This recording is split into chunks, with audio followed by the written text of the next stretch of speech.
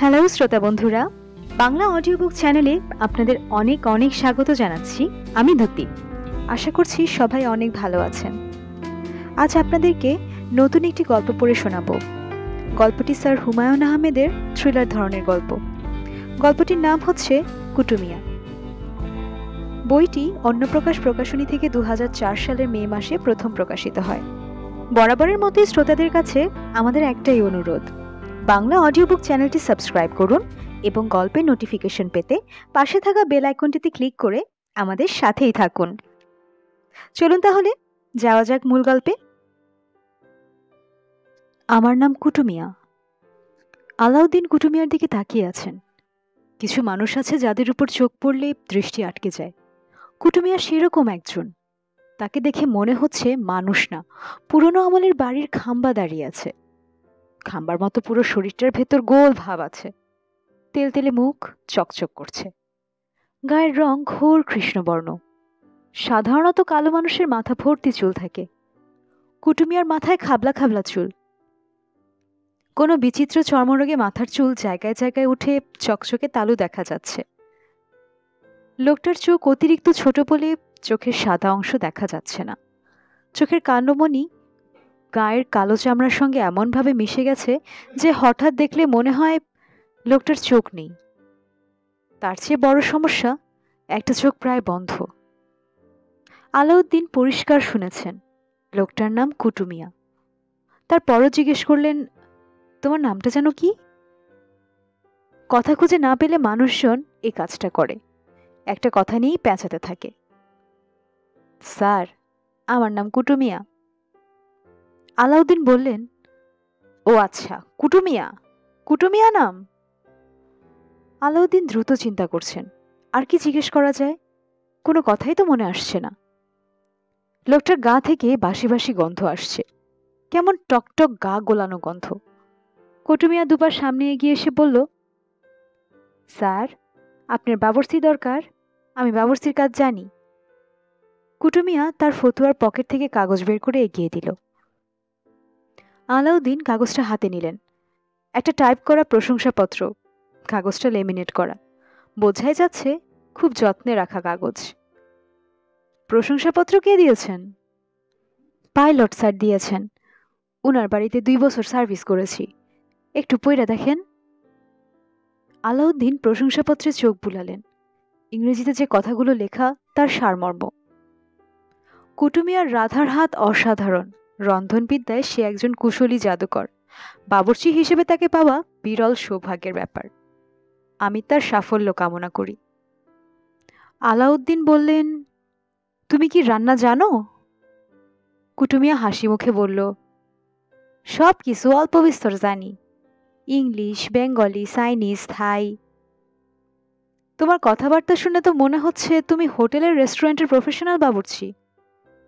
আমার সেরকম দরকার নেই। আমার কাজের লোক টাইপ একজন দরকার।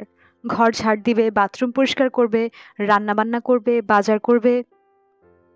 আমি ঘরের কাজও জানি। বেতন কত দিতে হবে? আপনার দিলে যা চায় তাই দেবেন, আমার কোনো দাবি নাই।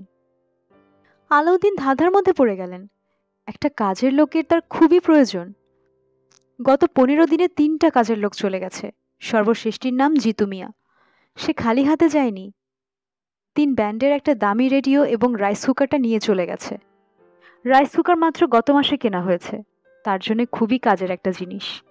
1 পট চাল 1/2 পট পানি দিয়ে সুইচ অন করে দেন, ভাত হয়ে গরম থাকে। খেতে বসার আগে আগে একটা ডিম ভেজে নেয়া। এখন তিনি প্রায় অচল। দুবেলা হোটেল থেকে খেয়ে আসতে হচ্ছে। হোটেলের খাবার 1-2 বেলা ভালো লাগে, তারপর আর মুখে দেয়া যায় না। গতকাল গোসল করতে পারেননি, ট্যাঙ্কে পানি ছিল না। কাজের ছেলেটা থাকলে 2 বালতি পানি নিয়ে আসতো। কুটু নামে যে লোকটি সামনে দাঁড়িয়ে আছে, সে যত ভালো বাবুর্চি হোক তাকে রাখা যাবে না। অত্যন্ত বলশালী মধ্যবয়স্ক একজন লোক ঘর ঝাড় দিচ্ছে, কাপড় ধুচ্ছে, এটা মানায় না। তাছাড়া লোকটার চোখ দেখা যাচ্ছে না, চোখের দিকে তাকালেই অস্বস্তি বোধ হয়। এরকম মানুষ আশেপাশে থাকলে সবসময় খুব সূক্ষ্ম টেনশন কাজ করবে। আলাউদ্দিন টেনশনবিহীন জীবন যাচ্ছেন। তুমি চলে যাও, তোমাকে রাখবো না। এ ধরনের কথা মুখের উপর বলা মুশকিল। আলাউদ্দিন চিন্তা করতে লাগলেন, বুদ্ধি খাটিয়ে কি বিদায় করা যায় কিনা। সাপ মরবে কিন্তু লাঠি ভাঙবে না, এরকম কিছু। বুদ্ধিটাই মাথায় আসছে না। কুটু মিয়া? জি স্যার। আমি দরিদ্র মানুষ, কলেজে মাস্টারি করতাম, এখন রিটায়ার করেছি। একা বাস করি, তারপরেও সংসার চলে না। আগে যে কাজের ছেলেটা ছিল তাকে মাসে ৩০০ টাকা দিতাম। ৩০০ টাকায় নিশ্চিত তোমার চলবে না? ৩০০ টাকার বেশি দেয়া আমার সম্ভব না। কুটু মিয়া শান্ত গলায় বলল, স্যার, আপনাকে তো বলেছি, যা আপনার দিলে চায় তাই দেবেন। তুমি থাকবে ৩০০ টাকায়? জি। আলাউদ্দিন ইতস্তত করে বললেন, আসল কথা তো বলতে ভুলে গেছি। দেশের বাড়ি থেকে একটা কাজের ছেলে আসার কথা, সে এলে তোমাকে চলে যেতে হবে। কবে আসবে? এটা তো জানি না, কাল পরশু আসতে পারে, আর ২-১ দিন দেরিও হতে পারে। মোট কথা তোমার চাকরিটা টেম্পোরারি, বুঝতে পারছো? জি। রান্নাঘরের পাশে একটা ঘর আছে, সেই ঘরে থাকবে। ফ্যান নেই, গরমে কষ্ট হবে।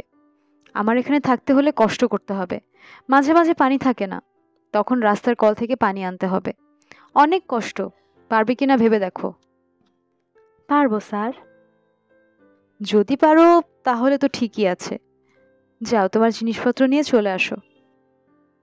জিনিসপত্র সবই আছে স্যার। তাহলে তো ভালোই।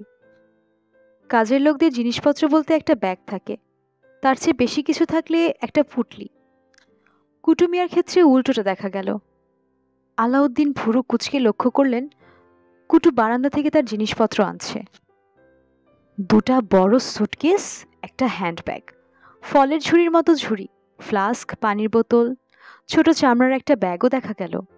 দূর থেকে মনে হচ্ছে ক্যামেরার ব্যাগ। আলাউদ্দিন বললেন, তোমার ওই ব্যাগে কি ক্যামেরা নাকি? কুটু বিনীত গলায় বলল, জি না স্যার, দূরবীন।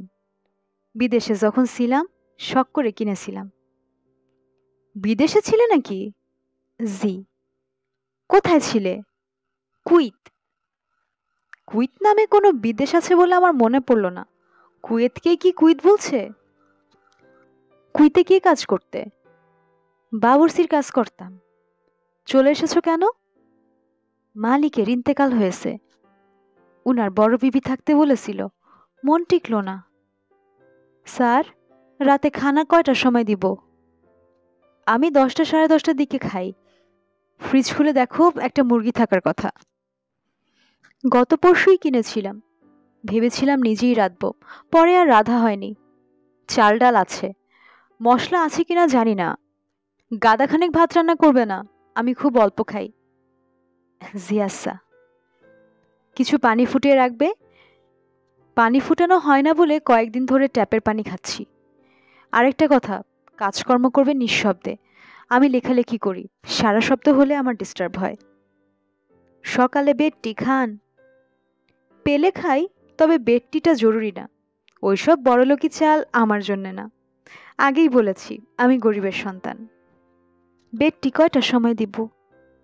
ঘুম ভাঙলে দেবে? আমার ঘুম ভাঙার কোনো ঠিক নেই। কখনো কখনো খুব সকালে উঠি, আবার কোনো কোনো দিন 9টা 10টা বেজে যায়। কত রাতে ঘুমাতে গিয়েছি তার উপর নির্ভর। ঠিক আছে, এখন সামনে থেকে যাও, কাজকর্ম করতে দাও। জি আচ্ছা। শুক্রিয়া জনাব। কুটু মিয়া রান্নাঘরে ঢুকে গেল। আলাউদ্দিন ভ্রু কুঁচকে রান্নাঘরের দিকে তাকিয়ে রইলেন। আসল কথাই কুটুকে জিজ্ঞেস করা হয়নি, তার বাড়ি কোথায়, ঠিকানা কি, কে তাকে এখানে পাঠিয়েছে। হুট করে নতুন কোনো মানুষকে ঘরে ঢুকানো ঠিক না। দিনকাল আগের মতো নেই। পত্রিকা খুলেই চোখে পড়ে কাজের মেয়ের হাতে গৃহকর্তী খুন। এইসব খুন খারাপি অবশ্যই টাকা পয়সার কারণে হয়। আলাউদ্দিন সাহেবের একটা বড় সুবিধা, তার টাকা পয়সা নেই। ঘরে দামি জিনিসপত্রের মধ্যে আছে একটা পুরনো ফ্রিজ। পুরনো ফ্রিজের জন্য তাকে কেউ খুন করবে এরকম মনে হয় না। একটা 18 ইঞ্চি টিভি কেনার কথা কয়েকবার ভেবেছেন, তার নিজের জন্য না, ঘরের কাজের লোকের জন্যে। যে বাড়িতে টিভি নেই সে বাড়িতে কোনো কাজের লোক থাকে না, এটা প্রতিষ্ঠিত সত্য। টিভি এখনো কেনা হয়নি, তবে টিভি কেনার টাকা আলাদা করে রাখা আছে। আলাউদ্দিন নেত্রকোনার শেখ ইসলামউদ্দিন কলেজের ইসলামিক ইতিহাসের শিক্ষক ছিলেন। রিটায়ার করে এখন ঢাকা শহরে স্থায়ী হয়েছেন। আশা ছিল কোনো কোচিং সেন্টারের সঙ্গে যুক্ত হবেন না। তিনি শুনেছেন কোচিং সেন্টারগুলি রমরমার ব্যবসা। অনেক ছুটোছুটি করেও তিনি কোনো সুবিধে করতে পারেননি। ভূতের গলিতে একটা ফ্ল্যাটের অর্ধেকটায় তিনি থাকেন, বাকি অর্ধেকটায় গার্মেন্টস কোম্পানির এক ম্যানেজার থাকে, নাম সাইফুদ্দিন। লোকটা অবিবাহিত, কিন্তু প্রায় গভীর রাতে তার ঘর থেকে মেয়ে মানুষের গলা শোনা যায়। ছুটির দিন সকাল থেকে গভীর রাত পর্যন্ত তাস খেলা হয়। তাসের আড্ডা বসলেও কোনো হইচই হয় না। সাইফুদ্দিন লোকটি ভদ্র এবং বিনয়ী। আলাউদ্দিনের সঙ্গে দেখা হলে খুব আন্তরিক ভঙ্গিতেই কথা বলে। প্রফেসর সাহেব ডাকে। আলাউদ্দিন তার উপর সন্তুষ্ট, কারণ ফ্ল্যাটের অর্ধেক ভাগাভাগিতে রান্নাঘর আলাউদ্দিনের ভাগে পড়েছে। কথা ছিল প্রয়োজনে রান্নাঘর সাইফুদ্দিনও ব্যবহার করবে। সাইফুদ্দিন সেটা কখনোই করেনি। সে ইলেকট্রিক চুলা কিনে আলাদা রান্নাঘর বানিয়েছে। আলাউদ্দিন রিটায়ার করেছেন ঠিকই, কিন্তু কোনো অর্থেই অবসর জীবনযাপন করছেন না। তিনি এখন পেশাদার লেখক। ছদ্মনামে বেশ কিছু বইপত্র লিখেছেন, এখনও লিখছেন। তার সমস্ত বইয়ের প্রকাশক মুক্ত প্রকাশনার মালিক হাজি একরামুল্লাহ। কখন কোন বই লিখতে হবে, কিভাবে লিখতে হবে, হাজি একরামুল্লাহ তার সুন্দর করে বুঝিয়ে দেন। মুক্তি প্রকাশনা থেকে প্রকাশিত আলাউদ্দিনের প্রথম বইটার নাম সহজ দেশি বিদেশি ও চাইনিজ রান্না। হাজি একরামুল্লাহ 5টা রান্নার বই তাকে দিয়ে বলেছেন, বই দেখে দেখে নিজের মতো করে সাজিয়ে দেন, ভাষাটা যেন সহজ হয়, কচকচানি কম। আলাউদ্দিন তাই করেছেন। 100 পৃষ্ঠার বই 4 রঙের প্রচ্ছদে ছাপা হয়েছে। প্রচ্ছদে একজন তরুণীর ছবি, সে রান্না করছে। তরুণীর পাশে সুদর্শন যুবক। সে পেছন থেকে তরুণীর কোমর জড়িয়ে ধরে তরুণীর মাথার পাশ থেকে নিজের মাথা বের করে অবাক হয়ে রান্না দেখছে। বইটির কয়েকটি বিষয়ে আলাউদ্দিন আপত্তি করেছিলেন। অর্ধনগ্ন তরুণী মূর্তি এবং গোফওয়ালা যুবক যেভাবে সেই তরুণীর কোমর ধরে আছে, সেটা রান্নার বইয়ে মানাচ্ছে না। বইয়ের দামও তার কাছে ঠিক মনে হয়নি। দেশি বিদেশি ও চাইনিজ রান্না। চাইনিজ রান্না তো বিদেশি রান্নার মধ্যেই পড়ে। আলাদা করে চাইনিজ রান্না বলার দরকার কি? হাজি একরামুল্লাহ আলাউদ্দিনকে ধমক দিয়ে বলেছেন, তোমার কাজ হলো অন্য বই থেকে সুন্দর করে কপি করা। কপি করবে, পাণ্ডুলিপি জমা দিবে, ক্যাশ টাকা নিয়ে চলে যাবে। প্রচ্ছদ কি হবে, বইয়ের নাম কি হবে, লেখকের কোন নাম যাবে, এটা নিয়ে চিন্তা করতে হবে না। ক্লিয়ার? আলাউদ্দিন বিনীত ভঙ্গিতে বলেছেন, ক্লিয়ার। হাজি একরামুল্লাহর বয়স আলাউদ্দিনের চেয়ে খুব বেশি না, তবে তিনি আলাউদ্দিনকে তুমি করেই বলেন। আলাউদ্দিন তাতে কিছু মনে করেন না। রান্নার বইটাতে লেখক হিসেবে নাম ছাপা হয়েছে অধ্যাপিকা হামিদা বানুর। বইয়ের ফ্ল্যাপে লেখিকার ছবি এবং জীবন বৃত্তান্ত ছাপা হয়েছে। লেখিকা পৃথিবীর নানান দেশ ভ্রমণ করেছেন। মালয়েশিয়ার পেনাংয়ে একটি আন্তর্জাতিক রন্ধন প্রতিযোগিতায় সিনিয়র গ্রুপে স্বর্ণপদক পেয়েছেন। আলাউদ্দিনের দ্বিতীয় বইটির নাম ছোটদের হাদিসের কথা। এই বইয়ের প্রচ্ছদে 2টি খেজুর গাছের ছবি। খেজুর গাছের নিচে একটা উট, অনেক দূরে মসজিদের মিনার। বইটিতে লেখকের নাম ছাপা হয়েছে, মাওলানা সৈয়দ আশরাফুজ্জামান খান। আলাউদ্দিন বর্তমানে লিখছেন হাত দেখার বই। বইটার নাম সহজ হস্তরেখা বিদ্যা এবং তিল তথ্য। হাজি একরামুল্লাহ আলাউদ্দিনকে বলে দিয়েছেন, এই বইটার ভাষা হবে খটমটা। এসেছি গিয়েছিটাই ভাষা না, সাধু ভাষা। কারণ বইটির লেখক হিসেবে নাম যাচ্ছে স্বামী অভেদানন্দের। স্বামী অভেদানন্দ জটিল ভাষায় লিখবেন, এটাই স্বাভাবিক। এইসব বইয়ের পাশাপাশি পাঠ্য বইয়ের নোটও তিনি লেখেন। সেখানে নাম যায় KN Lal, x principal and Kalinarayan scholar. খাটের ওপর একটা টুল বাক্স। আলাউদ্দিন খাটে হেলান দিয়ে কিছুক্ষণ চোখ বন্ধ করে চিন্তা করছেন। চিন্তা শেষ করে A4 কাগজে পেন্সিল দিয়ে লিখছেন। লেখায় কাটাকুটি তার পছন্দ না। লেখা যা পছন্দ হচ্ছে না, তা তিনি ইরেজার দিয়ে মুছে ফেলছেন। টুলবাক্সের ওপর 3টা পেন্সিল সাজানো, পেন্সিলের পাশে ইরেজার। যেসব বই দেখে তিনি লিখছেন, সেই বইগুলি খাটে ছড়ানো। আজ সন্ধ্যা থেকেই শিররেখার চ্যাপ্টারটা লিখছেন। লেখা যত দ্রুত হওয়া উচিত তত দ্রুত হচ্ছে না।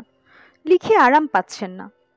কখনো মনে হচ্ছে ভাষা বেশি খটমটে হয়ে যাচ্ছে, আবার কখনো মনে হচ্ছে বেশি সহজ হয়ে যাচ্ছে। তাছাড়া সাইফুদ্দিন সাহেবের বাসা থেকে অল্প বয়স্ক একটা মেয়ের খিলখিল হাসি শোনা যাচ্ছে। এই মেয়ের হাসি অত্যন্ত তীক্ষ্ণ। শব্দটা কানের ভেতর দিয়ে চট করে মগজে ঢুকে যায়। মগজ রিন রিন করে কাঁপতে থাকে। লেখার কনসেন্ট্রেশন থাকে না। আলাউদ্দিন তারপরও লিখে যাচ্ছেন। শুধু মেয়েটা যখন হাসছে তখন লেখা থেমে যাচ্ছে। আলাউদ্দিন লিখছেন, মানুষের পরিচয় মন ও মস্তিষ্কে। একজন পূর্ণাঙ্গ মানুষ মন ও মস্তিষ্কের সোনালী ফসল। মন নিয়ন্ত্রণ করে মানবিক আবেগ, যথা প্রেম, ভালোবাসা, রাগ, অনুরাগ। মস্তিষ্ক নিয়ন্ত্রণ করে মেধা। হস্তরেখা বিজ্ঞানে শিরোরেখা মস্তিষ্কের পরিচায়ক, হৃদয়রেখা মনের পরিচায়ক। মন এবং মস্তিষ্ক যেমন সমান্তরাল চলে, হৃদয়রেখা এবং মস্তিষ্ক রেখার হাতের তালুতে সমান্তরাল অবস্থান। এই যেন সেই চিরন্তন কথা, রেল লাইন বহে সমান্তরাল। লেখাটা আলাউদ্দিনের ভালো লাগছে না। স্বামী অভেদানন্দের লেখা বলে মনে হচ্ছে না। লেখার মাঝখানে হে বৎস জাতীয় কথা থাকা প্রয়োজন। গুরু জ্ঞান দিচ্ছেন ছাত্রকে, মানুষ না লিখে লেখা উচিত মানব। হাতের তালু না লিখে অন্য কোনো প্রতিশব্দ ব্যবহার করা উচিত। হাতের তালু খুব কাছের কিছু মনে হচ্ছে। হাতের তালুর সংস্কৃত কি তিনি জানেন না। হাতের সংস্কৃত হস্ত। হস্ততালু, হস্ততালু শুনতেও আবার তেমন ভালো লাগছে না। এক বৈঠকে আলাউদ্দিন অনেকক্ষণ লিখতে পারেন, তেমন ক্লান্তিবোধ করেন না। লেখাটা দ্রুত শেষ করতে হবে। হাজী সাহেব নতুন একটা পরিকল্পনা নিয়ে বসে আছেন। আলাউদ্দিনের দেরি হলে নতুনটা অন্য কেউ নিয়ে যাবে। তিনি যে মুক্তি প্রকাশনের একমাত্র ফরমায়েশি লেখক তা না, আরও লেখক আছে। স্যার, খানা তৈরি। আলাউদ্দিন রীতিমতো চমকে উঠলেন। ঘরে যে একজন বাবুর্চি আছে, সে রান্না করছে, এই ব্যাপারটা মাথার মধ্যেও ছিল না। আলাউদ্দিন বললেন, রেধেছ কি? কুটু মিয়া তার জবাবে হাসল। ম্যাজিশিয়ানরা ম্যাজিক দেখাবার সময় যে ভঙ্গিতে হাসে, সে ভঙ্গির হাসি। আলাউদ্দিন খাট থেকে নামতে নামতে বললেন, তোমার চোখে কি কোনো সমস্যা আছে? কিভাবে যেন তাকাচ্ছ? কুটু বলল, একটা চোখে দেখি না। সে কি? কোন চোখে? বাম চোখে। জন্ম থেকে এরকম নাকি ব্যথা ট্যাথা পেয়েছিলে? কুটু জবাব দিল না। আলাউদ্দিন সাহেবের মনে হলো এই প্রশ্ন করা ঠিক হয়নি। চোখ নষ্ট হওয়া বিরাট দুর্ঘটনা। এই দুর্ঘটনার কথা মনে করিয়ে কষ্ট দেওয়া ঠিক না। চোখ জন্ম থেকেই নষ্ট না পরে নষ্ট হয়েছে, এই তথ্য জেনেও তো তার কোনো লাভ হচ্ছে না। আলাউদ্দিন খেতে বসলেন। থালা বাসন ঝকঝক করছে। কাচের গ্লাস এত পরিষ্কার যে আলো চমকাচ্ছে। যে ছোট টেবিলটায় বসে তিনি খাওয়া দাওয়া করেন, সেই টেবিল পরিষ্কার করা হয়েছে। টেবিলের উপর ধবধবে সাদা টেবিল ক্লথ। তার যে টেবিল ক্লথ আছে এটাই তিনি জানতেন না। খাবারের মেনু খুবই সাধারণ, আলু ভাজি, মুরগির মাংস এবং ডাল। একপাশে পিরিচে লেবু, কাঁচামরিচ। আলাউদ্দিন আলু ভাজি নিয়ে খেতে গিয়ে চমকে উঠলেন। ব্যাপারটা কি? সামান্য আলু ভাজি তো এত স্বাদ হবে না। তার কাছে মনে হচ্ছে শুধুমাত্র আলু ভাজি দিয়েই তিনি এক গামলা ভাত খেয়ে ফেলতে পারবেন। আলু ভাজি করেছেও কত সুন্দর, চুলের মতো সরু করে কাটা। কাটা আলুর এক টুকরা আবার অন্যটির সঙ্গে মিশে যাচ্ছে না। সামান্য আলু ভাজি খেতে এরকম? মুরগির ঝোলটা না জানি কেমন। আলু ভাজি খাওয়া বন্ধ রেখে তিনি মুরগির ঝোল নিলেন। তিনি মনে মনে বললেন, কি আশ্চর্য! পাইলট সাহেব যে লিখেছেন কুটু মিয়ার রাধার হাত অসাধারণ, রন্ধনবিদ্যায় সে একজন কুশলী জাদুকর, ঠিকই লিখেছেন। কুটু মিয়ার রাধার হাত অসাধারণ, বরং একটু কমই লিখেছেন। মুরগির ঝোল রান্নার কোনো কম্পিটিশনে এই মুরগির ঝোল পাঠিয়ে দিলে গোল্ড মেডেল নিয়ে চলে আসবে। রান্নার বইটা তিনি না লিখে কুটু মিয়াকে দিয়ে লেখানো দরকার ছিল। ডাল 1 চামচ নেবেন কিনা আলাউদ্দিন বুঝতে পারছেন না। ডালটা দেখে খুব ভালো মনে হচ্ছে। মুরগির ঝোলের স্বাদটা মুখে রেখে খাওয়াটা শেষ হওয়া দরকার। নেহায়েত কৌতূহলের বশবর্তী হয়ে তিনি 1 চামচ ডাল নিলেন। তখন মনে হলো বিরাট ভুল হয়েছে। ডাল দিয়েই খাওয়া শুরু করা দরকার ছিল। আলু ভাজি এবং মুরগির ঝোলের প্রয়োজন ছিল না। শুধু ডাল দিয়েই তিনি 1 গামলা ভাত খেয়ে ফেলতে পারেন। কুটু মিয়া আশেপাশে নেই, এটাও একটা শান্তি। কেউ আশেপাশে থাকলে তিনি খেতে পারেন না। দীর্ঘদিন একা একা থেকে এই এক বিশ্রী অভ্যাস হয়েছে। তার সমস্যা হয় না শুধু বিয়ে বাড়িতে। অনেকের সঙ্গে খেতে বসা যায়, তখন কেউ কারো দিকে তাকায় না। আলাউদ্দিন খাওয়া শেষ করে ডাকলেন, কুটু মিয়া। কুটু পাশে দাঁড়ালো।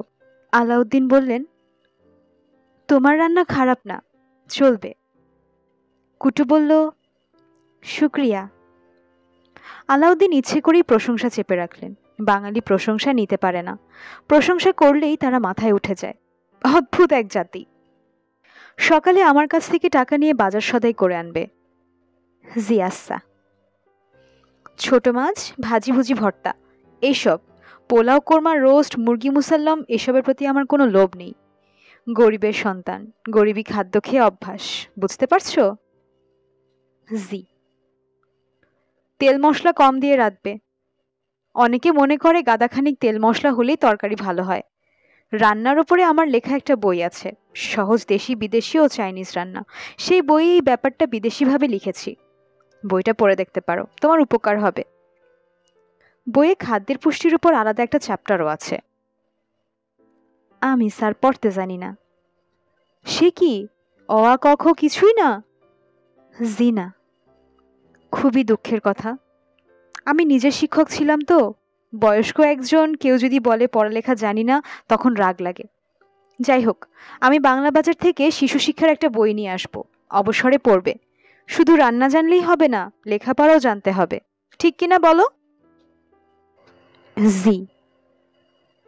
রান্না না জানাটা দোষের না, কিন্তু লেখাপড়া না জানাটা দোষের, বুঝতে পারছো? জি। রান্না যে জানে না তাকে কেউ গালি দেয় না, কিন্তু লেখাপড়া যে জানে না তাকে সবাই মূর্খ বলে গালি দেয়। লেখাপড়ার উপর বক্তৃতাটা দিয়ে আলাউদ্দিনের ভালো লাগছে, একটু ক্লান্তিও লাগছে। মনে হচ্ছে অনেক বেশি কথা বলা হয়েছে, কারণ খাওয়াটা বেশি হয়ে গেছে, শরীর হাঁসফাঁস লাগছে। একটা মিষ্টি পান খেতে পারলে ভালো হতো। তিনি এমনিতে পান খান না, তবে বিয়ে শাদীর খাওয়ার পর মিষ্টি পান খেতে ভালো লাগে। পানের সঙ্গে একটা সিগারেট, পান হজমের সহায়ক, সিগারেটও মনে হয় তাই। কুটু মিয়া। জি। দোকানে যাও, একটা মিষ্টি পান নিয়ে আসো, একটা সিগারেটও আনবে। ভালো কথা, একটা মোমবাতিও আনবে। কারেন্ট চলে গেলে অন্ধকার ঘরে বসে থাকতে হয়। রোজ ভাবি মোমবাতি আনবো, মনে থাকে না। আমি আবার অন্ধকার সহ্য করতে পারি না। রাত বেশি হয়নি, 11:40। আলাউদ্দিন রাত 2টা-2:30টার আগে কখনো ঘুমাতে যান না। গভীর রাতেই তার লেখালেখি ভালো হয়। আজ ঘুমে চোখ জড়িয়ে আসছে। তার মুখে পান, হাতে সিগারেট। তার মনে হচ্ছে মুখ ভর্তি পান এবং হাতে জ্বলন্ত সিগারেট নিয়ে তিনি খাটে আধশোয়া হয়েই ঘুমিয়ে পড়বেন। হাত থেকে সিগারেটটা ফেলতেও পারছেন না। আধো ঘুম আধো জাগরণ অবস্থায় সিগারেটের ধোঁয়া টানতে তার খুবই ভালো লাগছে। তার কাছে হঠাৎ মনে হচ্ছে জীবনটা সুখের। আলাউদ্দিন আধশোয়া অবস্থায় ঘুমিয়ে পড়লেন। গাঢ় ঘুম। ঘরের বাতি জ্বলছে, মাথার ওপর ফ্যান ঘুরছে, দক্ষিণের জানালা দিয়ে বাতাস আসছে। সেই বাতাসও আরামদায়ক, শীতল। তার ঘুম ভাঙল হঠাৎ। ঘরে বাতি নেই, ঘুটঘুটে অন্ধকার। মাথার ওপর ফ্যান চলছে না। তার বুক ধক করে উঠল। চারদিকে এত অন্ধকার কেন? ঘরের বাতি যখন নেভানো থাকে তখন তো এত অন্ধকার থাকে না। অ্যাপার্টমেন্ট হাউসের আলো এসে ঘরে ঢুকে, রাস্তার আলো থাকে, অন্ধকারেও বোঝা যায় ঘরে কোথায় কি আছে। ঘুমের মধ্যে এমন কিছু কি হয়েছে যে তিনি অন্ধ হয়ে গেছেন? তার এক দূর সম্পর্কের চাচার এরকম হয়েছিল। তিনি হাটে গরু নিয়ে গিয়েছিলেন বিক্রির জন্যে। দরে বনল না বলে গরু বিক্রি হলো না। মেজাজ খারাপ করে তিনি চা খেতে গেলেন। চা খেয়ে গরু নিয়ে বাড়ি ফিরবেন। টোস্ট বিস্কিট দিয়ে চা খেয়ে চায়ের দাম দিতে যাবেন, হঠাৎ চেঁচিয়ে বললেন, কি হইছে, আন্ধার কেন? এই যে তার কাছে পৃথিবী হঠাৎ আন্ধার হলো, আর ফিরল না। তার বেলায় এরকম কি কিছু হয়েছে, নাকি গোটা শহরে ইলেকট্রিসিটি চলে যাওয়ায় শহরই অন্ধকার হয়ে গেছে? কোথাও আলো নেই। ঘটনা মনে হয় এরকমই। ইলেকট্রিসিটি নেই বলেই ফ্যান ঘুরছে না। ফ্যান ঘুরলে ফ্যানের ক্যাটক্যাট আওয়াজ থাকতো। কুটু মিয়া মোমবাতি এনে রেখেছিল। মোমবাতিটা কোথায় আলাউদ্দিনের মনে পড়ছে না। খাটের পাশে টেবিলে রাখার কথা, টেবিলটা কোথায়? গভীর অন্ধকারও একসময় চোখে সয়ে যায়। এই অন্ধকার চোখে সইছে না কেন? খাটের নিচে শব্দ হলো, ফোঁস করে নিঃশ্বাস ফেলার শব্দ। আলাউদ্দিন চমকে উঠলেন। হঠাৎ তার মনে হলো জীবিত কোনো প্রাণী খাটের নিচে আছে। প্রকাণ্ড কোনো প্রাণী চার পায়ে খাটের নিচে ঘুরছে। প্রাণীটার নিয়মিত নিঃশ্বাসের শব্দ এখনো তিনি পাচ্ছেন। ফো ফোস, ফো ফোস। তার গায়ের পটকা গন্ধ নাকে লাগছে। খাটের নিচে গাদা করা খবরের কাগজ। এই তো প্রাণীটা এখন কাগজ ছিঁড়ছে। গলার ভেতর অস্পষ্ট শব্দও করছে, রাগী শব্দ। বাঁদর না তো? পুরান ঢাকায় প্রচুর বাঁদর আছে।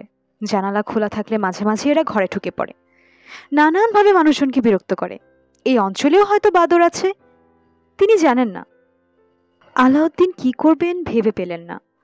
একবার তার মনে হলো এটা দুঃস্বপ্ন, রাতের খাওয়া বেশি হয়ে গেছে, হয়তো বদহজম হয়েছে, বদহজম থেকে দুঃস্বপ্ন দেখছেন। তিনি থাকেন 6 তলায়, দরজা বন্ধ করে শুয়েছেন। বাদর আসবে কোত্থেকে? না, একটু ভুল হয়েছে, তার ঘরের দরজা খোলাই ছিল। দরজা বন্ধ করার আগেই তিনি ঘুমিয়ে পড়েছেন। তার ঘরের দরজা খোলা থাকলে বন্য কোনো পশু এসে ঘরে ঢুকবে না। তিনি তো সুন্দরবনের ভেতরে কোনো ফরেস্টের বাংলোতে বাস করছেন না। তাহলে সমস্যাটা কোথায়? খাটের নিচে কাগজ ছেঁড়া এখনো চলছে। অদ্ভুত একটা কথা আলাউদ্দিনের মাথায় এলো। তার খাটের নিচে কুটু মিয়া বসে নেই তো? হামাগুড়ি দিয়ে বসে আছে, কাগজ ছিঁড়ছে।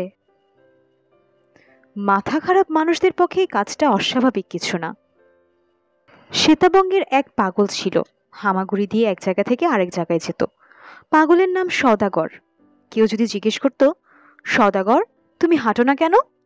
সওদাগর বলতো, হাঁটলে ব্যালেন্সের সমস্যা হয় ভাইজান। সওদাগর পাগলা অনেক ইংরেজি জানতো, কথাবার্তা বলতো খুবই স্বাভাবিকভাবে, শুধু হাঁটতো 4 পায়ে। কে জানে, কুটুও হয়তো সওদাগরের মতোই মানসিক রোগী। আলাউদ্দিন কাঁপা কাঁপা গলায় ডাকলেন, কুটু। খাটের নিচ থেকে সঙ্গে সঙ্গে উত্তর এলো, জি স্যার। আলাউদ্দিনের সারা শরীর হিম হয়ে গেল। এটা হতেই পারে না, খাটের নিচে কুটু মিয়া বসে থাকবে কেন? তিনি আবারও ডাকলেন, কুটু। কুটু সঙ্গে সঙ্গে বলল, জি স্যার। আলাউদ্দিন জিজ্ঞেস করলেন, তুমি এখানে কি করছো? কিছু না স্যার। খাটের নিচে বসে আছো কেন? কুটু জবাব দিল না, ফোস ফোস শব্দ করতে লাগলো। আলাউদ্দিন ভয়ে জমে গেলেন। বন্য পশুর চেয়ে মস্তিষ্ক বিকৃত মানুষ অনেক ভয়ঙ্কর। কুটুর উপর অশুভ কোনো কিছুর ভর হয়নি তো? আলাউদ্দিন আয়াতুল কুরসি সূরাটা পড়ার চেষ্টা করলেন। এই সূরাটা একবার ঠিকমতো পড়ে হাততালি দিলে খারাপ জিনিস দূরে চলে যায়। হাততালির শব্দ যত দূর যায়, অশুভ জিনিসগুলি তত দূরেই যায়। আলাউদ্দিন সূরা পড়ে শেষ করেছেন, কিন্তু হাততালি দিতে পারছেন না। হাততালি দেবার ক্ষমতা তার নেই।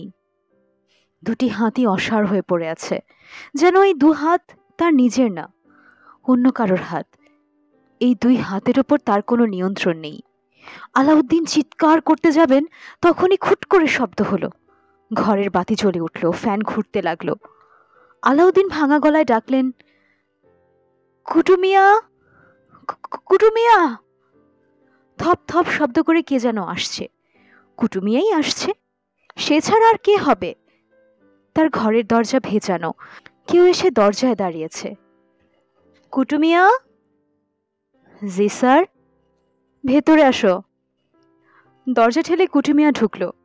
তার হাতে পানির গ্লাস, পানির গ্লাসে বরফ ভাসছে। পানির গ্লাস দেখে আলাউদ্দিনের মনে হলো তৃষ্ণায় তার বুক ফেটে যাচ্ছে। 1 গ্লাস পানিতে তার হবে না, 1 কলসি পানি দরকার। কুটুকে দেখে তার লজ্জা লাগছে। সহজ স্বাভাবিক একজন মানুষ, তিনি ডেকেছেন বলে বুদ্ধি করে পানির গ্লাস নিয়ে চলে এসেছে। অথচ তিনি তার সম্পর্কে কত কিছুই ভাবছেন। মস্তিষ্ক বিকৃত, ভূতের ভর হয়েছে। ছি। কুটু। জি স্যার। হঠাৎ কারেন্ট চলে গিয়েছিল, গরমে ঘুমটা ভেঙে গেল। পানি এনে ভালো করেছ, খুবই পিপাসা হয়েছিল। আলাউদ্দিন এক নিঃশ্বাসে পানির গ্লাস শেষ করে কুটুকে বললেন, কুটু দেখো তো আমার খাটের নিচে কিছু আছে কিনা।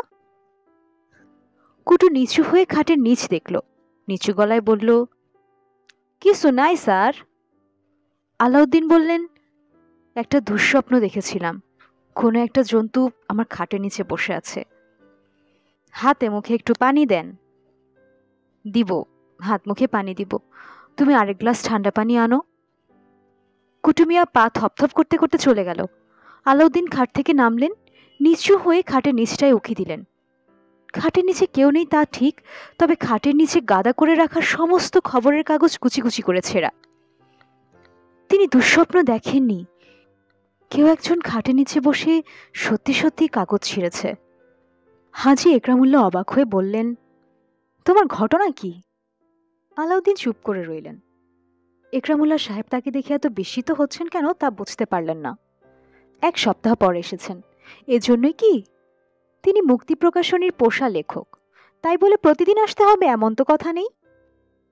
হাজি সাহেব গলা খাকারি দিয়ে বললেন, তুমি আগে প্রতিদিনই একবার বাংলা বাজার আসতে, এবারে 6 দিন পর আসলে। তাও আমি লোক পাঠিয়ে খবর দিলাম বলে আসা। ঘটনা কি? কোনো ঘটনা না। অসুখ বিসুখ হয়নি তো? আলাউদ্দিন না সূচক মাথা নাড়লেন। অসুখ বিসুখ যে হয়নি সেটা তো তোমাকে দেখেই বোঝা যাচ্ছে, বরং ওজন বেড়েছে।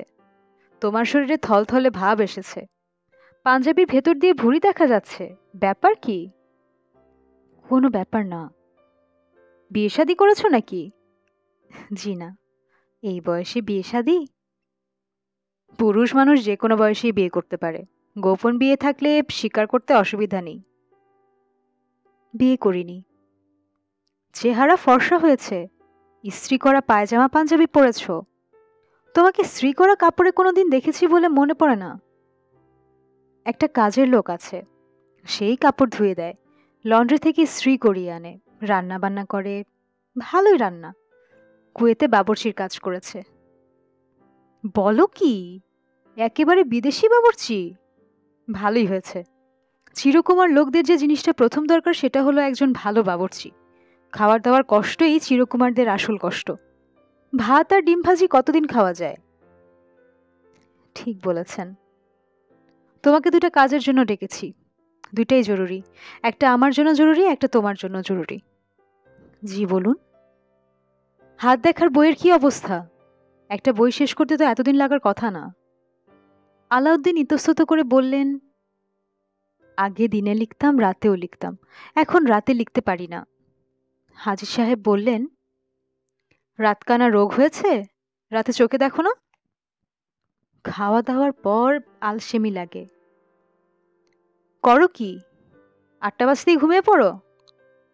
ঘুমাতে ঘুমাতে 11টা বেজে যায়। খবরের কাগজ পড়ি, টিভি দেখি। টিভি কিনেছো নাকি? জি, 14 ইঞ্চি একটা টিভি কিনে ফেলেছি, colour. Colour TV? Black and white কেনার ইচ্ছে ছিল, কুটু বলল কিনবেন যখন কালারই কিনেন। দেখলাম কুটুর কথার মধ্যে বিবেচনা আছে। কুটু কে? কুটু আমার বাবুর্চি। হাজি সাহেব অবাক হয়ে বললেন, তোমার বাবুর্চি এখন বলে দিচ্ছে কি কিনবে কি না কিনবে? আলাউদ্দিন মাথা নিচু করে বললেন, ওর বিবেচনা খারাপ না।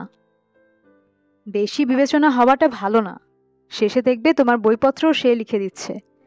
যাই হোক, 7 দিন সময়, এর মধ্যে বই শেষ করবে। আজ বুধবার, আরেক বুধবারে পাণ্ডুলিপি নিয়ে চলে আসবে। জি আচ্ছা, এখন উঠি? হাজি সাহেব বললেন, তুমি এসেই যাই যাই করছো কেন? লক্ষ্য করেছি এর মধ্যে 3-4 বার ঘড়ি দেখেছ। চুপচাপ বসো, দুপুরের খাওয়া দাওয়া করে তারপর যাবে। মোরগ পোলাও আনতে বলেছি, মোরগ পোলাও খেয়ে তারপর যাবে। অসুবিধা আছে? জি না। উসখুস করছো কেন? বারবার পকেটে হাত দিচ্ছ। পকেটে কি? পিস্তল নাকি? চাঁদাবাজরা পিস্তল নিয়ে যখন আসে বারবার পকেটে হাত দেয়। কি আছে পকেটে? কিছু না। কিছু একটা তো পকেটে অবশ্যই আছে। বের করো দেখি, জিনিসটা কি? আলাউদ্দিন পকেট থেকে সিগারেটের প্যাকেট এবং ম্যাচ বের করলেন। তাকে খুবই বিব্রত মনে হলো। হাজি সাহেব বললেন, তুমি সিগারেট খাও তা তো জানতাম না। আগেও খেতে না সম্প্রতি ধরেছ? এখন 1-2টা খাই। খাও, ভালো কথা, এত লজ্জা পাচ্ছ কেন? ধরো একটা সিগারেট। উসখুস করার কারণ এখন স্পষ্ট হলো। নেশাখোররা সময় মতো নেশা করতে না পারলে উসখুস করে। ধরাও একটা সিগারেট। থাক। থাকবে কেন? খাও। নেশার জিনিস সময় মতো না খেলে মেজাজ খারাপ হয়। আমি চাই না আমার সামনে মেজাজ খারাপ করে কেউ বসে থাকবে। দেখি, একটা সিগারেট দাও। তোমার সামনে ধরিয়ে তোমার লজ্জা ভেঙে দিই। আমি যে সিগারেট একেবারে খাই না তা না, তোমার ভাবির সঙ্গে ঝগড়া হলে খাই। হাজির সাহেব সিগারেট ধরালেন, আলাউদ্দিনও ধরালেন, তবে তিনি খানিকটা সংকুচিত হয়ে রইলেন, কারণ তিনি একজন হাজি এবং ধর্মপ্রাণ মানুষের সঙ্গে মিথ্যা কথা বলেছেন। এজন্যই সংকোচ। তিনি বলেছেন, একটা দুটা খাই। ঘটনা সেরকম না। গত কয়েকদিন হলো প্রচুর সিগারেট খাচ্ছেন। বিশেষ করে রাতে খাওয়ার পর মুখে একটা পান দিয়ে যখন টিভির সামনে বসেন, তখন সিগারেট খেতে বড় ভালো লাগে। টিভি দেখার ব্যবস্থাটাও কুটু মিয়া খুব আরামদায়ক করেছে। টিভিটা বসিয়েছে লেখালেখির টেবিলে। তিনি এখন খাটে আধশোয়া অবস্থায় থেকে টিভির দিকে তাকিয়ে থাকতে পারেন। টিভিতে বিশেষ কিছু যে দেখেন তা না, সিগারেট ধরিয়ে একটা চ্যানেল দেখতে থাকেন।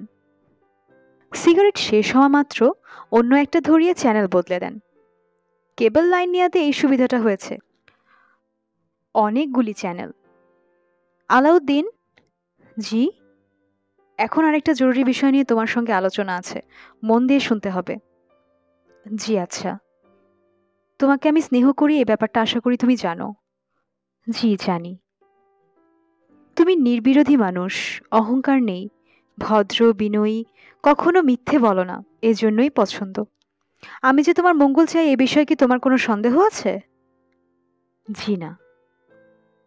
হামিদা নামের আমার দূর সম্পর্কের একজন আত্মীয়া আছে, দুঃখী মেয়ে। প্রায় 20 বছর আগে তার স্বামী মারা যায়। মেয়েটা পড়ে যায় অকুল সমুদ্রে।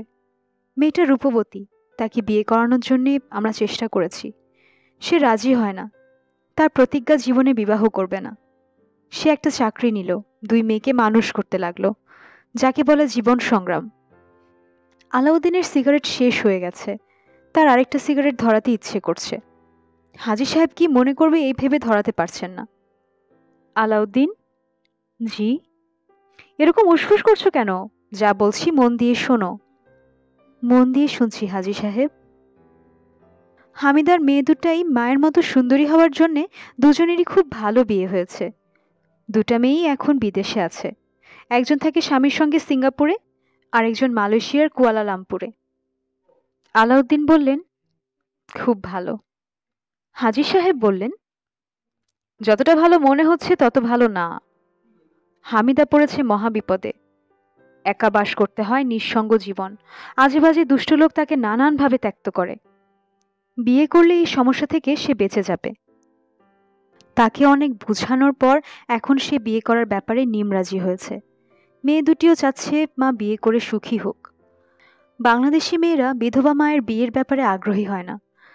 এরা যা হয়েছে সেটা আল্লাহর রহমতে বলতে হবে। আলাউদ্দিন আরেকটা সিগারেট ধরিয়ে ফেললেন। হাজি সাহেব কিছু বললেন না, বরং মুখ হাসি হাসি করে আলাউদ্দিনের দিকে খানিকটা ঝুঁকে এলেন। নিচু গলায় বললেন, হামিদা বানুকে তুমি বিয়ে করো না কেন? আলাউদ্দিন থতমত খেয়ে বললেন, আমি? হ্যাঁ তুমি। আমার ধারণা হামিদার পাত্র হিসেবে তুমি খুবই উপযুক্ত। মেয়েটা ভালো, তরুণী বয়সে সে অপূর্ব রূপবতী ছিল। সে রূপের খানিকটা এখনো আছে। তাকে দেখে মনেই হয় না তার বয়স 45। তুমি তার ছবি দেখেছ, সুন্দরী কিনা তুমিই বলো। আমি ছবি কখন দেখলাম? তোমার রান্নার বইয়ের ফ্র্যাপে অধ্যাপিকা হামিদা বানুর ছবি আছে। এই হলো সেই হামিদা বানু। উনি অধ্যাপিকা? আরে না, বই চালাবার জন্য লেখা। বিয়ে পড়ার সময় বিয়ে হয়ে গেল বলে আর পড়াশোনা হয়নি। এখন এজি অফিসে কাজ করে, জুনিয়র এডিটর। মাসে সব মিলিয়ে ঝিলিয়ে 7-8 হাজার টাকার মতো বেতন পায়। তোমাদের দুজনের সংসার এই টাকায় চলে যাবার কথা। তোমার এই বিষয়ে মত কি? আলাউদ্দিন বিব্রত গলায় বললেন, বিয়ের কথা তো কখনো ভাবিনি। হাজি সাহেব বিরক্ত গলায় বললেন, কখনো ভাবনি বলে যে কোনোদিন ভাববে না তা তো না। এখন ভাবো। এখন ভাববো? তুমি এমন ভাব করছো যেন এই মুহূর্তেই তোমাকে বিয়ে করতে হবে। তুমি হ্যাঁ বলবে আর আমি কাজী ডেকে নিয়ে আসবো। চিন্তা ভাবনা করো, সময় নাও। আত্মীয় স্বজনের সঙ্গে আলাপ করতে চাইলে আলাপ করো। জি আচ্ছা। তোমার বয়স কত? এই নভেম্বরে 53 হবে। অনেক বয়স। বিয়ে করার বয়স না, কবরে চলে যাওয়ার বয়স। যাই হোক, চিন্তা করে বলো। জি আচ্ছা। মেয়েকে যদি দেখতে চাও, কথাবার্তা বলতে চাও, সে ব্যবস্থাও করা যায়। একদিন বিকেলে বাসায় গিয়ে চা খেয়ে এলাম। জি আচ্ছা। কবে যাবে বলো? আপনি যেদিন ঠিক করবেন সেদিনই যাব। আপনার বিবেচনা। আমার বিবেচনা যদি হয় তাহলে আজই চলো। আজ যাব? হাজী সাহেব বিরক্ত হয়ে বললেন, কথা শুনে চিমসা মেরে গেলে কেন? আজ যাওয়াই তো ভালো, কোনো কিছু ঝুলিয়ে রেখে লাভ নেই। দুপুরে খাওয়া দাওয়া করে বিকালে কোনো খবর না দিয়ে চলে গেলাম। হামিদাকে বললাম হামিদাকে বললাম, হামিদা, আমার এক লেখককে নিয়ে এসেছি, ভালো করে চা খাওয়া। অসুবিধা আছে? জি না। অসুবিধা থাকলে বলো, তোমার মুখ দেখে মনে হচ্ছে আমি জোর করে তোমায় বিয়ে দিচ্ছি। এখানে জোর করার কিছুই নাই। হায়াত, মওত, রিজিক, ধন দৌলত এবং বিবাহ, এই পাঁচটা জিনিস আল্লাহ পাক নিজে দেখেন। আল্লাহ পাক না চাইলে বিবাহ হবে না। জি, তা তো ঠিকই। আলাউদ্দিন আরেকটা সিগারেট ধরালেন। তবে তার মন খুবই খারাপ হয়ে গেল। বিবাহ সংক্রান্ত কথাবার্তায় যে মন খারাপ হয়েছে তা না। মন খারাপের প্রধান কারণ আজ দুপুরে মোরগ পোলাও খেতে হবে। হাজী সাহেব যে দোকান থেকে মোরগ পোলাও আনান, সেই দোকানের মোরগ পোলাও অত্যন্ত ভালো। কিন্তু যত ভালোই হোক, কুটুমিয়ার রান্নার পাশে কিছুই না। আজ দুপুরে কুটুমিয়া বিশেষ আয়োজন করেছে। ইলিশ মাছের ডিম রাঁধছে। ইলিশ মাছের ডিমের ঝোল, ইলিশ মাছের ডিমের ভাজা। এই দুই জিনিস আগেও একদিন খেয়েছেন, মনে হয়েছে বেহেশতি কোনো খানা।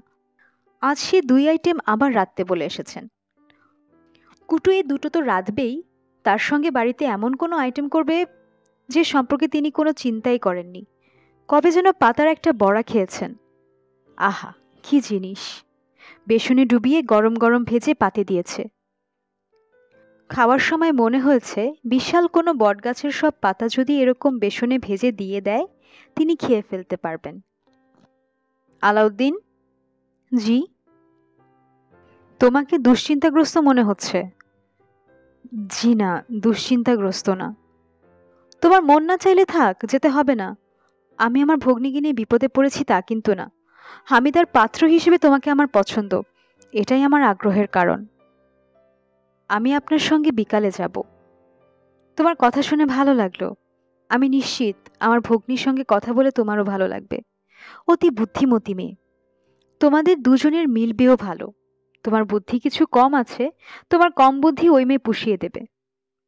আলাউদ্দিন কিছু বললেন না, চুপ করে রইলেন।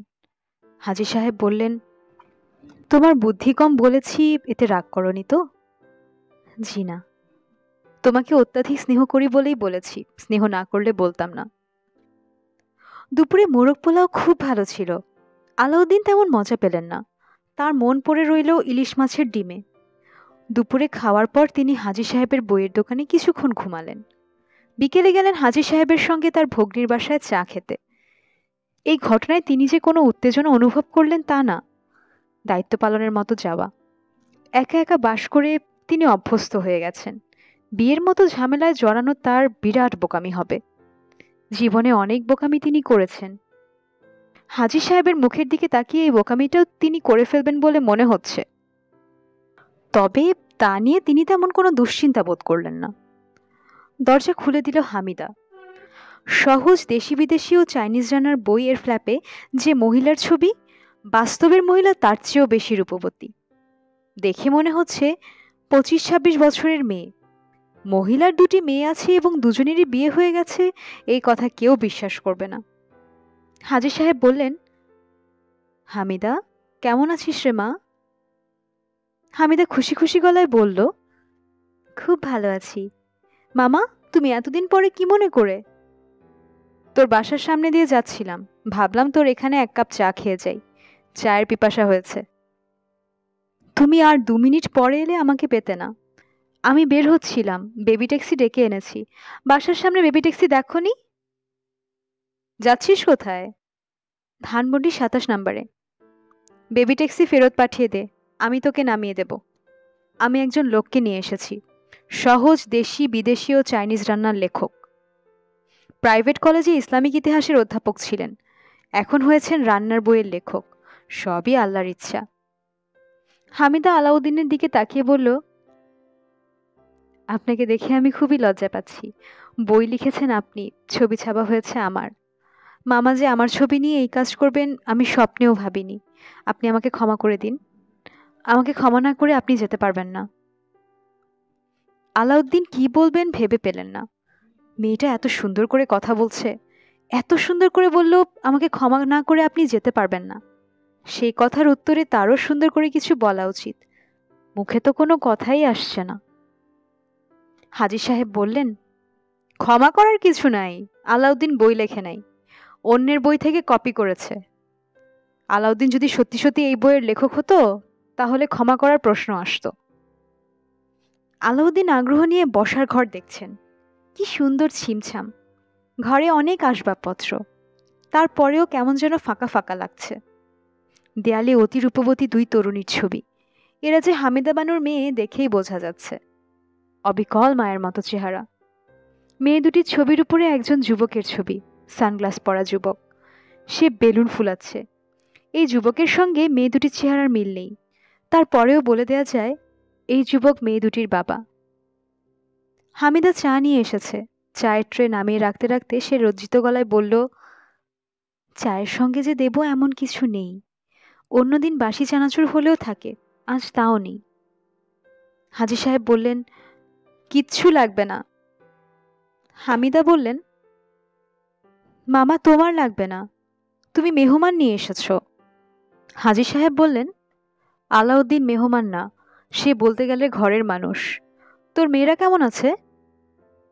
চিঠিতে তো সবসময় লেখে খুব ভালো, তবে যতটা ভালো আছে বলে লেখে ততটা ভালো আছে বলে মনে হয় না। অসুখ বিসুখ যখন হয় আমি দুশ্চিন্তা করব বলে আমাকে কখনো জানায় না। হাজী সাহেব বললেন, এটাই তো ভালো। হামিদা বলল, এটা ভালো না, আমি সবসময় সত্যিটা জানতে চাই। মিথ্যা ভালো সংবাদের চেয়ে সত্যি খারাপ সংবাদ অনেক ভালো। হাজী সাহেব আলাউদ্দিনের দিকে তাকিয়ে বললেন, তোমার ঘটনা কি? বাড়িতে ঢোকার পর থেকে তুমি ঝিম ধরে বসে আছো, তোমার ঝিম তো দেখি কাটছেই না, কথা বলো। আলাউদ্দিন বিব্রত গলায় বললেন, কি কথা বলবো? কিছু একটা বলো। কোনো কথায় যদি মনে না আসে হামিদাকে জিজ্ঞেস করো, আপনার দুই মেয়ের নাম কি? আলাউদ্দিন সঙ্গে সঙ্গে জিজ্ঞেস করলেন, আপনার দুই মেয়ের নাম কি? হামিদা হেসে ফেলল, তবে অতি দ্রুত হাসি থামিয়ে বলল, আমার এক মেয়ের নাম রু, আরেক মেয়ের নাম নু, দুজনের মিলিত নাম রুনু। আলাউদ্দিন সঙ্গে সঙ্গে বললেন, ও আচ্ছা। হামিদা বলল, মেয়েদের নাম এক অক্ষরে, এটা শোনার পর আপনার অবাক লাগলো না? আলাউদ্দিন বলল, সামান্য লেগেছে। আপনার চেহারা দেখে সেটা বোঝা যায়নি। এক অক্ষরে নামের পেছনে সুন্দর একটা গল্পও আছে, গল্পটা বলি। ওদের বাবার খুব শখ ছিল আমাদের প্রথম সন্তানটার মেয়ে হলে তার নাম হবে রুনু। মেয়ে হলো ঠিকই, যমজ মেয়ে হয়ে গেল। তার বাবা রুনু নামটা ভেঙে একজনের নাম রাখলো রু, আর একজনের নাম নু। হাজী সাহেব অবাক হয়ে বললেন, এই গল্প তো আমি জানি না। হামিদা বলল, মামা তুমি আমার কোনো গল্পই জানো না। আমি শুধু যে দুঃখী মেয়ে তা না, আমার জীবনের অনেক মজার মজার গল্প আছে। হাজী সাহেব হঠাৎ হাত ঘড়ির দিকে তাকিয়ে চমকে উঠে বললেন, 10 মিনিটের জন্য আমি একটু ঘুরে আসি। আলাউদ্দিন সঙ্গে সঙ্গে উঠে দাঁড়ালেন। হাজী সাহেব বিরক্ত মুখে বললেন, তুমি যাচ্ছ কোথায়? তুমি বসো, আমি 10 মিনিটের মধ্যেই চলে আসব। আমার একজন লেখক থাকে 121 নাম্বার বাসায়, তাকে একটা তাগাদা দিয়ে আসি। আলাউদ্দিন বললেন, আমিও সঙ্গে আসি। হাজী সাহেব বললেন, তোমাকে নিয়ে যাব না, এক লেখক আরেক লেখককে পছন্দ করে না। তুমি হামিদার সঙ্গে গল্প করো, আরেক কাপ চা খাও, চা শেষ হতে হতে আমি চলে আসব। হাজী সাহেব হন্তদন্ত হয়ে বের হলেন। আলাউদ্দিন অস্বস্তি নিয়ে বসে আছেন। মেয়েদের সঙ্গে এমনিতেই তার কথা বলার অভ্যাস নেই, তার উপর যে মেয়েটি তার সামনে বসে আছে তার সঙ্গে বিয়ের কথা হচ্ছে, ভালো ঝামেলায় পড়া গেল। হামিদা বলল, আপনি কি আরেক কাপ চা খাবেন? আলাউদ্দিন বললেন, জি না, চা খাবো না। হামিদা বলল, মামা 10 মিনিটের মধ্যে আসবেন না, দেরি করবেন।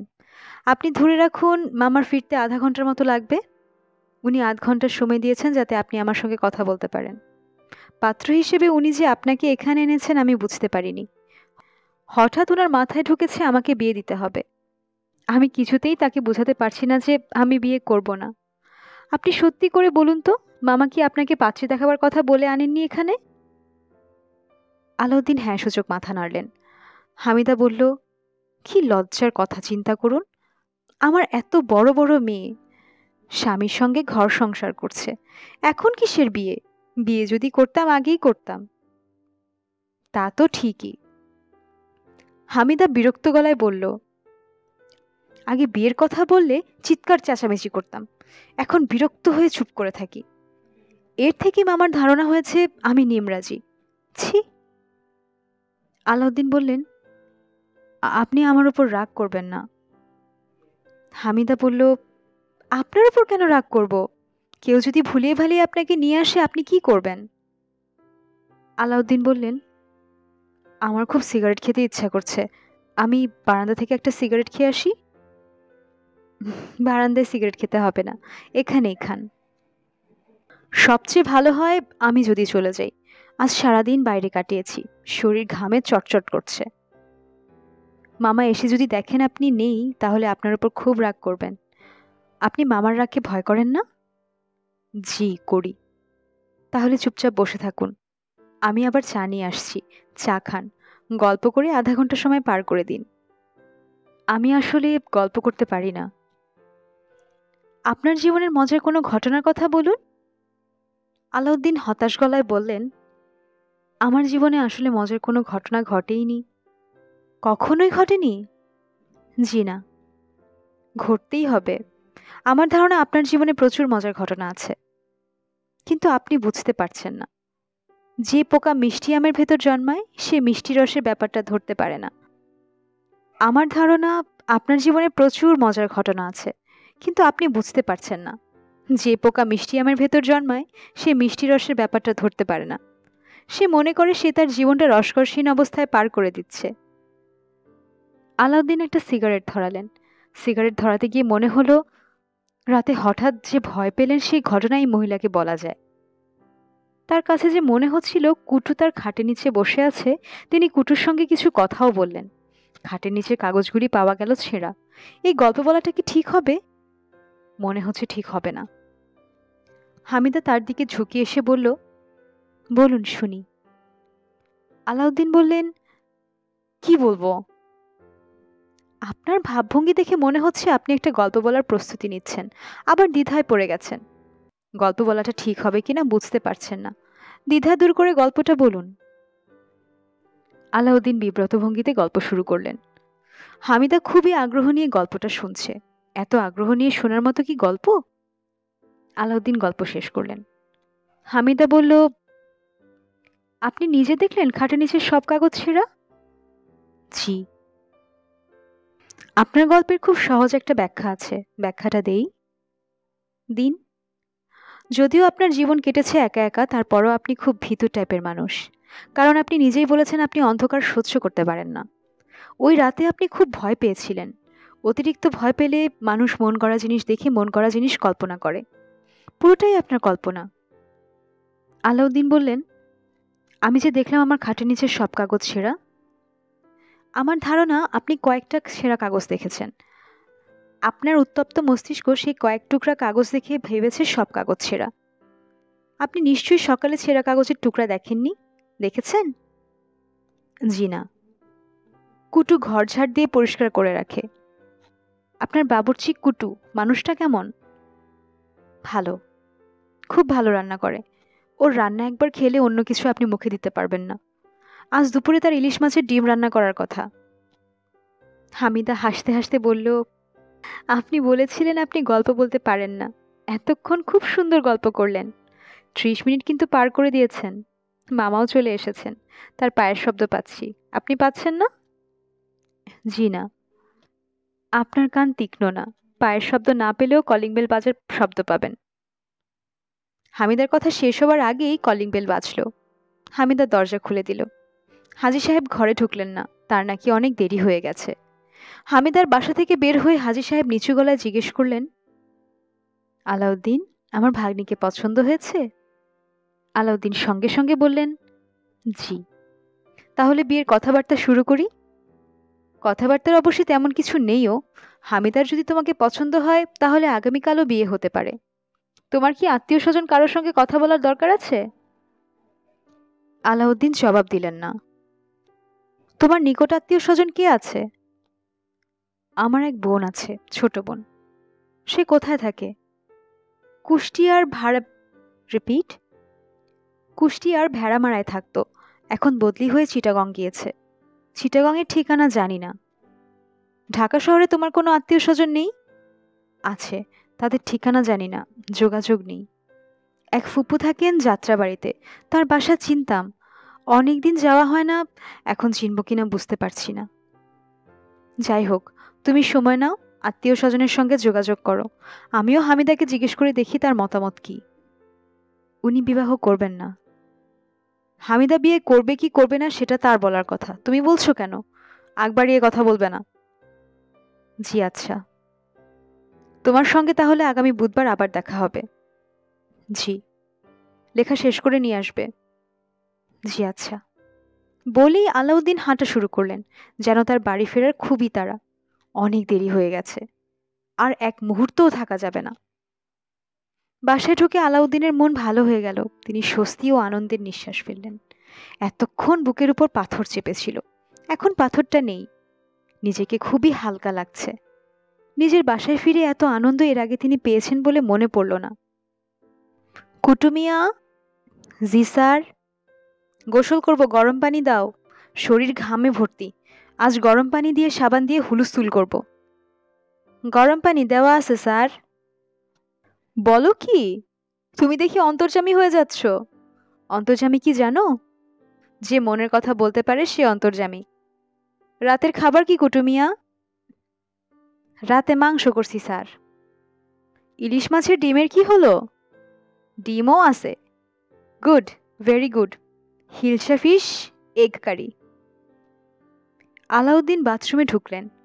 বালতি ভর্তি গরম পানি, সাবান তোয়ালে সব সাজানো। বাথরুমের দরজার ওপাশ থেকে কুটু বলল, চা খাইবেন স্যার? আলাউদ্দিন বিস্মিত হয়ে বলল, গোসল করতে করতে চা খাবো কিভাবে? আপনি চা খাইবেন, আমি গায়ে সাবানের ডলা দিব। আলাউদ্দিন ইতস্তত করতে লাগলেন। হ্যাঁ বলবেন নাকি না বলবেন মন স্থির করতে পারছেন না। কুটুমিয়া ঘর দুয়ার ঝকঝকে করে রাখে, কিন্তু তাকে দেখে নোংরা মনে হয়। মনে হয় দীর্ঘদিন এই লোক গোসল করেনি। গা থেকে সব সময় বাসি তরকারির গন্ধের মতো গন্ধ আসে। আলাউদ্দিন বললেন, আনো দেখি এক কাপ চা। আর পিঠে সাবান ডলে দাও। সারা শরীরে সাবান ডলার দরকার নেই। চা মনে হয় তৈরিই ছিল। নিমেষের মধ্যে কুটুমিয়া চা এনে দিল। আলাউদ্দিন একটা সিগারেট ধরিয়ে চায়ের কাপে চুমুক দিলেন। কুটুমিয়া পিঠে সাবান ডলছে, গরম পানি ঢালছে। আলাউদ্দিনের কাছে মনে হচ্ছে তিনি এত আরাম তার সারা জীবনে পাননি। আরামে বারবার তার চোখ বুজে যাচ্ছে, মনে হচ্ছে এই বুঝি ঘুমিয়ে পড়লেন। চা সিগারেট খেতে খেতে গোসলের এত আনন্দ কে জানত? কুটু। জি স্যার। দাও, সারা শরীরেই সাবান মাখিয়ে দাও। যাহা বাহান্না তাহা তিপ্পান্ন। জি স্যার। এত ভালো মাসাজ শিখেছ কোথায়? কোনোখানে শিখি নাই স্যার, পাইলট স্যারের শরীর মাসাজ করতাম। উনিও কি চা সিগারেট খেতে খেতে গোসল করতেন? জি না, উনার বাড়িতে বাথটাব ছিল। বাথটবে গরম পানি দিতাম, ফোম দিয়া ফেনা তুলতাম। উনি শুইয়া শুইয়া ব্লাডি মেরি খাইতেন, আর আমি শৈল টিপতাম। ব্লাডি মেরি কি জিনিস? একটা মিক্সার, খাইতে অতি সুস্বাদু। তুমি বানাতে পারো? জি পারি, পাইলট স্যারের কাছে শিখেছি। বানাতে কি কি লাগে? অনেক কিছু লাগে। 3 আঙ্গুল ভদকার মধ্যে। আলাউদ্দিন অবাক হয়ে বললেন, ভদকা মদ না? কুটু হাস্যচোখ মাথা নাড়ল। থাক থাক, বলার দরকার নেই। আমি শিক্ষক মানুষ, মদ বিষয়ে কোনো কথা শোনাই আমার ঠিক না। আমার বাবা ছিলেন আমাদের অঞ্চলের জামে মসজিদের ইমাম। জীবনে কোনো ওয়াক্ত নামাজ কাজা করেন নাই। আছর ওয়াক্তে তার মৃত্যু হয়। আছরের নামাজও তার কাজা হয় নাই। নামাজ শেষ করে বিছানায় শুয়েছেন, কিছুক্ষণের মধ্যেই মৃত্যু। কুটুমিয়া কথা বলছে না, নীরবে সাবান মাখিয়ে যাচ্ছে, গায়ে গরম পানি ঢালছে, শরীর মাসাজ করছে। আলাউদ্দিন ভাবছেন, এই আরামে বাকি জীবনটা কাটিয়ে দিতে পারলে মন্দ হতো না। কুটুমিয়া। জি স্যার। তোমার পাইলট স্যার খুব মদ খেতেন? চাকরি থেকে রিটায়ার করার পর খুব বেশি খাইতেন। একা মানুষ, কিছু করার নাই। একা মানুষ কেন? স্ত্রী মারা গিয়েছিলেন, ছেলে মেয়েরা বড় হইয়া চইলা গেছে দেশে বিদেশে। আমার মতো অবস্থা। সে ছিল ধনী, আমি গরিব। বেশ কম এটাই, ঠিক না? প্রাইভেট কলেজের শিক্ষক ছিলাম, বেতনের কারবার নাই, ছাত্রই নাই, বেতন কোত্থেকে আসবে? কলেজের বেশিরভাগ শিক্ষকের তার বাড়িতে লজিংয়ের মতো থাকতো। নামেই কলেজের শিক্ষক, আসলে লবডঙ্কা। লবডঙ্কা মানে জানো? যে না, মানে জানা দরকার নাই। শরীর টিপছ, শরীর টিপো। জি আচ্ছা। ব্লাডি মেরি জিনিসটা কিভাবে বানায় বলো তো শুনি। খাচ্ছি না যখন, তখন তো আর দোষ হচ্ছে না। কিভাবে বানায় শুনে রাখি। 3 আঙ্গুল ভদকা, তারপর কি? ওয়েস্টার সস 6 ফোঁটা, তাবাসসুম 7 ফোঁটা, গোলমরিচের গুঁড়া লবণের চামচের আধা চামচ, লেবুর রস 4 চামচের আধা চামচ, ট্রিপল শেক 1 ফোঁটা, একটা কাঁচামরিচ মাঝখান দিয়া ছিল্লা তার অর্ধেকটা। এইসব জিনিস একসাথে মিশানোর পর দিতে হইব টমেটো জুস। ডিপ ফ্রিজে রাখতে হইব 10 মিনিট। ডিপ ফ্রিজে থেকে বাইর কইরা বরফের কুচি দিয়া খাইতে হইব। বলো কি, এই জিনিস পাইলট সাহেব রোজ খেতেন? জি। দিনে এই জিনিস, রাতে মার্গারিটা খাইতেন। সেটা কি? মার্গারিটা খাইতে খুবই সুস্বাদু। যত সুস্বাদুই হোক, আমি এর মধ্যে নেই। তাছাড়া তুমি যেসব জিনিসের কথা বললে, বাংলাদেশে এসব নিশ্চয়ই পাওয়া যায় না। ভদকা পাওয়া যায় রাশিয়াতে। রাশিয়া থেকে তোমার পাইলট সাহেবের পক্ষেই ভদকা আনা সম্ভব, আমার পক্ষে না। কুটুমিয়া গলা নামিয়ে বলল, ভদকা ঘরে আছে স্যার, ফ্রিজে 1 বোতল আছে। আলাউদ্দিন আটকে উঠে বললেন, ফ্রিজে ভদকা কোত্থেকে আসলো? পাশের ফ্ল্যাটে সাইফুদ্দিন সাহেব রাইখা গেছেন, তার বন্ধুরা দেখলে খাইয়া ফেলবে, এই জন্য রাইখা গেছেন। খবরদার তুমি ভদকা ফদকা দিয়ে কিছু আবার বানাবে না। আমাদের পুরো পরিবার ইসলামিক লাইনের। ক্লাস 7-এ পড়ার সময়কার কথা। এক রমজান মাসের শুক্রবার রোজা ভেঙে ফেলেছিলাম বলে জুমার নামাজের পরে সকল মুসল্লিদের সামনে আমাকে 100 বার কানে ধরে উঠবস করতে হয়েছে। এই ছিল আমাদের পরিবার, মনে থাকবে? জি। গরম পানি তো শেষ হয়ে গেছে, আরেক বালতি গরম পানি থাকলে ভালো হতো। এখন ঠান্ডা পানি ঢালবো, এতে আরাম বেশি পাইবেন। দাঁড়াও, একটা সিগারেট ধরিয়ে নিই। আলাউদ্দিন আরেকটা সিগারেট ধরালেন। কুটু তার মাথায় পানি ঢালছে, আরামে তার চোখ বন্ধ হয়ে আসছে। ঘরের বাতি নেভানো, শুধু একটা ঘরেরই না, সব ঘরের বাতি নেভানো। আলাউদ্দিনের ঘরে টিভি চলছে, টিভি স্ক্রিনের নীলছে আলোয় তার ঘরটা আলোকিত। বারান্দায় বাতি জ্বলছিল, কিছুক্ষণ আগে কুটুমিয়া সেই বাতিও নিভিয়ে দিয়েছে। খাটের ওপর আলাউদ্দিন পা ছড়িয়ে আধশোয়া হয়ে আছেন, তার একটা পা কোলবালিশে রাখা। 2টা কোলবালিশ কুটুমিয়া গত পরশু কিনে এনেছে, মাখনের মতো মোলায়ম কোলবালিশ। আলাউদ্দিন খুব আরাম পাচ্ছেন। নরম কোলবালিশে একটা পা উঠিয়ে দেওয়া যে এত আনন্দময়, তা তিনি আগে বুঝতে পারেননি। বুঝতে পারলে অনেক আগেই কোলবালিশ কিনতেন। আলাউদ্দিনের হাতে টিভি রিমোট কন্ট্রোল। কেবল লাইনে 17টা চ্যানেল দেখা যায়, তিনি 17টাই দেখেন। আগে প্রতিটি চ্যানেল বদলাবার আগে 5 মিনিট দেখতেন, এখন কোনোটাই 1.5 মিনিটের বেশি দেখেন না। কিছু বোঝার আগেই পর্দা দৃশ্য বদলে যায়। এই ব্যাপারটা তার খুবই ভালো লাগে।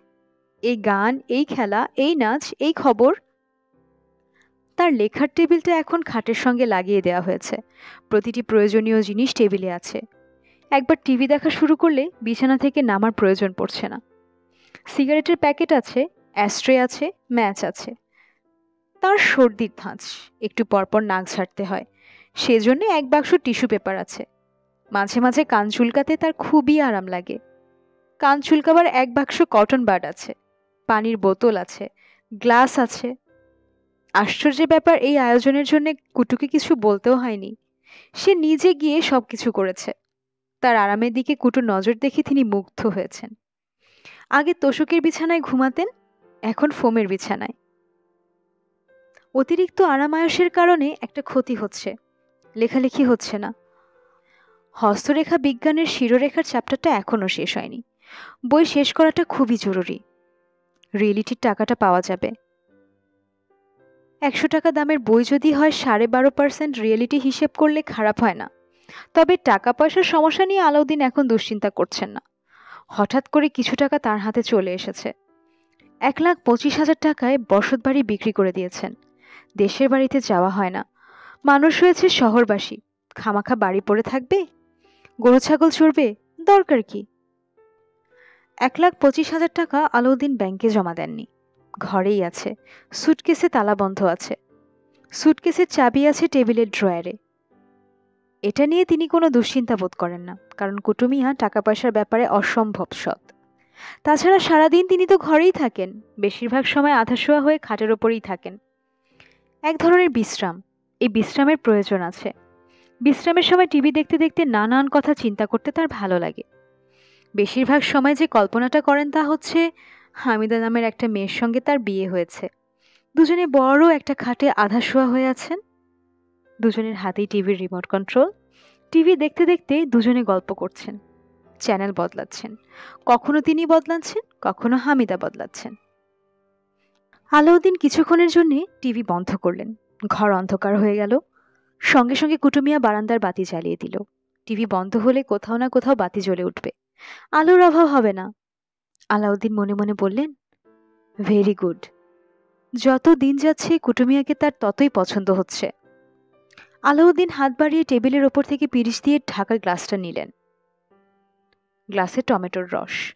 গত কয়েকদিন হলো রাতে খাবার আগে কুটু মিয়া 2 গ্লাস টমেটোর রস বানিয়ে দিচ্ছে। টকটক ঝাল ঝাল, অতি সুস্বাদু পানীয়। এর সঙ্গে সে ভদকা ফদকা মিশাচ্ছে কিনা তা তিনি জানেন না, জানতে চাচ্ছেনও না। যদি 2-1 চামচ মিশিয়েও দেয় তাহলে দিল। তিনি তো আর বলেননি, কুটু আমাকে ভদকা দিয়ে টমেটো সস দাও। তোমাদের পাইলট স্যার যেরকম খেতেন সেরকম, ব্লাডিমেরি না কি জানি নাম। কুটু যা করছে নিজ দায়িত্বে করছে, তাকেও ঠিক দোষ দেয়া যায় না। এইসব জিনিসই সে বানিয়ে অভ্যস্ত। আসল কথা হলো জিনিসটা খেতে ভালো। 2টা গ্লাস খাওয়ার পর শরীরে চনমনে ভাব আসে, আবার একই সঙ্গে আলসেমিও লাগে। আলাউদ্দিন হাতের গ্লাস শেষ করে টেবিলে রাখলেন। শব্দ করে যে রাখলেন তা না, স্বাভাবিকভাবেই রাখলেন। সঙ্গে সঙ্গে আরেকটা গ্লাস ভর্তি টমেটো জুস নিয়ে কুটু ঢুকল। খালি গ্লাসটা নিয়ে চলে গেল। আচ্ছা, কুটু কি আড়াল থেকে তার দিকে তাকিয়ে থাকে? তাকিয়ে না থাকলে তো বোঝা সম্ভব না। গ্লাস কখন খালি হলো? কুটুর তো এটা করা ঠিক না। সে আড়াল থেকে তাকিয়ে থাকবে কেন? আলাউদ্দিন তাকে এই ব্যাপারটা কঠিন গলায় বুঝিয়ে দেবার জন্য ডাকলেন। কুটুর সঙ্গে সঙ্গে ঘরে ঢুকলো। কুটুর গা থেকে মশলার গন্ধ আসছে। কিছু একটা রাত ছিল নিশ্চয়ই। মশলার গন্ধেই তার খিদে লেগে গেল। কুটুকে কি জন্য ডেকেছেন ভুলে গিয়ে বললেন, আজকের রান্না কি কুটু? কই মাছের ঝোল। আলাউদ্দিন হতাশ গলায় বললেন, শুধু কই মাছের ঝোল? সাথে একটা মুরগি রাখছি। মুরগির ঝোল? জি না, এক ধরনের ফ্রাই। পাইলট স্যারের খুব পছন্দের রান্না ছিল। সপ্তাহে 3-4 দিন খাইতেন। 2টা মুরগি তিনি একলাই খাইতেন। বলো কি? ঠিক মতো রান্না হলে 2টা মুরগি খাওয়া কোনো ব্যাপার না স্যার, আপনিও পারবেন। আমি কিভাবে পারবো? আমি বক রাক্ষস নাকি?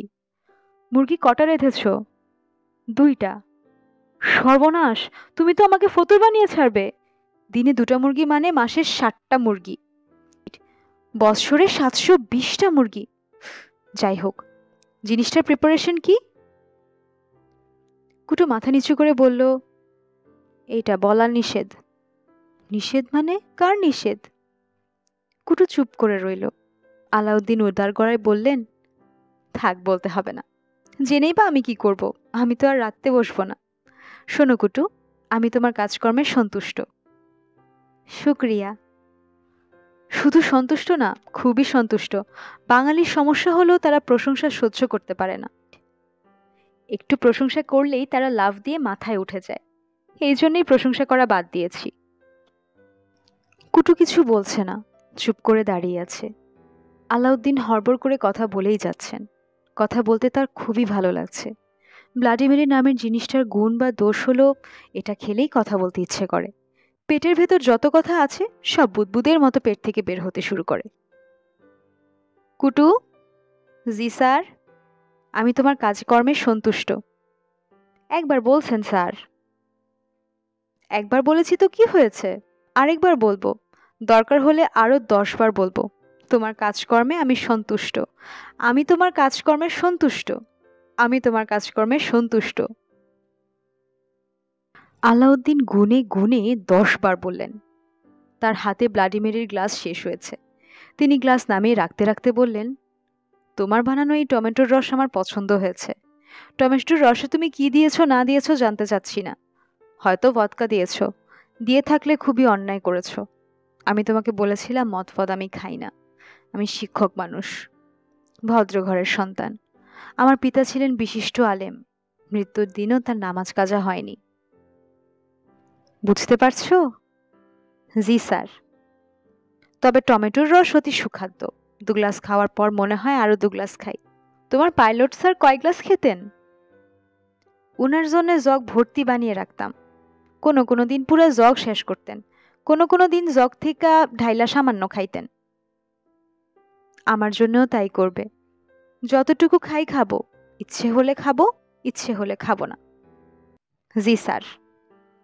খানা কি তৈরি হয়েছে? জি। তাহলে খানা দাও। যদি চান আরে গ্লাস ব্লাডিমেরি বানাই দেই। রাত 10টা এখনো বাজে নাই, এখনই খানা খাইয়ে ফেলবেন? সেটাও একটা কথা। এখনই খানা খেয়ে ফেলা ঠিক না, পরে আবার খিদা লাগতে পারে। দাও তোমার ওই জিনিস আরেক গ্লাস। আপনার একটা চিঠি ছিল স্যার, চিঠিটা দেব? চিঠি কখন এসেছে? সন্ধ্যাবেলায় এসেছে। আপনি আরাম করে টিভি দেখতেছিলেন, এর জন্য দেই নাই। এখন টিভি দেখতেছেন না, এই জন্য চিঠির কথা তুললাম। ভালো বিবেচনা দেখিয়েছ। এই যে বললাম তোমার বিবেচনায় আমি সন্তুষ্ট। চিঠি নিয়ে আসো। চিঠি আর জুস একসঙ্গেই দাও। জুস খেতে খেতে চিঠি পড়ব। তার মজা অন্যরকম। কিন্তু চিঠি আবার আমাকে কে লিখবে? আমাকে চিঠি লেখার লোক নাই। এটা একদিক দিয়ে ভালো, ঝামেলা নাই, ঠিক না? জি ঠিক। দাঁড়িয়ে আছো কেন? চিঠি আর জুস নিয়ে আসো। চিঠি লিখেছেন হাজী একরামুল্লাহ। তিনি লিখেছেন, আলাউদ্দিন দোয়া বরেশু, বুধবারে তোমার হস্তরেখার পুস্তকটির পাণ্ডুলিপি আমাকে পৌঁছাইয়া দেওয়ার কথা। বুধবার চলিয়া গিয়াছে, আজ শনিবার। তোমার কোনোই সংবাদ নাই। এমন ঘটনা পূর্বে কখনো ঘটে নাই। আশা করি তোমার কোনো অসুখ বিসুখ হয় নাই। অসুখ হোক বা যাই হোক, একটি সংবাদ তুমি দিতে পারিতে। নিজে আসিতে না পারলেও টেলিফোনের মাধ্যমে সংবাদ দেওয়া যাইত। আমার বাসা এবং দোকানের টেলিফোন নাম্বার তোমার কাছে আছে। সম্প্রতি আমার মোবাইল নাম্বারও তোমাকে দিয়াছি। তোমার নীরবতার আমি কোনো অর্থই বুঝিতে পারিতেছি না। আমার মনে একটি ক্ষীণ সন্দেহ দেখা দিয়াছে। সন্দেহের ব্যাপারটি খোলাখুলি তোমাকে বলি। কোনো রকম অস্পষ্টতা থাকা আমি বাঞ্ছনীয় মনে করি না। আমার সন্দেহ, হামিদা বানুকে বিবাহের ব্যাপারে তোমার মত নাই। যেহেতু প্রস্তাব আমি দিয়েছি, চক্ষু লজ্জায় বিবাহের মত নাই, এই কথা বলিতে পারিতেছ না। এই সমস্যায় পড়িয়া তুমি আমার নিকট আসা বন্ধ করিয়াছ। দীর্ঘদিন একা থাকিয়া থাকিয়া তোমার অভ্যাস হইয়া গিয়াছে। এই বয়সে বিবাহিত জীবনের কল্পনা মনে ভীতির সঞ্চার করে। ইহাই স্বাভাবিক। তুমি ইহা নিয়া কোনো সংকোচ বোধ করিতেছ? মনের দিক হইতে সাড়া না পাইলে অবশ্যই তুমি বিবাহ করিবে না। পত্র পাঠ করিবা মাত্র বাংলা বাজার চলিয়া আসিবা। হস্তরেখা বিজ্ঞানের পাণ্ডুলিপি প্রস্তুত হইলে সঙ্গে নিয়ে আসিবা। পাণ্ডুলিপি সম্পূর্ণ না হইলেও যাহা হইয়াছে নিয়ে আসিবা। আমি কম্পোজ ধরাইয়া দিব। খোঁজ নিয়া জানিয়াছি, ইদানিং ক্রিকেট খেলার উপর লেখা বই ভালো চলিতেছে। ক্রিকেটের উপর একটা 10 ফর্মার বই অতি দ্রুত তোমাকে দিয়া লিখাইতে চাই। ক্রিকেট বিষয়ে লেখার জন্য প্রয়োজনীয় বইপত্র সংগ্রহ করার জন্য তোমার বাংলা বাজার আসা প্রয়োজন। আজ এই পর্যন্তই। দোয়া গো, হাজী একরামুল্লাহ। পনুষ্য, রিয়েলটি বাবদ প্রাপ্ত 11,025 টাকা দোকানের ক্যাশিয়ারের মালিক মিয়ার কাছে দেওয়া আছে। টাকাটা সংগ্রহ করিও। চিঠি পড়ে আলাউদ্দিন স্বস্তি পেলেন। এমনিতেই তার মন আনন্দে ছিল, সে আনন্দ অনেক বাড়ল। নিজেকে মহাসুখী মানুষদের একজন মনে হতে লাগলো। টমেটো জুসটা খেতে এখন আগের চেয়েও অনেক বেশি ভালো লাগছে। এই গ্লাস শেষ করার পরও তৃপ্তি হবে বলে মনে হচ্ছে না। পাইলট সাহেবের মতো ব্যবস্থা করতে হবে, জগ ভর্তি জুস থাকবে, নিজের ইচ্ছে মতো খাবেন। কিছুক্ষণ পরপর কুটুমিয়াকে আর ডাকতে হবে না, কুটুমিয়ার জন্যেও ভালো। একবারে বানিয়ে রেখে দেয়া, বারবার বানাতে হবে না। আলাউদ্দিন রিমোট কন্ট্রোলের টিভি ছাড়তে যাবেন, কুটুমিয়া ঘরে ঢুকল। বিড়বিড় করে বলল, স্যার, আপনার সঙ্গে একজন দেখা করতে আসছে। এত রাতে কি আসলো? পাশের ফ্ল্যাটের সাইফুল্লাহ সাহেব। নিয়ে এসো, এখানে নিয়ে এসো। এইখানে আনার দরকার নাই। ঠিক বলেছ, এখানে আনার দরকার নেই। খাচ্ছি টমেটো জুস, হয়তো ভাববে অন্য কিছু খাচ্ছি। শুধু যে মনে করবে তা না, আরো 10 জনকে গিয়ে বলবে। বাঙালির স্বভাবই এরকম। স্বভাবের কারণে বাঙালি কিছু করতে পারল না। কাজ করার সময় বাঙালির নাই। সারাক্ষণ এর কথা তার কাছে লাগাচ্ছে, কাজ করার সময় কোথায়? ঠিক বলছি না? জি স্যার, ঠিক বলেছেন। উনি বসার ঘরে বসে আছেন। কে বসার ঘরে বসে আছে? সাইফুল্লাহ সাহেব। সাইফুল্লাহ সাহেব বসার ঘরে বসে আছেন কেন?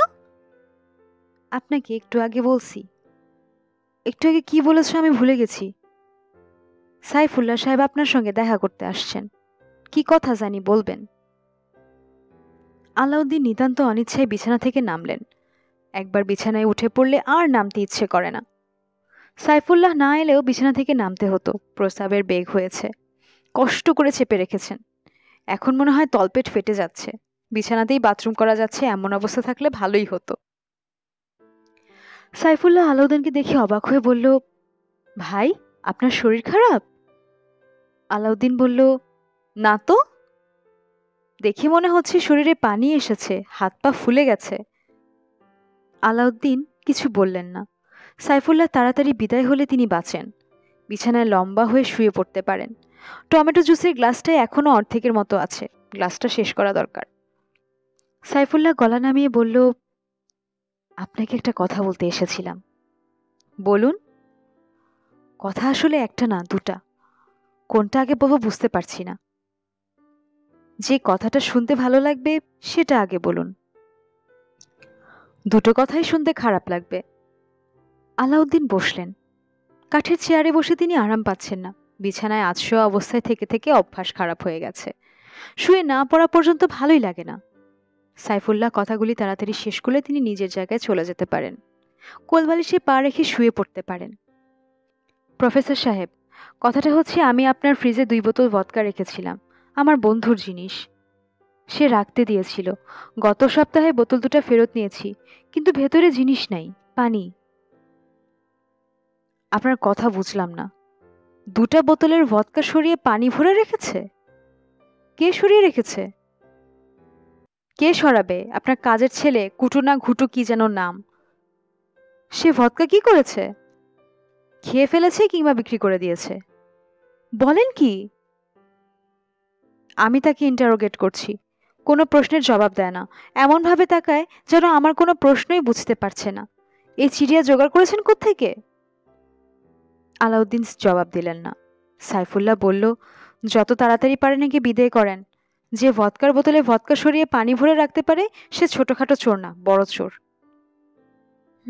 চিন্তার বিষয়। অবশ্যই চিন্তার বিষয়। আপনি একা থাকেন, কখন আপনাকে কি করবে আপনি বুঝতেও পারবেন না। দুপুরে ঘুমিয়ে আছেন, পেটে ছুরি মেরে টাকা পয়সা নিয়ে চলে গেল। আলাউদ্দিন হাই তুলতে তুলতে বললেন, দ্বিতীয় কথাটা কি? সাইফুল্লাহ গলা খাঁকারি দিয়ে বলল, আপনাকে তো ফ্ল্যাট সাবলেট দিয়েছিলাম, পুরো ফ্ল্যাটটাই এখন আমার দরকার।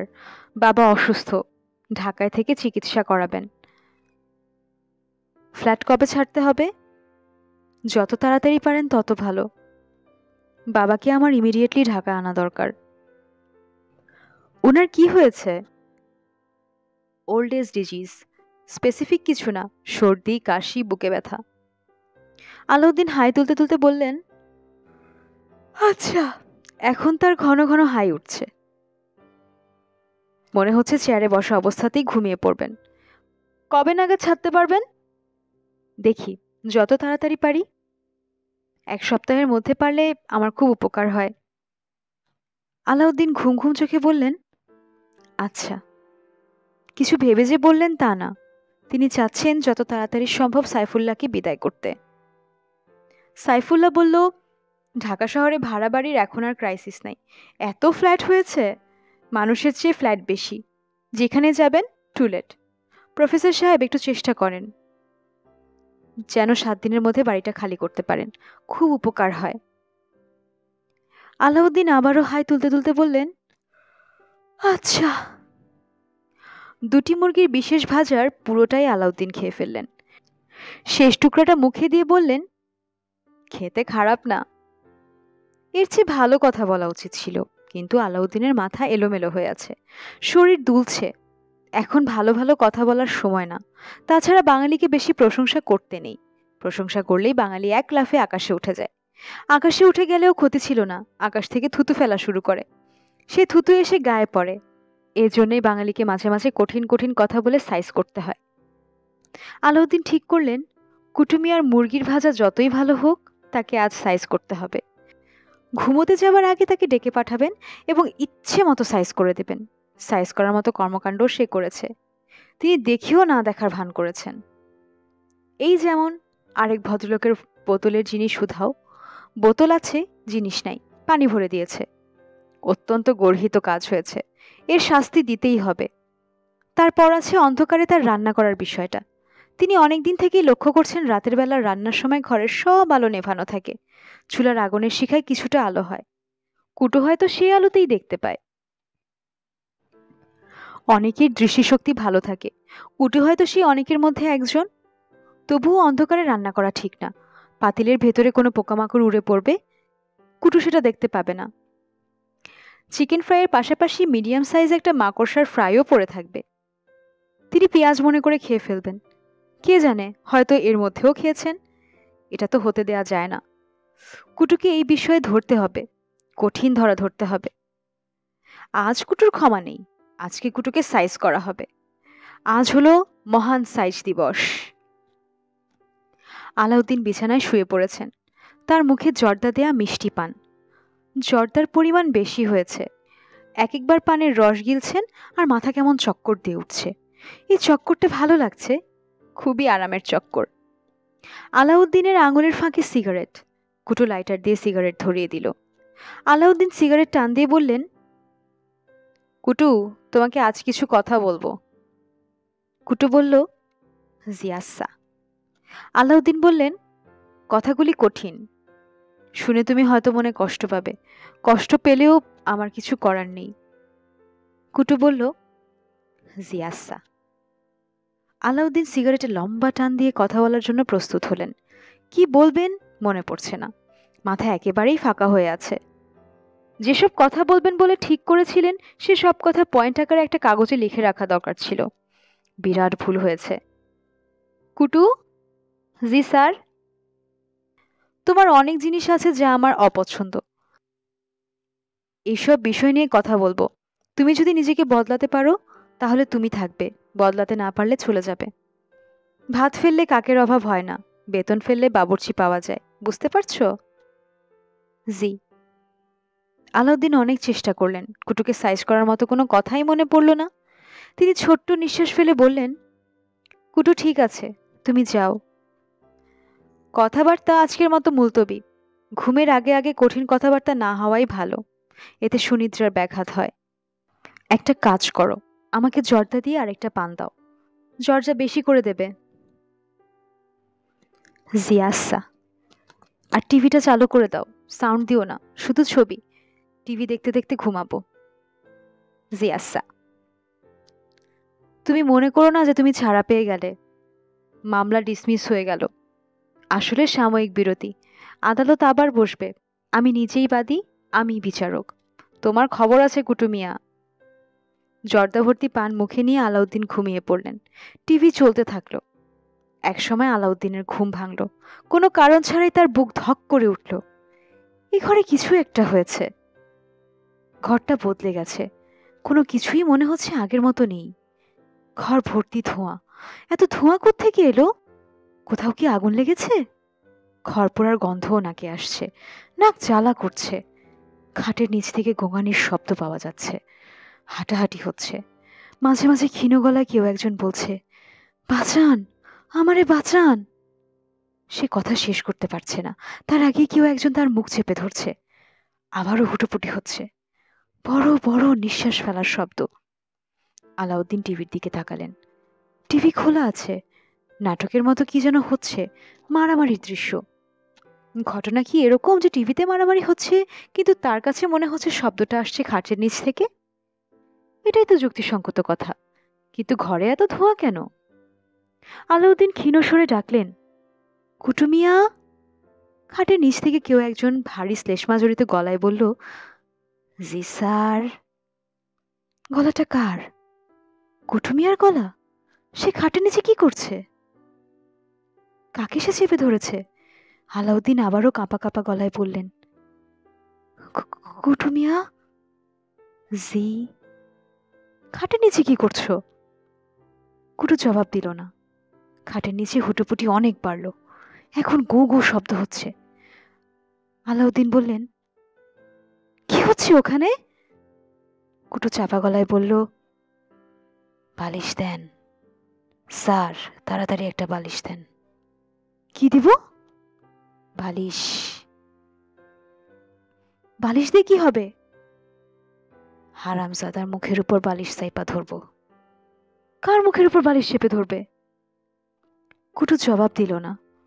আলাউদ্দিন হতভম্ব হয়ে দেখলেন খাটের নিচ থেকে একটা হাত বের হয়ে আসছে, ময়লা নোংরা হাত, বড় বড় নখ, পাখির নখের মতো বেঁকে গেছে। হাতটা কেন আসছে? তাকে ধরার জন্যে? আলাউদ্দিন ভয়ে সিটিয়ে গেলেন। বালিশ দেন। আলাউদ্দিন একটা বালিশ কুটুর হাতের দিকে এগিয়ে দিলেন। খাটের নিচ থেকে আ আ শব্দ হচ্ছে। বালিশে চাপা দিয়ে কাউকে কি মারা হচ্ছে? কোনো একটা সূরা পড়া উচিত। কোনো সূরা মনে আসছে না। তিনি কি দুঃস্বপ্ন দেখছেন? হ্যাঁ, এটাই হবে, দুঃস্বপ্ন। দুঃস্বপ্ন ছাড়া কিছু না। স্বপ্নটা ভেঙে গেলেই দেখবেন সব স্বাভাবিক হয়ে গেছে। তখন তিনি কুটুকে ডেকে চা দিতে বলবেন। চা খাওয়ার আগে গোসল করা দরকার। শরীর ঘামে ভিজে গেছে। স্বপ্নটা কখন ভাঙবে? চিৎকার করে কুটুকে ডাকলে কি ঘুম ভাঙবে? আলাউদ্দিন ফুসফুস ফাটিয়ে চিৎকার করলেন, কুটু, কুটু। গলা দিয়ে ফ্যাস ফ্যাস জাতীয় আওয়াজ হলো। এই স্বপ্ন মনে হয় ভাঙবে না, স্বপ্ন চলতেই থাকবে। মেয়েলি গলায় কে যেন কাঁদছে। দেয়ালে শব্দ হচ্ছে। সাইফুল্লাদের বাড়িতে কি? নাকি এটাও স্বপ্ন? আলাউদ্দিন ক্লান্ত হতভম্ব গলায় ডাকলেন, কুটু। তার প্রায় সঙ্গে সঙ্গেই বসার ঘরের বাতি জ্বলে উঠল। থপ থপ পায়ের আওয়াজ পাওয়া যাচ্ছে। কুটু আসছে। কুটু, কুটু তুমি কোথায়? দরজার ঠেলে কুটু ঢুকল। আলাউদ্দিন ধরা গলায় বললেন, বাতি জ্বালাও। কুটু বাতি জ্বালালো। আলাউদ্দিন বললেন, দুঃস্বপ্ন দেখেছি। কুটু বলল, চা খাইবেন স্যার? আলাউদ্দিন বললেন, চা খাবো, চা আনতেছি। আলাউদ্দিন বললেন, তুমি কি কোনো চিৎকার হুটোপুটির শব্দ শুনেছ? কুটু বলল, জি না। আলাউদ্দিন বললেন, শোনার কথাও না, স্বপ্ন আমি দেখেছি, তুমি কেন শব্দ শুনবে?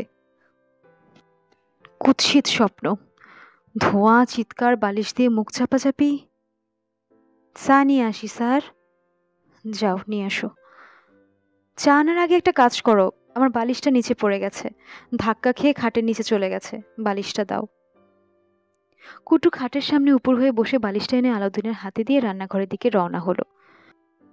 আলাউদ্দিন বালিশের দিকে স্থির দৃষ্টিতে তাকিয়ে আছেন। বালিশের এক পিঠে ছোপ ছোপ রক্ত লেগে আছে, টাটকা রক্ত, এখনো শুকিয়ে কালচে হয়নি। আয়াতুল কুরসি সূরাটা মনে পড়েছে। আলাউদ্দিন বিড়বিড় করে আয়াতুল কুরসি পড়ছেন। আল্লাহু লা ইলাহা ইল্লাহু আল হাইয়ুল কাইয়ুম লা তাখুযুহু সিনাতুন ওয়া লা নাওমুন লাহু মা ফিস সামাওয়াতি ওয়াল আরদ। খুবই আশ্চর্যজনকভাবে রাতে আলাউদ্দিনের ভালো ঘুম হলো। ঘুমের ভেতর তিনি স্বপ্নও দেখলেন, কাটা কাটা স্বপ্ন। একটা স্বপ্নে তার বাবা মুন্সি মোহাম্মদ সগীর তাকে জিজ্ঞেস করছেন, রোজা ভেঙেছিস কি জন্যে? তিনি বললেন, এটা তো রমজান মাস না। এখন রোজা রাখার প্রশ্ন আসছে কেন? উত্তর শুনে মুন্সি মুহাম্মদ সগির খুব রেগে গিয়ে বললেন, পরহেজগার আদমির জন্য সারা বছরই রমজান মাস। রোজা ভেঙেছিস, তোর শাস্তি আগামী জুম্মাবারের মুসল্লিদের সামনে 1,00,000 বার কানে ধরে উঠবস করবি। আলাউদ্দিন বললেন, জি আচ্ছা। এরপর শুরু হলো কানে ধরে উঠবসের স্বপ্ন দেখা। ছাড়া ছাড়াভাবে এই স্বপ্ন চলল ঘুম না ভাঙা পর্যন্ত। তিনি উঠবস করেই যাচ্ছেন, মুসল্লিরা হো হো করে হাসছে। ঘুম থেকে উঠে তিনি চা খেলেন। হো হো হাসির শব্দের একটা ব্যাখ্যা পাওয়া যাচ্ছে।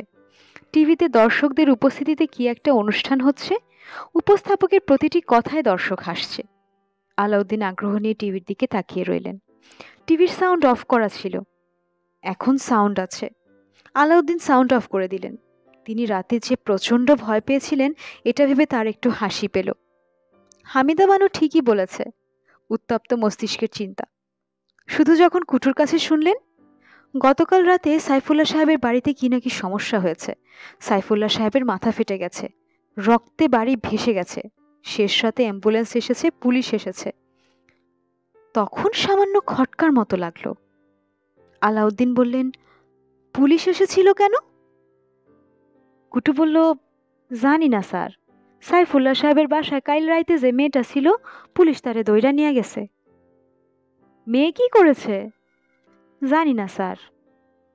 মেয়েটা কে? গার্মেন্টসের এক মেয়ে। সাইফুল্লাহ সাহেবের এখানে এক এক সময় এক এক মেয়ে থাকে, নানান ভেজাল। ভেজাল তো বটেই।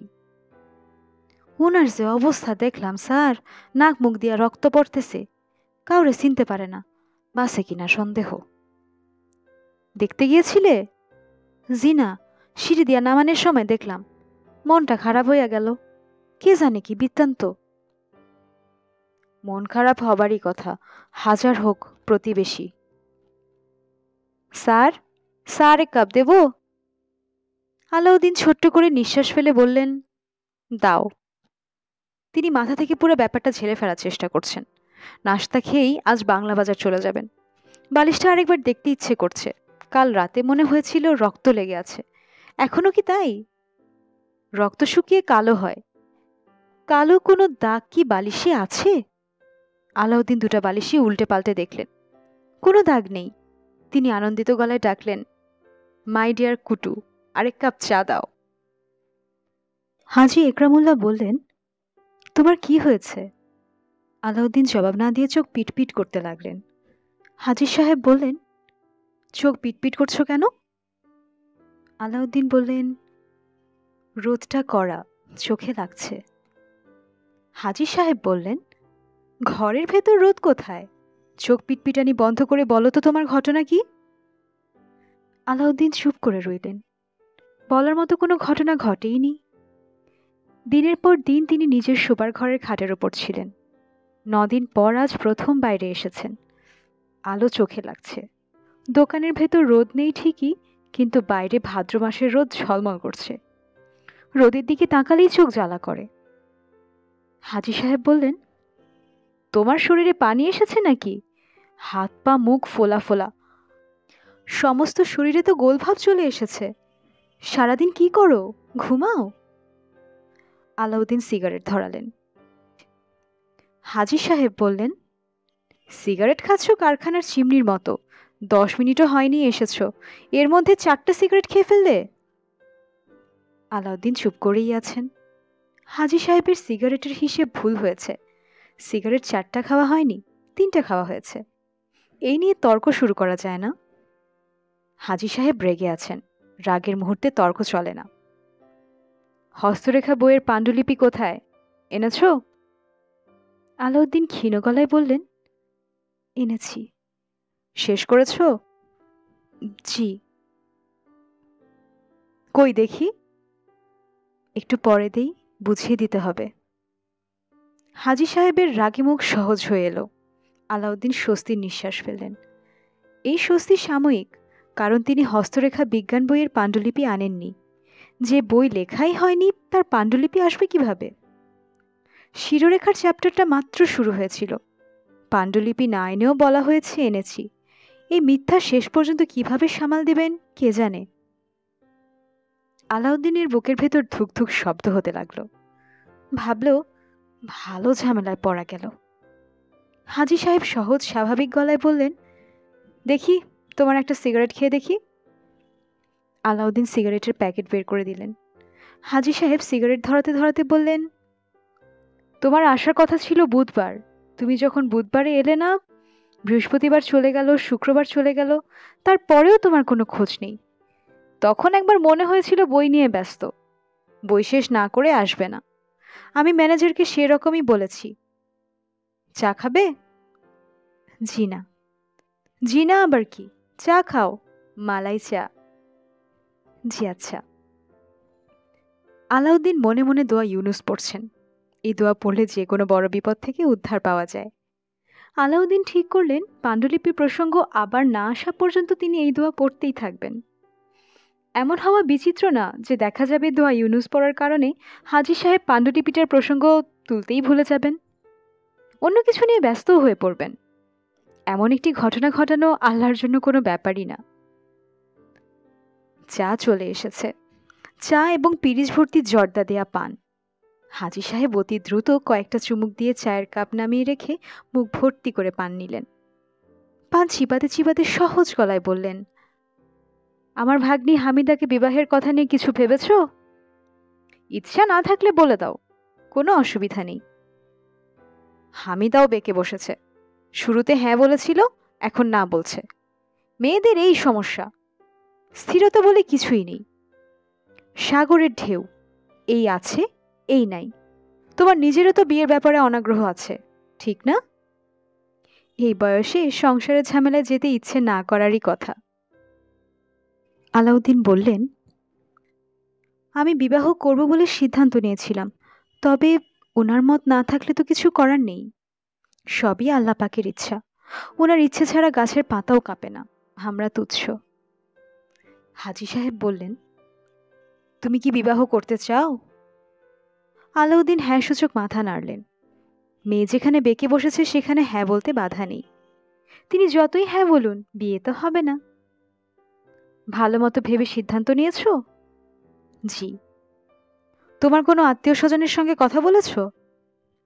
জি না, তবে কুটুকে বলেছি। কুটুকে বলেছ? কুটুকে? আমার বাবুর্চি। আরে রাখো তোমার বাবুর্চি, বাবুর্চির সঙ্গে কেউ নিজের বিয়ে নিয়ে আলাপ করে নাকি? আলাপ করার মতো আর কেউ নাই। আলাপ করার কেউ না থাকলে নিজে নিজে সিদ্ধান্ত নেবে। ব্যক্তিগত বিষয় নিয়ে চাকর বাকরের সঙ্গে কেউ আলাপ করে? নাও পান খাও। আলাউদ্দিন আগ্রহের সঙ্গে পান মুখে দিলেন। মনে মনে দোয়া ইউনুস তিনি এখনও পড়ছেন। দোয়ায় মনে হয় অ্যাকশন শুরু হয়েছে। হাজী সাহেব পাণ্ডুলিপির প্রসঙ্গে যাচ্ছেন না। মনে হচ্ছে পাণ্ডুলিপির চেয়ে তিনি তার ভাগ্নি হামিদা বানুর বিবাহ নিয়েই বেশি উদ্বিগ্ন। হাজী সাহেব খানিকটা ঝুঁকে এসে বললেন, তুমি তাহলে বিবাহের ব্যাপারে পজিটিভ সিদ্ধান্ত নিয়েছ? জি। তাহলে তো হামিদাকে রাজি করানো দরকার। রাজি কেন করানো দরকার এটা শোনো। পাড়ার মাস্তানদের গডফাদার টাইপ এক লোকের চোখ পড়েছে হামিদার দিকে। বিয়ের প্রস্তাব পাঠিয়েছে, নানানভাবে যন্ত্রণাও করছে। অতি বদলোক, অতি হারামজাদা, থাকে মদের উপর, গুন্ডা পান্ডা পুষে, স্ত্রী মারা গেছে, আবার বিবাহ করবে। এর কাছে মেয়ে বিয়ে দেয়া আর মেয়ের গলায় দড়ি দিয়ে নিজ হাতে তেঁতুল গাছের ডালে ঝুলিয়ে দেয়া একই কথা। বুঝতে পারছো? জি। না, তুমি বুঝতে পারছো না। এ জাতীয় বদগুলি যে মানুষের উপর কি পরিমাণ জুলুম করতে পারে তোমার কোনো ধারণাই নেই।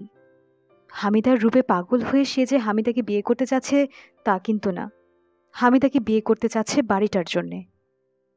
বাড়িটার জন্যে মানে? হামিদার যে বাড়িতে তোমাকে নিয়ে গিয়েছিলাম সেটা হামিদার নিজের বাড়ি, তার স্বামী বানিয়ে রেখে গিয়েছিলেন। ঢাকা শহরে 5 কাঠা জমির ওপর দোতলা বাড়ি সহজ ব্যাপার তো না। যে কটা পাত্র হামিদাকে বিয়ে করার আগ্রহ দেখিয়েছে সবার নজর বাড়িটার দিকে। এর মধ্যে একজন আবার বাড়ির দলিল দেখতে চেয়েছিল। বুঝো অবস্থা। একমাত্র তোমাকে দেখলাম এই ব্যাপারে কোনো আগ্রহ নেই। আলাউদ্দিন চুপ করে রইলেন। তিনি এখনো দুশ্চিন্তা মুক্ত হতে পারছেন না।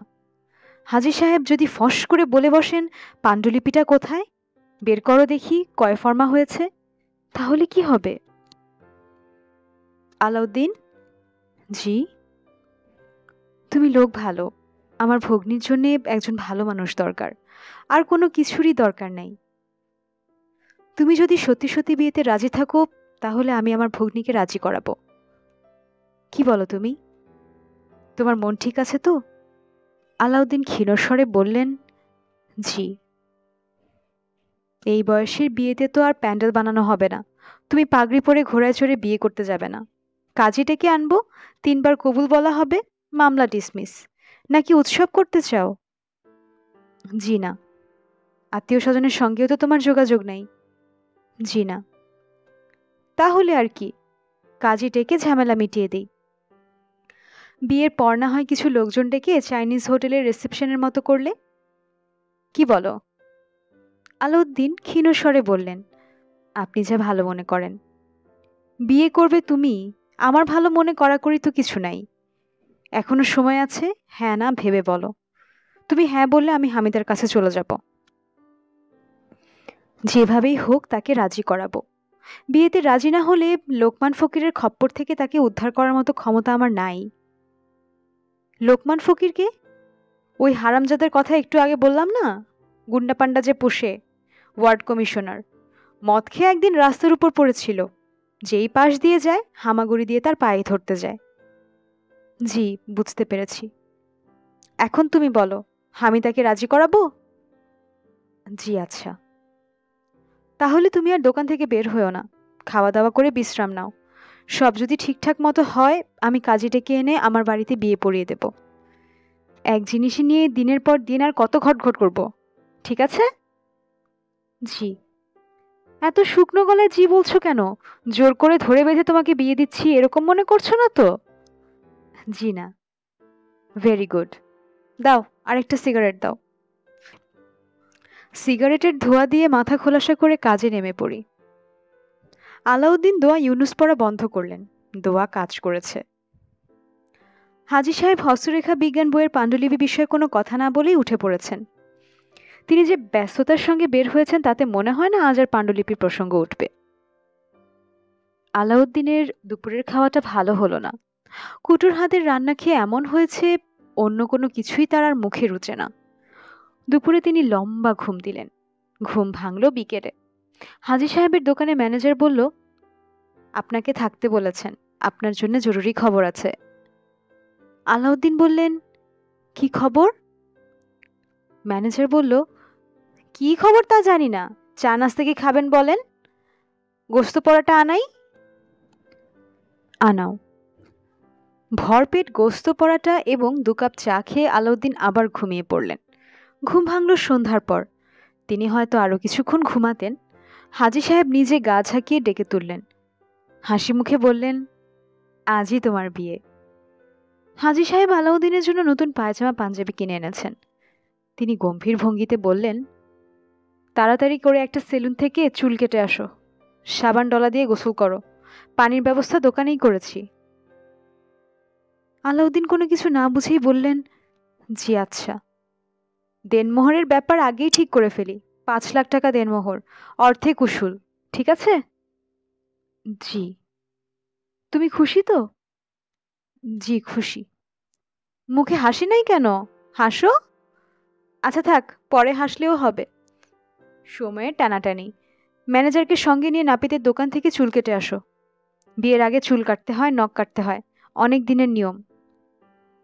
আলাউদ্দিন সুবোধ বালকের মতো ম্যানেজারকে নিয়ে চুল কাটতে গেলেন। রাত 8টায় বিয়ে হয়ে গেল। রাত 8টা 40-এ তিনি নিজের বাড়িতে চলে এলেন। কুটু দরজা খুলে দিল। আলাউদ্দিন বললেন, বাথরুমে গরম পানি আছে? গা কুটকুট করছে, গোসল করব। কুটু হ্যাঁ সূচক মাথা নাড়ল। তিনি সরাসরি বাথরুমে ঢুকে গেলেন। বাথরুমে শুধু যে গরম পানি আছে তা না, বাথরুমে কাঠের একটা চেয়ার নিয়ে যাওয়া হয়েছে। চেয়ারের উপর পিরিচ দিয়ে ঢাকা একটা জগ রাখা আছে। জগে লাল রঙের কোনো বস্তু, বরফ ভাসছে। পাশেই খালি গ্লাস, দেয়াশলাই সিগারেট এবং অ্যাশট্রে সাজানো আছে। আলাউদ্দিন বিস্মিত হয়ে বললেন, ইয়ে নাকি? কুটু বলল, জি স্যার। Tomato juice? কুটু জবাব দিল না। ইয়ে দেয়া আছে? জি স্যার। পেয়েছো কোথায়? 2টা ভদকার বোতল কিনা আনছি স্যার, গুলশানে পাওয়া যায়। 800 টাকা কইরা নিছে, মোট 1600। টাকা পেয়েছো কোথায়? আপনার সুটকেসে টাকা ছিল। চাবিটা ছিল ড্রয়ারে, ড্রয়ার থেকে চাবি নিয়ে সুটকেস খুইলা টাকা নিছি। আলাউদ্দিন বললেন, ও। তিনি বুঝতে পারছেন না তার রাগ করা উচিত কিনা। মনে হচ্ছে রাগ করা উচিত, তাকে না বলে সুটকেস খুলে টাকা নিয়ে যাবে, এটা কেমন কথা? এ তো রীতিমতো চুরি।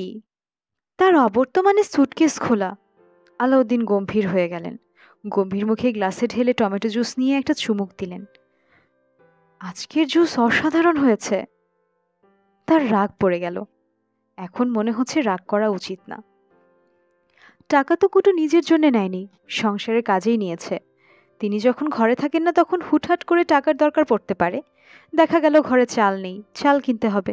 সুটকেস থেকে টাকা না নিলে এই সমস্যার সমাধান হবে কিভাবে? কুটু। জি স্যার। দাও, গোসল দিয়ে দাও। আরামে আলাউদ্দিনের চোখ বন্ধ হয়ে আসছে। এখন মনে হচ্ছে কুটু যে বুদ্ধি করে টাকা নিয়ে ভদকা কিনে এনেছে, কাজটা খুব ভালোই করেছে।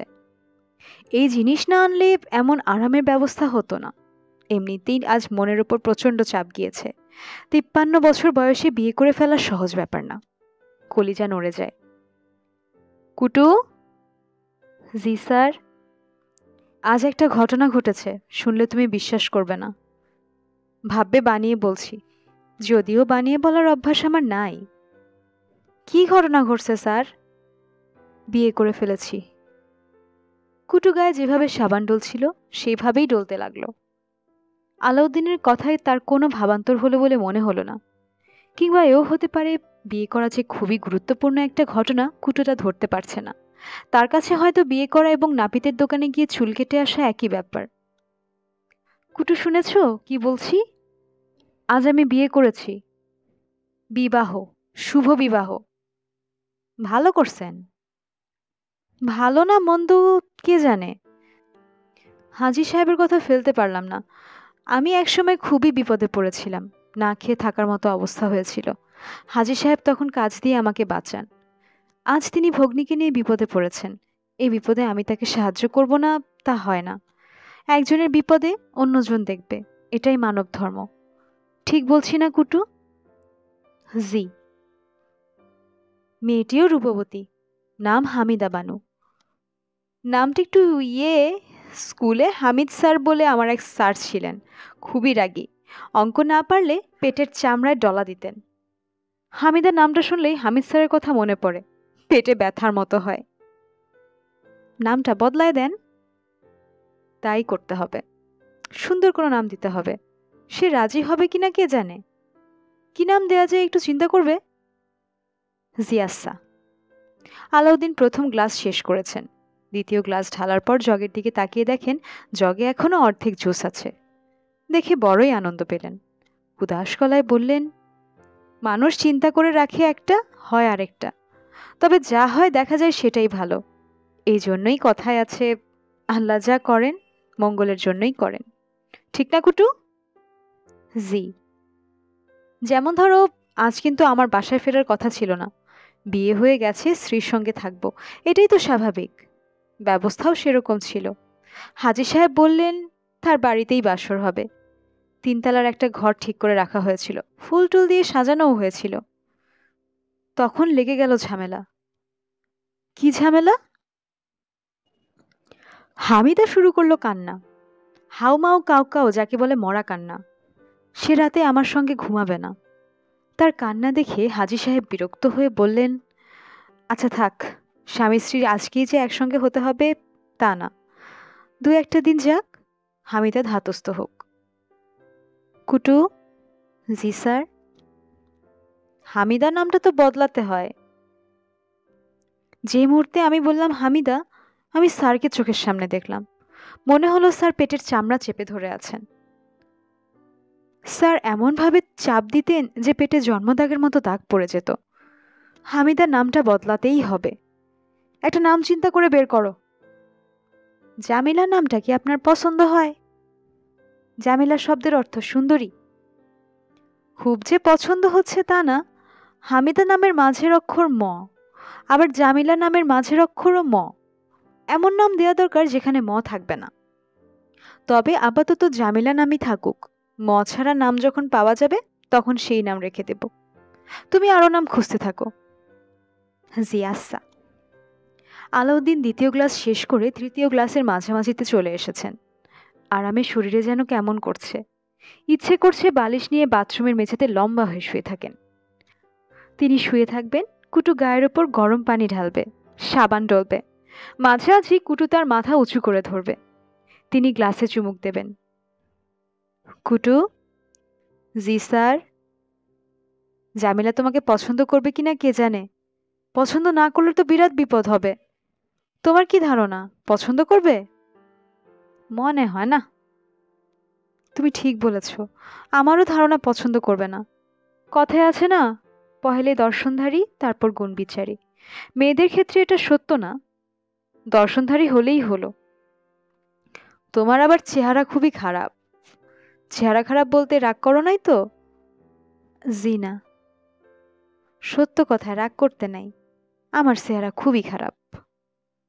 ছোট ছেলেমেয়েরা তোমাকে অন্ধকারে দেখলে ভয়ে চিৎকার দিবে, আমি নিজেই মাঝে মাঝে ভয় পাই। কুটু, আমাকে একটা সিগারেট ধরিয়ে দাও তো। কুটু সিগারেট ধরিয়ে দিল।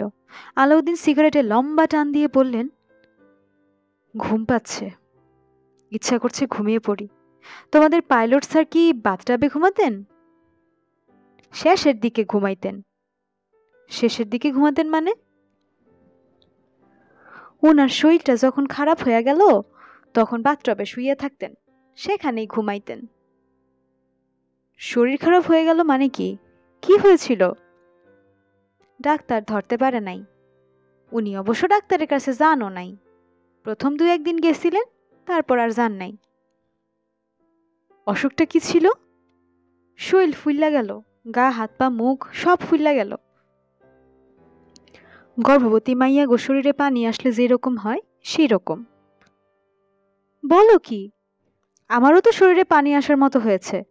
হাজি সাহেব আজ আমাকে বললেন, তোমার কি শরীরে পানি এসেছে? যাই হোক, পাইলট সাহেবের কথা বলো, শরীর ফোলা ছাড়া আর কি হয়েছিল? শরীর জ্বলতো, পানি দিয়া শরীর ভিজাইয়া রাখলে জ্বলুনি কমতো। এই জন্যই কি বাথটবে শুয়ে থাকতেন? জি। আমার তো শরীর জ্বলছে না। আপনার শরীর কেন জ্বলবো, আপনার তো কিছু হয় নাই। তাও ঠিক, খাওয়া দাওয়া বেশি করছি এজন্য শরীর ভারী হয়ে গেছে, আর কিছুই না। পাইলট সাহেব কি শেষমেশ শরীরে জ্বলনি রোগেই মারা গেলেন? জি না, সারা শরীর দিয়া ফোসকার মতো বাইর হইল, পরিষ্কার ফোসকা, মনে হয় কাচের তৈরি, ফোসকা ভর্তি টলটলা পানি। বলো কি? ওই পানির ভেতর পোকা হইয়া গেল, ছোট ছোট সাদা কিরমির মতো পোকা। তবে পোকাগুলির মাথা আছে, ছোট মাথা, মাথার 2 দিকে চোখ, ব্যাঙাচির চোখের মতো। ওই পোকাগুলা স্যারেরে খুবই যন্ত্রণা দিছে। কিভাবে? এরা মাংস খাওয়া শুরু করলো। থাক, এই গল্প বন্ধ। জগে টমেটো জুস যা ছিল আলাউদ্দিন পুরোটাই গ্লাসে ঢেলে নিলেন। পোকার গল্পটা শোনার পর থেকে শরীর কেমন কেমন যেন করছে। কুটু। জি স্যার। ভালো করে দেখো তো আমার শরীরে ফোসকা জাতীয় কিছু আছে কিনা। নাই স্যার। গুড। ফোসকাগুলির ভেতরে যে পোকা হয় সেই পোকার মাথা আছে, মাথার দুপাশে চোখও আছে। জি।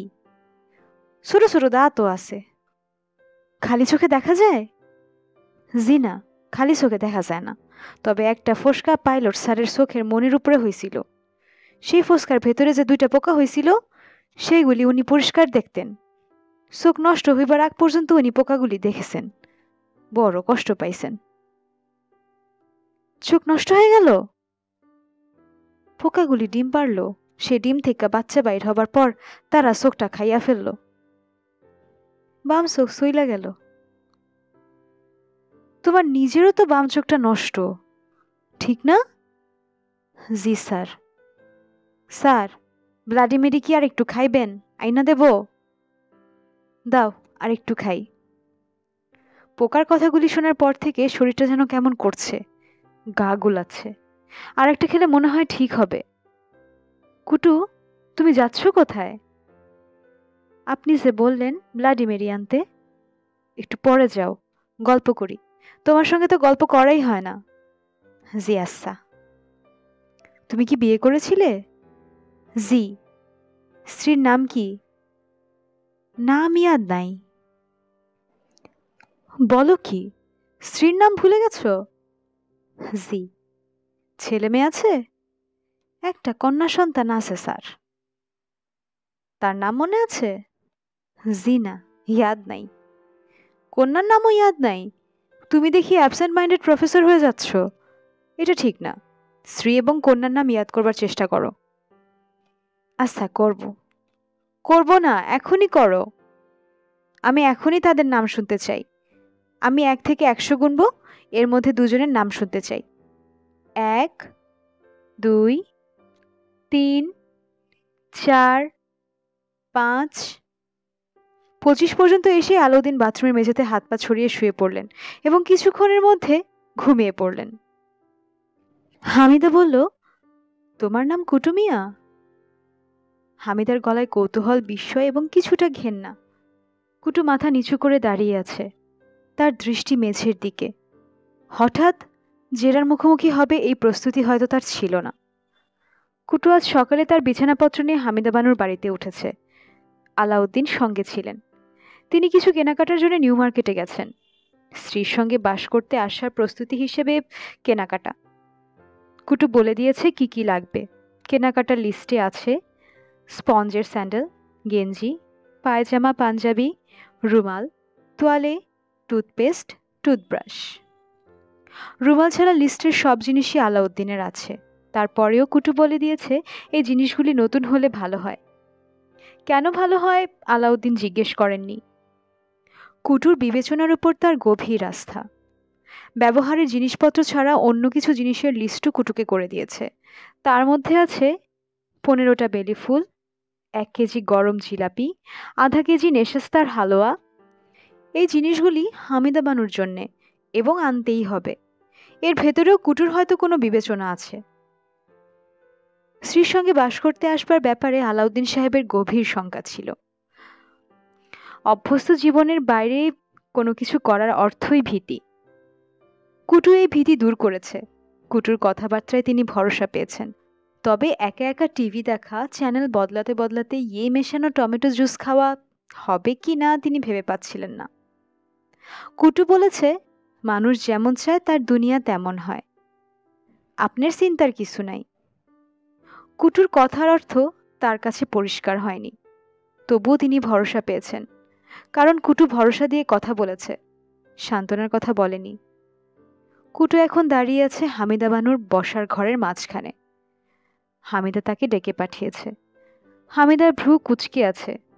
যেসব মেয়ে শুঁয়োপোকা ভয় পায়, তাদের সামনে বিশাল আকৃতির শুঁয়োপোকা দাঁড়িয়ে থাকলে তাদের মুখের ভাব যেমন হয়, হামিদার মুখের ভাব ঠিক সেরকম। কি ব্যাপার, তোমাকে প্রশ্ন করছি, জবাব দিচ্ছ না কেন?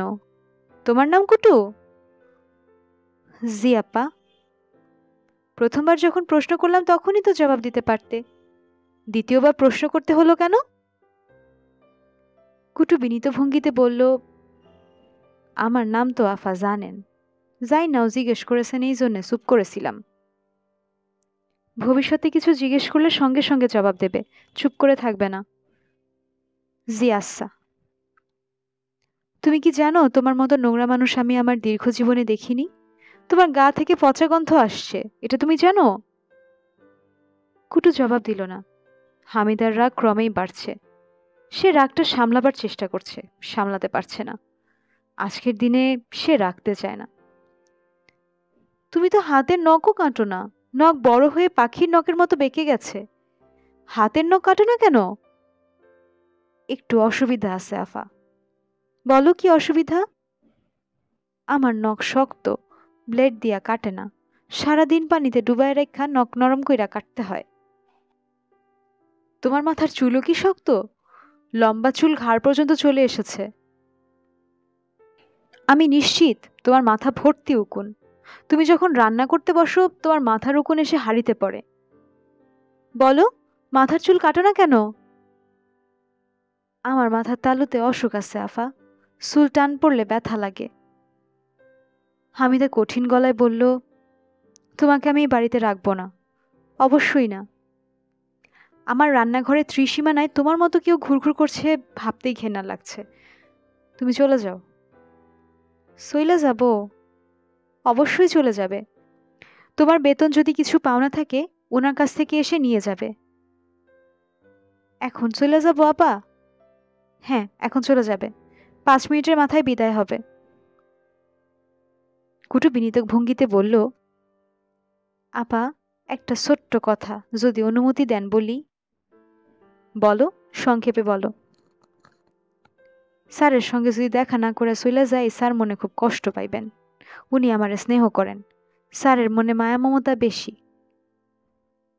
মায়া মমতা যে বেশি তা তো দেখতেই পাচ্ছি। মায়া মমতা বেশি না হলে তোমার মতো কোনো জিনিসকে ঘরে রাখতে পারে না।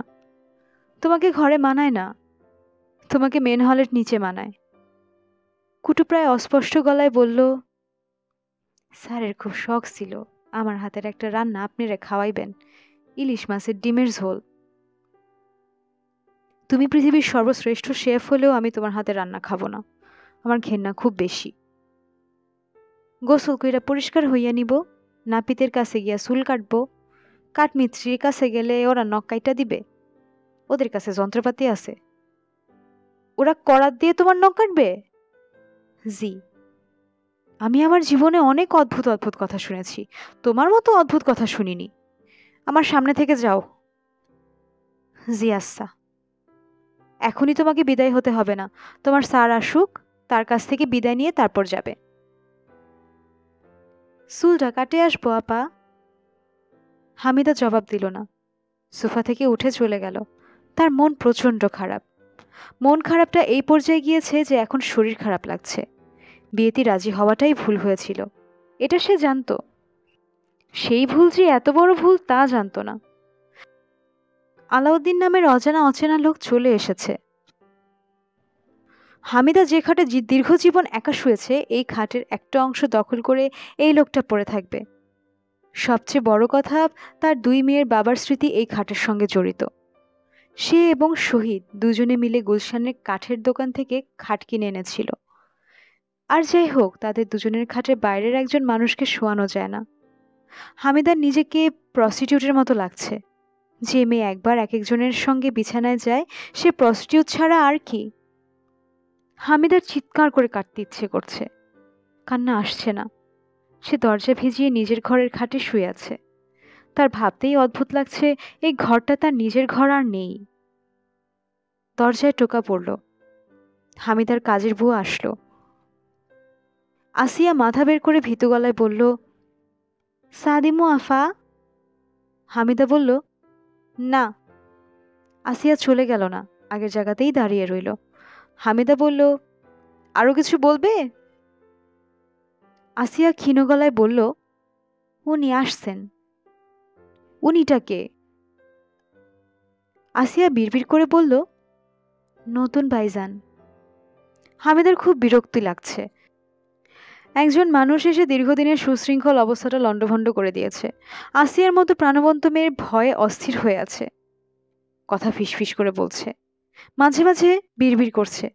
এই অবস্থার পরিবর্তন কখন হবে? হামিদা বলল, তুমি ওনাকে জিজ্ঞেস করো চাটা কিছু খাবেন কিনা। আর শোনো, বিড়বিড় করছো কেন? বিড়বিড় করার মতো কিছু হয়েছে? এখন দরজার সামনে থেকে যাও, দরজাটা ভিড়িয়ে দিয়ে যাও। হামিদা চিন্তিত মুখে বসে আছে। বসার ঘরের দরজা ভেজানো, যে কোনো মুহূর্তে আলাউদ্দিন নামের মানুষটা ঘরে ঢুকতে পারে। এই অধিকার নিয়েই সে এ বাড়িতে এসেছে। তার অধিকার শুধু ঘরে ঢোকাতেই সীমাবদ্ধ না, সে ইচ্ছে করলে গায়েও হাত দিতে পারে। ভাবতেই শরীর খিনখিন করছে। টেলিফোন বাজছে। হামিদা টেলিফোন ধরল। হাজী সাহেব টেলিফোন করেছেন। তার গলা আনন্দময়। কেমন আছো গো মা? হামিদা বলল, ভালো না। আবার নতুন করে কিছু হয়েছে? হামিদা কঠিন গলায় বলল, মামা, নতুন কিছু হয়নি, পুরনোটাই সামলাতে পারছি না। আমি তো কিছুই বুঝতে পারছি না। আমার ইচ্ছে করছে ছাদে উঠে ছাদ থেকে লাফ দিয়ে নিচে পড়ে যাই। আলাউদ্দিনের সঙ্গে তোর কি কোনো ঘটনা ঘটেছে?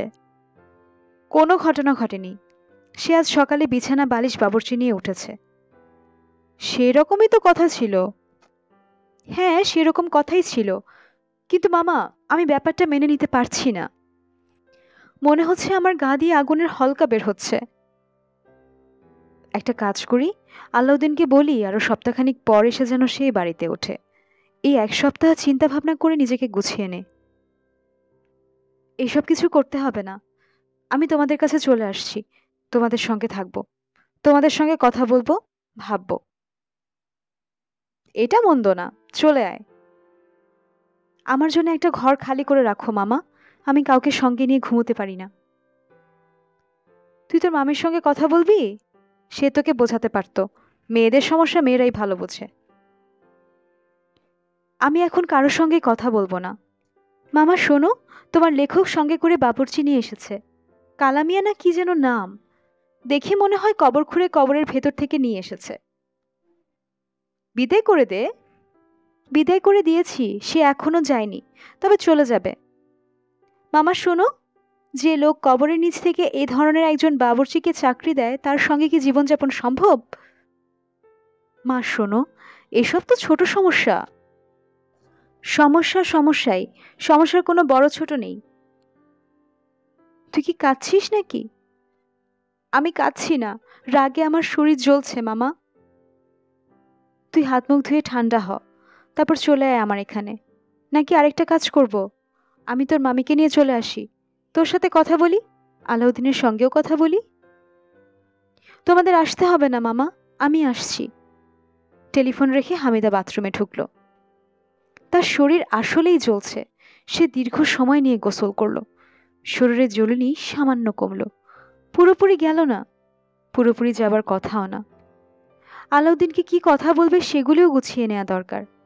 হামিদা কোনো কিছুই গোছাতে পারছে না। আলাউদ্দিন বসার ঘরে বসে আছে, শান্তভঙ্গিতেই বসে আছে। বসার ঘরের সোফাটা আরামদায়ক, শুধু সামনের টেবিলের উপর পা তুলে দিতে পারলে অনেক আরাম হতো। এই কাজটা করা যাচ্ছে না। অন্যের বাড়িতে এসে সোফায় বসে টেবিলে পা তোলা যায় না। তার স্ত্রীর বাড়ি, সে অর্থে নিজেরই বাড়ি, এই বোধ এখনই হচ্ছে না। আলাউদ্দিনের ঘুম ঘুম পাচ্ছে। কিছুক্ষণ ঘুমোতে পারলে ভালো লাগতো। ঘুমানো ঠিক হবে কিনা বুঝতে পারছেন না। সকাল 11টা বাজে। 11টার সময় কেউ ঘুমোতে যায় না। দুপুরে খাওয়া দাওয়ার পর লম্বা একটা ঘুম দিতে হয়। আজ দুপুরের খাবার ব্যবস্থা কুটু কি করেছে তিনি জানেন না। নতুন বাড়িতে প্রবেশ উপলক্ষে নিশ্চয়ই বিশেষ কিছু করেছে। মেনু আগেভাগে জানা থাকলে সারপ্রাইজ নষ্ট হয়ে যাবে। আলাউদ্দিন সিগারেট ধরালেন। প্রথমবার হাজী সাহেবের সঙ্গে যখন এ বাড়িতে এসেছিলেন তখন সিগারেট ধরাতে সংকোচ লাগছিল, এখন লাগছে না। এটা একটা ভালো দিক। সিগারেটে দুটো টান দিতেই হামিদা এসে ঘরে ঢুকল। আলাউদ্দিন সঙ্গে সঙ্গে সোফা ছেড়ে উঠে দাঁড়িয়ে পড়লেন। সম্মান দেখানো হলো। নিজের স্ত্রীকে এভাবেই সম্মান দেখানোর কোনো নিয়ম আছে কিনা তিনি জানেন না। আস্তে আস্তে সব নিয়মকানুন শিখে নিতে হবে। শিক্ষার কোনো শেষ নেই। কবরে যাওয়ার আগ মুহূর্তেও মানুষ শিখতে পারে। হামিদা বললেন, বসুন। আলাউদ্দিন ধপ করে বসে পড়লেন। হামিদা তার সামনে বসল। তার মুখ অস্বাভাবিক গম্ভীর, চোখ ঈষৎ লাল, মনে হচ্ছে তার জ্বর আসবে। গা শিরশির করছে। আলাউদ্দিন বললেন, আপনার জন্য জিলেপি এনেছি। হামিদা চমকে উঠল। মনে হলো সে একটা ধাক্কার মতো খেয়েছে। ধাক্কা খাওয়ার কারণও আছে। শহীদের জিলেপি খুব পছন্দ ছিল, যখন তখন জিলেপি নিয়ে আসতো। জিলেপি না আনলে নেশাস্তার হালুয়া, দুটা খাদ্যদ্রব্যই হামিদার অপছন্দ। শহীদের আরেকটা পছন্দের জিনিস ছিল বেলি ফুল। হামিদা কোনো পুরুষ মানুষকে বেলি ফুলের জন্য এত পাগল হতে দেখেননি। তার আনন্দময় গলা এখনো বাজে। হামিদা শোনো, আর মাত্র কয়েকটা দিন, তারপরে শুরু হবে বেলির সিজন। শহীদের মৃত্যুর পর দীর্ঘদিন কেটে গেছে। হামিদা বাড়িতে বেলি ফুল ঢুকতে দেননি। বেলি ফুলের গন্ধ কেমন হামিদা ভুলে গেছে। জিলাপি এনেছেন কেন? আলাউদ্দিন জবাব দিলেন না। কুটু মিয়া তাকে জিলেপি আনতে বলেছে বলে তিনি জিলেপি এনেছেন, এটা বলতে ইচ্ছে করছে না। তার মন বলছে এই সত্য কথাটা শুনলে হামিদা পছন্দ করবেন না। নেশাস্তার হালুয়াও তো আনতে বলেছিল, হালুয়া খুঁজে পাননি। হামিদা বলল, শুধু জিলাপি এনেছেন আর কিছুই আনেননি? আলাউদ্দিন বলল, বেলি ফুল এনেছি। বেলি ফুল এনেছেন? জি। কই দেখি। আলাউদ্দিন পাঞ্জাবির পকেট থেকে বেলি ফুল বের করলেন। হামিদা বলল, বেলি ফুল জিলাপি আপনি কি নিজে থেকে এনেছেন না আপনাকে কেউ আনতে বলেছে? আলাউদ্দিন বিব্রত ভঙ্গিতে বললেন, নিজ থেকে এনেছি। হামিদা বলল, জিলাপি আমি খাই না, আর বেলি আমার পছন্দের ফুলও না। তারপরও আপনাকে ধন্যবাদ। আলাউদ্দিন পকেটে হাত দিয়ে সিগারেট বের করলেন। কিছুক্ষণ আগেই তিনি সিগারেট শেষ করেছেন। সেই সিগারেটের ধোঁয়া এখনো ঘরে আছে। এর মধ্যে আরেকটা সিগারেট ধরানো ঠিক হচ্ছে না। হামিদা নাক মুখ কুঁচকে আছে। যারা সিগারেট খায় না তারা সিগারেটের গন্ধ সহ্যই করতে পারে না। আলাউদ্দিন হামিদার চোখের দিকে তাকিয়ে ভয়ে ভয়ে সিগারেট ঠোঁটে নিলেন, ধরালেন না। কাজটা পরীক্ষামূলক। তিনি যদি দেখেন হামিদা রেগে যাচ্ছে তাহলে আর সিগারেট ধরাবেন না, আর যদি দেখেন সে রাখছে না তাহলে ধরাবেন। তিনি লাইটার হাতে নিয়ে অপেক্ষা করছেন। হামিদা বলল, আপনাকে কিছু জরুরি কথা বলা দরকার, অত্যন্ত জরুরি। জি বলুন। আজ আর বলবো না, আমার শরীরটা খারাপ, মাথা এলোমেলো হয়ে আছে। কি বলতে গিয়ে কি বলে ফেলবো বুঝতে পারছি না। তাহলে আরেকদিন বলুন। হ্যাঁ তাই করব।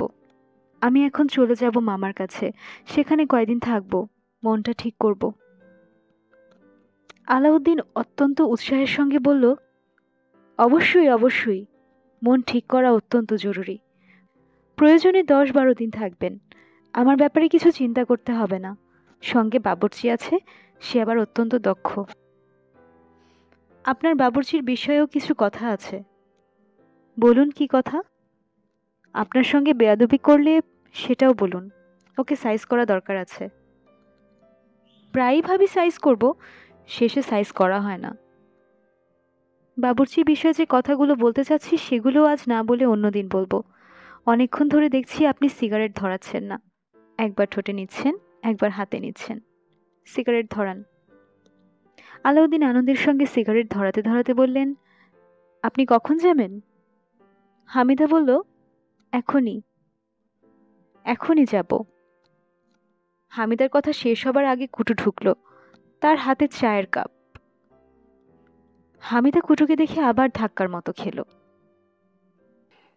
এই কুটুমিয়া আগের কুটুমিয়া না, অতি অল্প সময়ে সে চুল কেটে এসেছে, হাতের নখ কেটেছে, গোসল করে ইস্ত্রি করা শার্ট প্যান্ট পরেছে।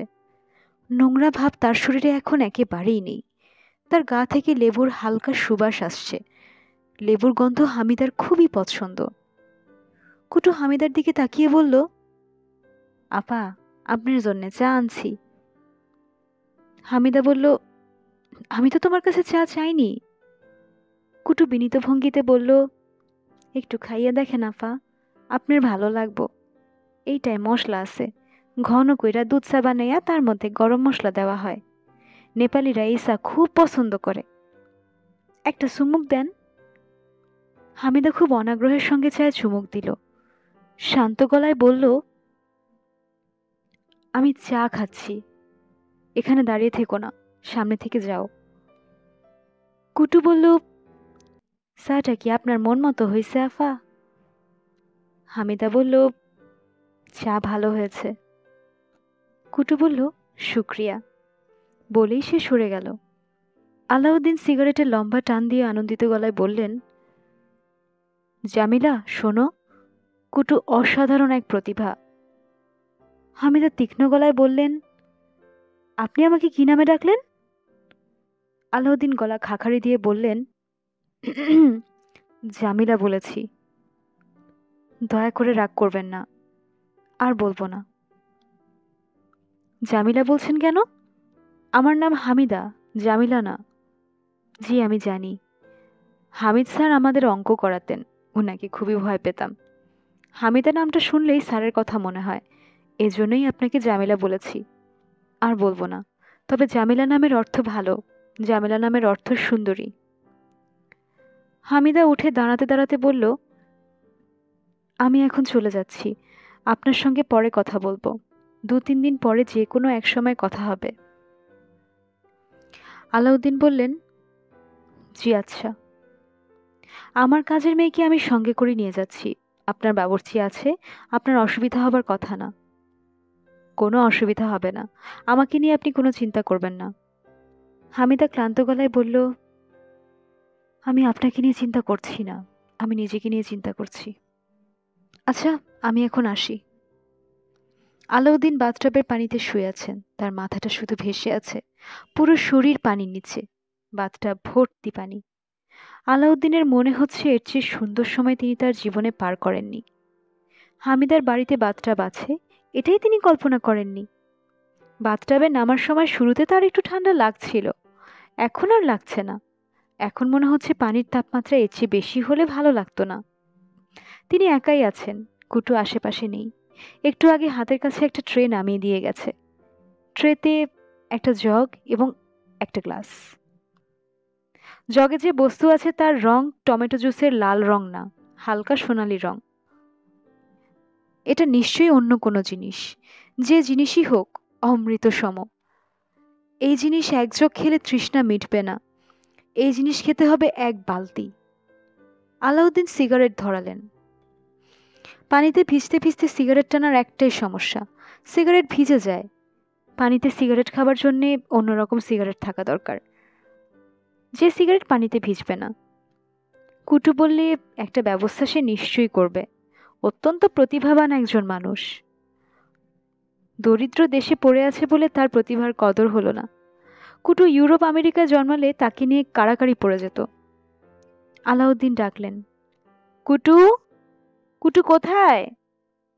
কুটু সঙ্গে সঙ্গে দরজা খুলে বাথরুমে ঢুকলো। আলাউদ্দিন স্নেহের স্বরে বললেন, কেমন আছো কুটু? কুটু বলল, ভালো। আলাউদ্দিন বললেন, জীবনেই প্রথম বাথটাবে গোসল করছি, এর আগে কখনো করিনি। বিয়েটা আমার জন্য শুভ হয়েছে, কি বলো কুটু? অবশ্যই শুভ হয়েছে। আজকের দিনটা নিয়ে খুব দুশ্চিন্তায় ছিলাম, দিনটা কিভাবে কাটবে এই নিয়ে দুশ্চিন্তা। দিনটা তো মনে হয় ভালোই কাটবে। অবশ্যই ভালো কাটবে, আগামীকালও ভালো কাটবে। জামিলা আগামীকালও আসবে না, আমাকে বলে গেছে। এটা তো স্যার সুসংবাদ। আলাউদ্দিন গ্লাসে চুমুক দিয়ে বললেন, শুধু সুসংবাদ বললে কম বলা হয়, এটা হচ্ছে মহা সুসংবাদ। জি স্যার, মহা সুসংবাদ। নিজের স্ত্রীর সঙ্গে আপনি করে কথা বললাম, এর জন্য সামান্য খারাপ লাগছে। মনে হচ্ছিল কি যেন, মনে হচ্ছিল আমি যে কলেজের শিক্ষক, জামিলা সেই কলেজের প্রিন্সিপাল। স্যার, আপনি খুবই দ্রুত খাইতেছেন, আস্তে আস্তে খাওয়ার নিয়ম। পাইলট সাহেব কি আস্তে আস্তে খেতেন?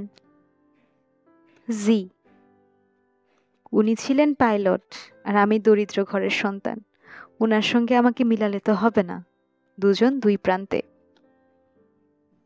তারপরেও আপনাদের মধ্যে মিল আছে। এটা ঠিক বলেছ, আমাদের মধ্যে মিল আছে। উনি বাথটাবে শুয়ে থাকতেন, আমিও বাথটাবে শুয়ে আছি। উনি বাথটাবে শুয়ে জগ ভর্তি জিনিস খেতেন, আমিও বাথটাবে শুয়ে জগ ভর্তি জিনিস খাই। আমি ওনার চেয়ে দ্রুত খাই, সামান্য একটু অমিল, তাই না? জি স্যার। আলাউদ্দিন আরেক গ্লাস নিলেন, লম্বা চুমুক দিয়ে বললেন, আরও মিল আছে। উনার বাবুর্চির নাম ছিল কুটু মিয়া, আমার বাবুর্চির নামও কুটু মিয়া। ঠিক বলছি কিনা বলো? হ্যাঁ, অবশ্যই ঠিক বলছেন। শোনো কুটু, আজ আমি বাথটাব থেকে উঠবো না, এখানেই খাওয়া দাওয়া করব। অসুবিধা আছে? কোনো অসুবিধা নাই স্যার। তোমার পাইলট স্যার কি কখনো বাথটাবে শুয়ে খাওয়া দাওয়া করতেন? জি করতেন। উনি ঘন্টার পর ঘন্টা বাথটাবে থাকতেন, বই পড়তেন। কি বই পড়তেন? কি বই পড়তেন তা বলতে পারবো না স্যার, আমি লেখাপড়া জানি না। আমি তো ভুলেই গিয়েছিলাম তুমি লেখাপড়া জানো না। তোমাকে একবার বলেছিলাম বাংলা বাজার থেকে অ আ বই কিনে আনবো, ভুলে গেছি। এই বয়সে আর লেখাপড়া কি শিখবো স্যার? জ্ঞান অর্জনের কোনো বয়স নাই কুটু। জীবনের শেষ দিন পর্যন্ত জ্ঞান অর্জন করা যায়। তুমি এখন যাও তো কুটু, খুঁজে দেখো এ বাড়িতে কোনো বই আছে কিনা, থাকলে নিয়ে এসো। শুয়ে শুয়ে পাইলট সাহেবের মতো বই পড়ব। বাংলা বই আনবো না ইংরেজি বই আনবো? একটা আনলেই হবে, হাতের কাছে যা পাও নিয়ে এসো। কুটু কিছুক্ষণের মধ্যেই বই নিয়ে ফিরে এলো। ইংরেজি বই। বইয়ের লেখকের নাম উইলিয়াম গোল্ডিং। বইয়ের নাম Lord of the flies. Alauddin বই পড়তে শুরু করলেন। প্রথম চ্যাপ্টারের নাম the sound of the shell. 10 মিনিটের মতো পরেই তিনি ঘুমিয়ে পড়লেন। লর্ড অফ দ্য ফ্লাইস কিছুক্ষণ বাথটাবের পানিতে ভেসে রইল, তারপর পানিতে ডুবে গেল। হাজি একরামুল্লাহ বললেন, মা, আমি যে তোর মঙ্গল চাই, এটা কি তুই জানিস? হামিদা বলল, আসল কথাটা বলে ফেলো মামা, ভনিতা করছো কেন? হাজি সাহেব বললেন, আমি তোর মঙ্গল চাই, এটাই আসল কথা। হামিদা বলল, ঠিক আছে, তুমি আমার মঙ্গল চাও। আমার প্রতি এই শুভকামনার জন্য তোমাকে ধন্যবাদ। এরকম ক্যাটক্যাট করে কথা বলছিস কেন মা? আয় আমরা সহজভাবে কিছুক্ষণ আলাপ করি। চিন্তায় তোর মুখ ছোট হয়ে গেছে। এরকম অবস্থায় থাকলে কিছুদিনের মধ্যে তোর সব চুল পেকে যাবে। তুই একটা সমস্যার ভেতর দিয়ে যাচ্ছিস। আয় তোর সমস্যার সমাধান করি। তুমি আমার সমস্যার সমাধান করবে? আমি একা করব কিভাবে? তুই, আমি, আমরা দুজনে আলাপ করব। দরকার হলে আলাউদ্দিনকে ডাকবো। উনাকে কেন ডাকবে? তোর সমস্যাটা তো তাকে নিয়েই। তাকে বিয়ে করেছিস কিন্তু তার সঙ্গে থাকছিস না। হামিদা বলল, মামা, আমি যে তোমার এখানে আছি তাতে কি তোমার অসুবিধা হচ্ছে? একটা বড় ঘর একা দখল করে আছি, অসুবিধে হবার কথা। যদি হয় খোলাখুলি বলো, আমি চলে যাব। কোথায় যাবি? নিজের বাসায় ফিরে যাবি? না, মেয়েদের কোনো হোস্টেলে গিয়ে উঠব। চাকরিজীবী মহিলাদের জন্য ঢাকা শহরে অনেক হোস্টেল তৈরি হয়েছে। তোর নিজের বাড়িতে তুই যাবি না? না। মামা, তোমার কথা কি শেষ হয়েছে? আমি এখন উঠব? আমার মাথা ধরেছে। দরজা বন্ধ করে বিছানায় শুয়ে থাকব। হাজি সাহেব বললেন, আচ্ছা যা। হামিদা বলল, শেষ কোনো কথা থাকলে বলতে পারো। হাজি সাহেব বললেন, এরকম ছটফট করলে তো শেষ কথা বলতে পারবো না। শান্ত হয়ে বস। নে, একটা পান খা। মামা, আমি পান খাই না। খেয়ে দেখ, ভালো লাগবে, মিষ্টি পান। হামিদা বলল, পান টান কিছু খাবো না। শেষ কথা কি বলতে চাচ্ছ বলো, আমি মন দিয়ে শুনছি। হাজি সাহেব একটা পান মুখে দিলেন। হামিদার পিঠে হাত রেখে নরম গলায় বললেন, আমি তোর মঙ্গল চাই মা। হামিদা অস্পষ্টভাবে হাসল। হাজি সাহেব বললেন, তুই যদি আলাউদ্দিনের সঙ্গে বাস করতে না পারিস তাহলে বিয়ে ভেঙে দেওয়া উচিত। বিয়ে তো কোনো খেলা না, সিরিয়াস ব্যাপার। যদি তুই ভাবিস বিয়েটা ভুল হয়ে গেছে, তাহলে সেই ভুল হজম করতে হবে কেন? হামিদা ক্ষীণস্বরে বলল, তুমি এই লাইনে কথা বলবে আমি বুঝতে পারিনি। Thank you. হাজি সাহেব বললেন, বিয়ে ভেঙে দেওয়ার আগে তোকে পুরোপুরি নিশ্চিত হতে হবে ভুল হয়েছে। পুরোপুরি নিশ্চিত কিভাবে হব? পুরোপুরি নিশ্চিত হতে হলে তোর নিজের বাড়িতে গিয়ে আলাউদ্দিনের সঙ্গে বাস করতে হবে। তাকে কাছাকাছি থেকে কিছুদিন দেখতে হবে। তোদের দুজনকে যে একই ঘরে বাস করতে হবে তা তো না। তুই একটা ঘরে থাকবি, আলাউদ্দিন অন্য ঘরে থাকবে। আলাউদ্দিন অবুঝ না, তাকে বললেই সে বুঝবে। আমি তোকে বেশি দিন থাকতে বলছি না, 1 সপ্তাহ থাকলেই হবে। 1 সপ্তাহ? হ্যাঁ, 1 সপ্তাহ। মা, রাজি হয়ে যা। আমি বুড়ো মানুষ, আমি তোর কাছে হাত জোড় করছি। হামিদা বিরক্ত হয়ে বলল, যাত্রা থিয়েটার করবে না মামা, হাত জোড় করা আবার কি? ঠিক আছে, আমি থাকবো 1 সপ্তাহ। তাহলে একটা তারিখ ঠিক করে ফেলি। কবে যাবি সেই তারিখ ঠিক করো। বুধবার 9 তারিখ। ঠিক আছে, বুধবার 9 তারিখে সকালে তোকে আমি ওই বাড়িতে রেখে আসব। বুধবার কেন? বুধবার কি বিশেষ কোনো দিন? একটা দিন ঠিক করতে হয়। এজন্যই ঠিক করা।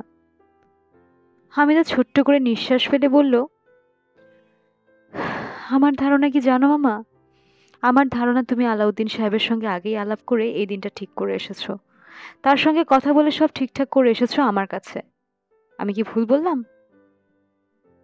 হাজী সাহেব জবাব দিলেন না। হামিদা বলল, মামা, আমার বুদ্ধি কেমন? হাজী সাহেব বললেন, তোর বুদ্ধি ভালো, মাশাআল্লাহ। হামিদা বিছানায় শুয়ে আছে। তার মাথায় চাপা যন্ত্রণা হচ্ছে। মাথা ব্যথার ওষুধের এই যন্ত্রণা যাবে না। মাথার ভোঁতা যন্ত্রণা বিয়ের পর থেকেই শুরু হয়েছে, বাড়ছে কমছে, পুরোপুরি কখনো যাচ্ছে না। হামিদা এখন প্রায় নিশ্চিত এই যন্ত্রণা কখনো যাবে না। কোনো কিছু নিয়ে খুব ব্যস্ত থাকলে যন্ত্রণা সাময়িকভাবে ভুলে থাকা যায়। ব্যস্ত রাখার মতো কিছু হামিদা খুঁজে পাচ্ছে না। দরজায় কেউ টোকা দিচ্ছে। হামিদা বিরক্ত গলায় বলল, কে? হাজী সাহেবের কাজের মেয়ে বলল, ভাত খাইতে আসেন। আমি রাতে কিছু খাবো না। তুমি মামিকে গিয়ে বলবে খাওয়া নিয়ে একটু পরে পরে আমাকে যেন বিরক্ত না করে, আমার ঘরেও যেন খাবার না পাঠায়। বুঝতে পারছো কি বলছি? জি। এখন যাও, খবরদার আবার ফিরে আসবে না, আমার মেজাজ খুবই খারাপ। আমার মেজাজ খুবই খারাপ। আবার যদি তুমি ফিরে আসো কিংবা অন্য কেউ ভাত খাওয়ার জন্য সাধাসাধি করতে আসে, তাহলে আমি কোনো একটা হোটেলে গিয়ে উঠবো। হামিদা বিছানা থেকে উঠে দরজার ছিটকানি লাগালো। কাগজ কলম নিয়ে মেয়েদের চিঠি লিখতে বসলো। এখানে কি ঘটছে মেয়েদের জানানোর প্রয়োজন। তার বিয়ের পর মেয়েদের সঙ্গে টেলিফোনে 2-3 মিনিট কথা বেশ কয়েকবার হয়েছে। তাতে তাদের তেমন কিছু বলা হয়নি। পুরো ব্যাপারটা ভালো মতো জানাতে হবে। চিঠি লিখতে হবে সাবধানে, কারণ মেয়েরা এই চিঠি যে শুধু নিজেরা পড়বে তা না, তাদের স্বামীরাও পড়বে। বিবাহিত মেয়েদের কাছে একান্তই ব্যক্তিগত কোনো চিঠি পাঠানো যায় না। তারা আহ্লাদ দেখানোর জন্য ব্যক্তিগত সবকিছুই স্বামীকে দেখায়। চিঠি একটা লিখে ফটোকপি করে 2 মেয়েকে পাঠালে হবে না, দুজনকে আলাদা করে লিখতে হবে। হামিদার মাথার যন্ত্রণা বাড়তে শুরু করেছে। আরও বাড়ার আগেই চিঠি শেষ করা দরকার। মেয়েদেরকে চিঠিতে অনেক আহ্লাদি আহ্লাদি কথা লিখতে হয়। মাথার যন্ত্রণা বেড়ে গেলে আহ্লাদি কথাগুলি আসবে না। আমার প্রিয় মা রু, কেমন আছো গো মামুনি? কেমন চলছে তোমার সংসার? জামাই কেমন আছে? তার পায়ের পাতায় ফোড়া হয়েছিল বলেছিলে, সেটার অবস্থা কি? মা গো, তুমি মোজা নিয়মিত ধুয়ে দাও তো? তোমার ওয়াশিং মেশিন আছে, কাপড় ধোয়ার সমস্যা হবার কথা না। আন্ডারগার্মেন্টস প্রতিদিন ধোয়া প্রয়োজন। সুজির হালুয়ার রং সাদা হয়ে যাচ্ছে কেন জানতে চেয়েছিলে। সুজি সামান্য ভিজিয়ে নিতে পারো। অনেকে আবার জাফরান দিয়েও রং করে। হলুদ দিয়ে রং করতে যেও না, হলুদের তিতা একটা স্বাদ আছে। মিষ্টি জাতীয় খাবারে হলুদ দেওয়া যায় না। কাঁচা হলুদের রস 1 ফোঁটা দিলে সুন্দর রং হয়। তোমাদের দেশে কাঁচা হলুদ আছে কিনা তা তো জানি না। এখন নিজের প্রসঙ্গে আসি। কিছু কিছু কাজ আছে, মানুষ জানে কাজটা ভুল, তারপরেও কাজটা করে। কাজটা করার পর ভুলটা যে কত বড় তা ধারণা করতে পারে। তখন আর ভুল শোধরানোর উপায় থাকে না। আমি এই ধরনের একটা ভুল করে ফেলেছি। আমার মাথা আওলা হয়ে আছে। মাথা আওলা শব্দটা তোমার বাবা ব্যবহার করতেন। মানুষটা নেই, কিন্তু সে তার অনেক কথাবার্তা ছড়িয়ে রেখে গেছে। এই যে বিখ্যাত লাইন, পাখি উড়ে চলে গেলেও পাখির পালক পড়ে থাকে। আমি আমার নিজের ভুলের কথা ইনিয়ে বিনিয়ে লেখার জন্য তোমাকে চিঠি লিখতে বসিনি। তোমার সহানুভূতি আদায়ের চেষ্টাও করছি না। সহানুভূতি আদায়ের চেষ্টাটা আমার কাছে সবসময় খুব অরুচিকর মনে হয়েছে। তোমার বাবার মৃত্যুর পর তোমাদেরকে নিয়ে আমি যখন গভীর জলে পড়েছি, তখন অনেকেই সহানুভূতি দেখাতে এগিয়ে এসেছিলেন।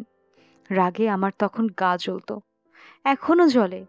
আমি একটা সমস্যায় পড়েছি, এই সমস্যার সমাধান আমি নিজেই করব। তার জন্য তোমাদের কাছে কখনো যাব না। এবং আমি আশা করব যে আমি দুঃসময়ের ভেতর দিয়ে যাচ্ছি, এই ভেবে তোমরা আমাকে সহানুভূতি দেখাতে আসবে না। এখন কিছু অদ্ভুত ঘটনা তোমাকে বলি। ঘটনাগুলি কাকতালীয়, কিন্তু একের পর এক কয়েকটা কাকতালীয় ব্যাপার ঘটবে তাও আমি মানতে পারছি না। ব্যাপারটা কি শোনো। আগের কথা মতো আলাউদ্দিন সাহেব এক সকালে তার বাবুর্চিকে নিয়ে উপস্থিত হলেন। আমার সঙ্গে দেখা হলো না। তিনি জিনিসপত্র নামিয়ে বাজারে চলে গেলেন। জরুরি কী সব কেনাকাটা নাকি বাকি আছে। তার সঙ্গে দেখা হলো দুপুরে। তিনি জিলাপি এবং বেলি ফুল নিয়ে এসেছেন। কাকতালীয় ব্যাপারটা বুঝতে পারছো? বুঝতে পারা উচিত। তোমাদেরকে আমি অনেকবার বলেছি জিলাপি এবং বেলি ফুল তোমার বাবার খুবই পছন্দের জিনিস। সে বাজারে গেলেই খুঁজে খুঁজে জিলাপি নিয়ে আসতো। বেলি ফুলের সিজনে সে বেলি ফুল ছাড়া বাসায় এসেছে এরকম কখনো মনে হয়নি। আলাউদ্দিন নামের মানুষটা বেছে বেছে প্রথম দিনই জিলাপি এবং বেলি ফুল আনবে কেন? আচ্ছা, ধরে নিলাম কাকতালীয়। আমাদের পৃথিবীতে বিস্মিত হবার মতো কাকতালীয় ব্যাপার যে ঘটে না তা না, অবশ্যই ঘটে, পরপর ঘটে না। দ্বিতীয় কাকতালীয় ব্যাপারটা সেদিন ঘটল। আলাউদ্দিন সাহেব হঠাৎ একসময় আমাকে জামেলা বলে ডাকলেন। তোমাদের আমি বলেছি যে তোমার বাবা ঠাট্টা করে আমাকে ডাকতেন মিসেস ঝামেলা। আমি শুধু ঝামেলা করি, এজন্যই আমার নাম মিসেস ঝামেলা। জামিলা এবং ঝামেলা এই দুটির নাম কি পরিমাণ কাছাকাছি তা কি বুঝতে পারছো? উনি যখন অবিকল তোমার বাবার মতো গলায় আমাকে জামিলা বলে ডাকলেন, আমি এতই অবাক হলাম যে মাথায় একটা চক্কর দিয়ে উঠল। উনি কেন আমাকে জামিলা ডাকলেন তার একটা ব্যাখ্যা দিলেন। ব্যাখ্যাটা আমার কাছে তেমন গ্রহণযোগ্য মনে হয়নি। আমার কাছে মনে হলো, এবং এখনো মনে হচ্ছে, ব্যাখ্যার বাইরে অন্য কিছু আছে। সেই অন্য কিছুটা যে কি তা ধরতে পারছি না। আলাউদ্দিন সাহেব সঙ্গে করে একজন বাবুর্চি নিয়ে এসেছেন, নাম কুটু মিয়া। আলাউদ্দিন সাহেবের আচার ব্যবহার এবং চলাফেরার কোনো রহস্যময়তা নেই। তিনি আর 10টা মানুষের মতোই, কিন্তু কুটু মিয়া নামের মানুষটা অন্যরকম। প্রথম দেখাতেই আমি তাকে যত অপছন্দ করেছি, আর কাউকে এর 100 ভাগের 1 ভাগও অপছন্দ করিনি। তাকে দেখেও প্রথম যে ধারণাটা হয় তা হলো, এই লোক মানুষের সমাজে বাস করে না, এ বাস করে ম্যানহোলের ভেতরের কোনো জগতে। সে আমাকে 1 কাপ চা বানিয়ে খাওয়ালো। চায়ের মুখ দিয়েই মনে হলো কোথাও কোনো গন্ডগোল আছে, কারণ চাটা ছিল মশলা চা। তোমাদের জন্ম হবার আগে তোমাদের বাবা একবার আমাকে নিয়ে 4 দিনের জন্য কাঠমান্ডু গিয়েছিলেন। সেখানেই আমি প্রথম মশলা চা খাই। সে চায়ের স্বাদ আমার মুখে লেগেছিল। কুটু মিয়া বেছে বেছে অবিকল সেই চাই কেন আমাকে বানিয়ে দিল? ঘটনা কি? ঘটনা অবশ্যই আছে, ঘটনার ব্যাখ্যাও আছে। আমার মাথা তোমার বাবার ভাষায় আওলা হয়ে আছে বলে ঘটনার ব্যাখ্যা করতে পারছি না। আমি নিশ্চিত একদিন পারবো। তোমার মাথায় কোনো ব্যাখ্যা এলে আমাকে চিঠি লিখে জানিও। এখন এখন আলাউদ্দিন সাহেব তার বাবুর্চিকে নিয়ে আমার বাসায় বাস করছেন। আমি চলে এসেছি বড় মামার বাড়িতে। এই অবস্থা কতদিন চলবে বুঝতে পারছি না। এদিকে আবার আরেক সমস্যা। আমার বাড়ির একতলায় যে ভাড়াটে থাকতেন, ইঞ্জিনিয়ার শফিক সাহেব, উনি গতকাল সকালে বাড়ি ছেড়ে চলে গেছেন। তিনি প্রায় 7 বছর ছিলেন। তার মতো ভালো ভাড়াটে পাওয়া সৌভাগ্যের ব্যাপার। তাকে আমি বড় ভাইয়ের মতো দেখতাম। বিপদে আপদে তার কাছেই সাহায্য নিতাম। তিনি চলে যাওয়ায় আমি খানিকটা অসহায় বোধ করছি। তার বাড়ি ছেড়ে চলে যাওয়ার কারণটাও বিচিত্র। তিনি যা বললেন সেটা হচ্ছে, আলাউদ্দিন সাহেব কুটু মিয়াকে নিয়ে যেদিন ওই বাড়িতে উঠলেন, সেদিন সন্ধ্যায় রাস্তার একটা কালো কুকুর এসে বাড়ির বারান্দায় স্থায়ী হলো। সন্ধ্যার পর ওই কুকুর বাড়ির চারদিকে চক্কর দেয় এবং মানুষের মতো করে কাঁদে। বাড়ির চারপাশে চক্রাকারে ঘুরতে ঘুরতে কুকুর বিড়ালের কান্না খুবই অশুভ বলে বিবেচনা করা হয়। ইঞ্জিনিয়ার সাহেবের মা অস্থির হয়ে গেলেন। কুকুরটাকে দূর করার চেষ্টা করা হলো। লাঠি দিয়ে তাড়া করলে চলে যায়, কিছুক্ষণ পর আবার চলে আসে। পরদিন এই কালো কুকুরটার সঙ্গে আরো 2টো কুকুর যুক্ত হলো। দিনের বেলা এরা কিছু করে না, চুপচাপ বারান্দায় বসে থাকে। সন্ধ্যা মিলাবার পর থেকেই বাড়ির চারপাশে হাঁটা শুরু করে এবং কান্না শুরু করে। শফিক সাহেব মিউনিসিপ্যালিটিকে খবর দিলেন। ওরা কুকুর ধরা গাড়ি নিয়ে এলো, কিন্তু কুকুর ধরতে পারলো না। শফিক সাহেব বাজার থেকে মাংস কিনে এনে তাতে বিষ মিশিয়ে খেতে দিলেন। ওরা সেই মাংস মুখে দিল না। গত মঙ্গলবার থেকে কুকুরের সংখ্যা হয়েছে 4। এর মধ্যে একটা কুকুর শফিক সাহেবের মেজো মেয়ে এবং কাজের বুয়াকে কামড়েছে। ওনার বাচ্চারা কুকুরের ভয়ে ঘর থেকে বের হতে পারে না, এমন অবস্থা। ওনারা চলে গেছেন, আমি তাদের দোষও দিতে পারছি না। আবার একের পর এক কুকুর এসে জুটছে, এও মেনে নিতে পারছি না। আগে তো কখনো এই সমস্যা হয়নি, এখন কেন হচ্ছে? বড় মামার সঙ্গে কথা বলেছি। উনি একজন দারোয়ানের ব্যবস্থা করেছেন, যার একমাত্র কাজ হলো কুকুর আটকানো। আজ সকালে খবর পেয়েছি দারোয়ানকে কুকুর কামড়েছে। একসঙ্গে 2টা কুকুর 2 পায়ে কামড়ে ফালাফালা করে দিয়েছে। নানান জায়গা থেকে খাবলে গোশত নিয়েছে। বড় মামা তাকে নিয়ে মেডিকেলে ভর্তি করে দিয়ে এসেছেন। তাকে প্যাথিড্রিন ইঞ্জেকশন দিয়ে ঘুম পাড়িয়ে রাখা হয়েছে। এই হচ্ছে অবস্থা। খুব যে ভালো অবস্থান তা না। তবে এসব নিয়ে তোমরা মোটেই দুশ্চিন্তা করবে না। আমি নিশ্চিত প্রতিটি সমস্যারই আমি সমাধান করব। আমি যে খুব শক্ত মেয়ে তা আর কেউ জানুক বা না জানুক, তোমরা দুই বোন জানো। কাজেই দুশ্চিন্তা করবে না। আগামীকাল সকালে আমি আমার নিজের বাড়িতে যাব। কুকুর সমস্যাটা কি নিজের চোখে দেখে আসব। অফিস থেকে 10 দিনের ছুটি নিয়েছিলাম। আগামীকাল ছুটি শেষ। অফিস করতে হবে ভেবেই খারাপ লাগছে। আমার 1 মাসের রিক্রিয়েশন লিভ পাওনা আছে। ভাবছি এই ছুটিটা নেব এবং সম্ভব হলে তোমাদের দু বোনকে গিয়ে দেখে আসব। আমার মাথার আওলাভাব দূর করার জন্যে এটা খুবই দরকার। মা, তোমরা ভালো থেকো। আল্লাহ পাকের দরবারে এই আমার প্রার্থনা। হামিদা চিঠি শেষ করে উঠল। মাথার চাপা যন্ত্রণাটা এতক্ষণ ছিল না, এখন আবার শুরু হয়েছে। খিদেও লেগেছে। নিচে গিয়ে কিছু খেতে ইচ্ছে করছে না। হামিদা বাথরুমে ঢুকে ভালো মতো হাতে মুখে পানি দিল। 2টা ঘুমের ওষুধ খেয়ে বিছানায় শুয়ে পড়ল। গত 1 সপ্তাহ ধরেই তার ঘুমের সমস্যা হচ্ছে। তার কাছে মনে হচ্ছে অনেকদিন হয়ে গেল সে তৃপ্তিমতো ঘুমোতে পারছে না। কে জানে, হয়তো এই জীবনে সে আর কোনোদিন তৃপ্তি নিয়ে ঘুমোতেও পারবে না। অনেক দূরে কোথায় যেন কুকুর ডাকছে, ভারী গলায় ডাকছে। শহরে কুকুরের ডাক শোনা অস্বাভাবিক কিছু না, কিন্তু এই কুকুরটা কি অন্যরকম করে ডাকছে। হামিদা পাশ ফিরল। তার নিজের ওপরই বিরক্ত লাগছে। সে এমন দুর্বল হয়ে যাচ্ছে কেন? কুকুর যেভাবে ডাকে এই কুকুরটাও সেভাবেই ডাকছে, কিন্তু তার কাছে মনে হচ্ছে ডাকটা অন্যরকম। মন দুর্বল হলে এইরকম হয়। স্বাভাবিককে মনে হয় অস্বাভাবিক। হামিদা মাথা থেকে কুকুরের ডাকটা সরাবার চেষ্টা করলো। সরানো যাচ্ছে না। কুকুরটা ডেকেই যাচ্ছে। এই ডাক বন্ধ না হওয়া পর্যন্ত হামিদা ঘুমোতে পারবে না। দরজায় টোকা পড়ল। হামিদা বলল, কে? হামিদার কাজের মেয়ে আসিয়া ভীত গলায় বলল, হাফা, আমি। হামিদা বলল, কি চাও এত রাতে? আপনার খাওন আনছি। আমি তো বলে দিয়েছি রাতে খাবো না। মামি পাঠাইছে, সাথে দুধ আনছি। কিছু না খাইলে দুধটা খান। হামিদা দরজা খুলল। তার ভালোই খিদা পেয়েছে। কিছু না খেলে ঘুমও আসবে না। কুকুরটার ভালো যন্ত্রণা করছে, এখনো ডাকছে। মনে হয় তার গায়ে গরম মার ফেলে দিয়েছে কেউ। ব্যথা না কমা পর্যন্ত সে ডাকতেই থাকবে। হামিদা বলল, লতিফা, তুমি কি কুকুরের ডাক শুনতে পাচ্ছ? বিশ্রী করে একটা কুকুর ডাকছে। লতিফা বলল, কুত্তার ডাক তো শুনি না আফা। অনেক দূরে একটা কুকুর ডাকছে, শুনতে পাচ্ছ না? জি না। হামিদা ছোট্ট করে নিঃশ্বাস ফেলল। লতিফা কিছু শুনতে পাচ্ছে না, কিন্তু কুকুর ঠিকই ডাকছে। একটা কুকুরের সঙ্গে আরো একটা কুকুর যুক্ত হয়েছে। আসলে ঘটছে কি? হামিদা চোখ মুখ শক্ত করে বলল, ভাত দুধ কিছুই খাবো না, নিয়ে যাও। হামিদা চেয়ারে এসে বসল। আর তখনই সে বুঝতে পারল কুকুর দূরে কোথাও ডাকছে না, কুকুর ডাকছে তার মাথার ভেতর। এই লক্ষণ ভালো না, বিরাট অসুস্থতার লক্ষণ। হামিদার এখন উচিত অতি দ্রুত ভালো কোনো ডাক্তারকে দেখানো। আলাউদ্দিন বললেন, কুটু, কুকুরগুলি বড় যন্ত্রণা করছে। জি স্যার। রাত হলেই ঘেউ ঘেউ করে।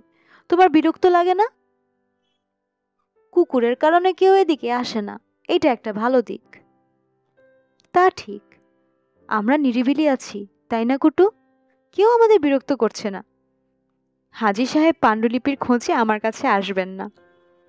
জি স্যার। এদিকে জামিলাও আসছে না, এটাও খারাপ না। জি স্যার, এইটাও ভালো। আমার মনে হয় উনি আর এই বাড়িতে আসবেন না। না এলে তো আমাদের কিছু করার নেই। আমি নিশ্চয়ই বলতে পারি না আসতেই হবে। না এলে হেন করেঙ্গা ত্যান করেঙ্গা। তুমি তো আমার স্ত্রী, লিগ্যাল ওয়াইফ। যে না, এরকম বলবেন কেন?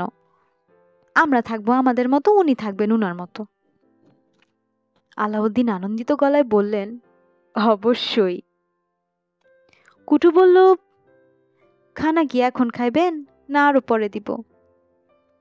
আজকের খানাটা কি নতুন কিছু? জি।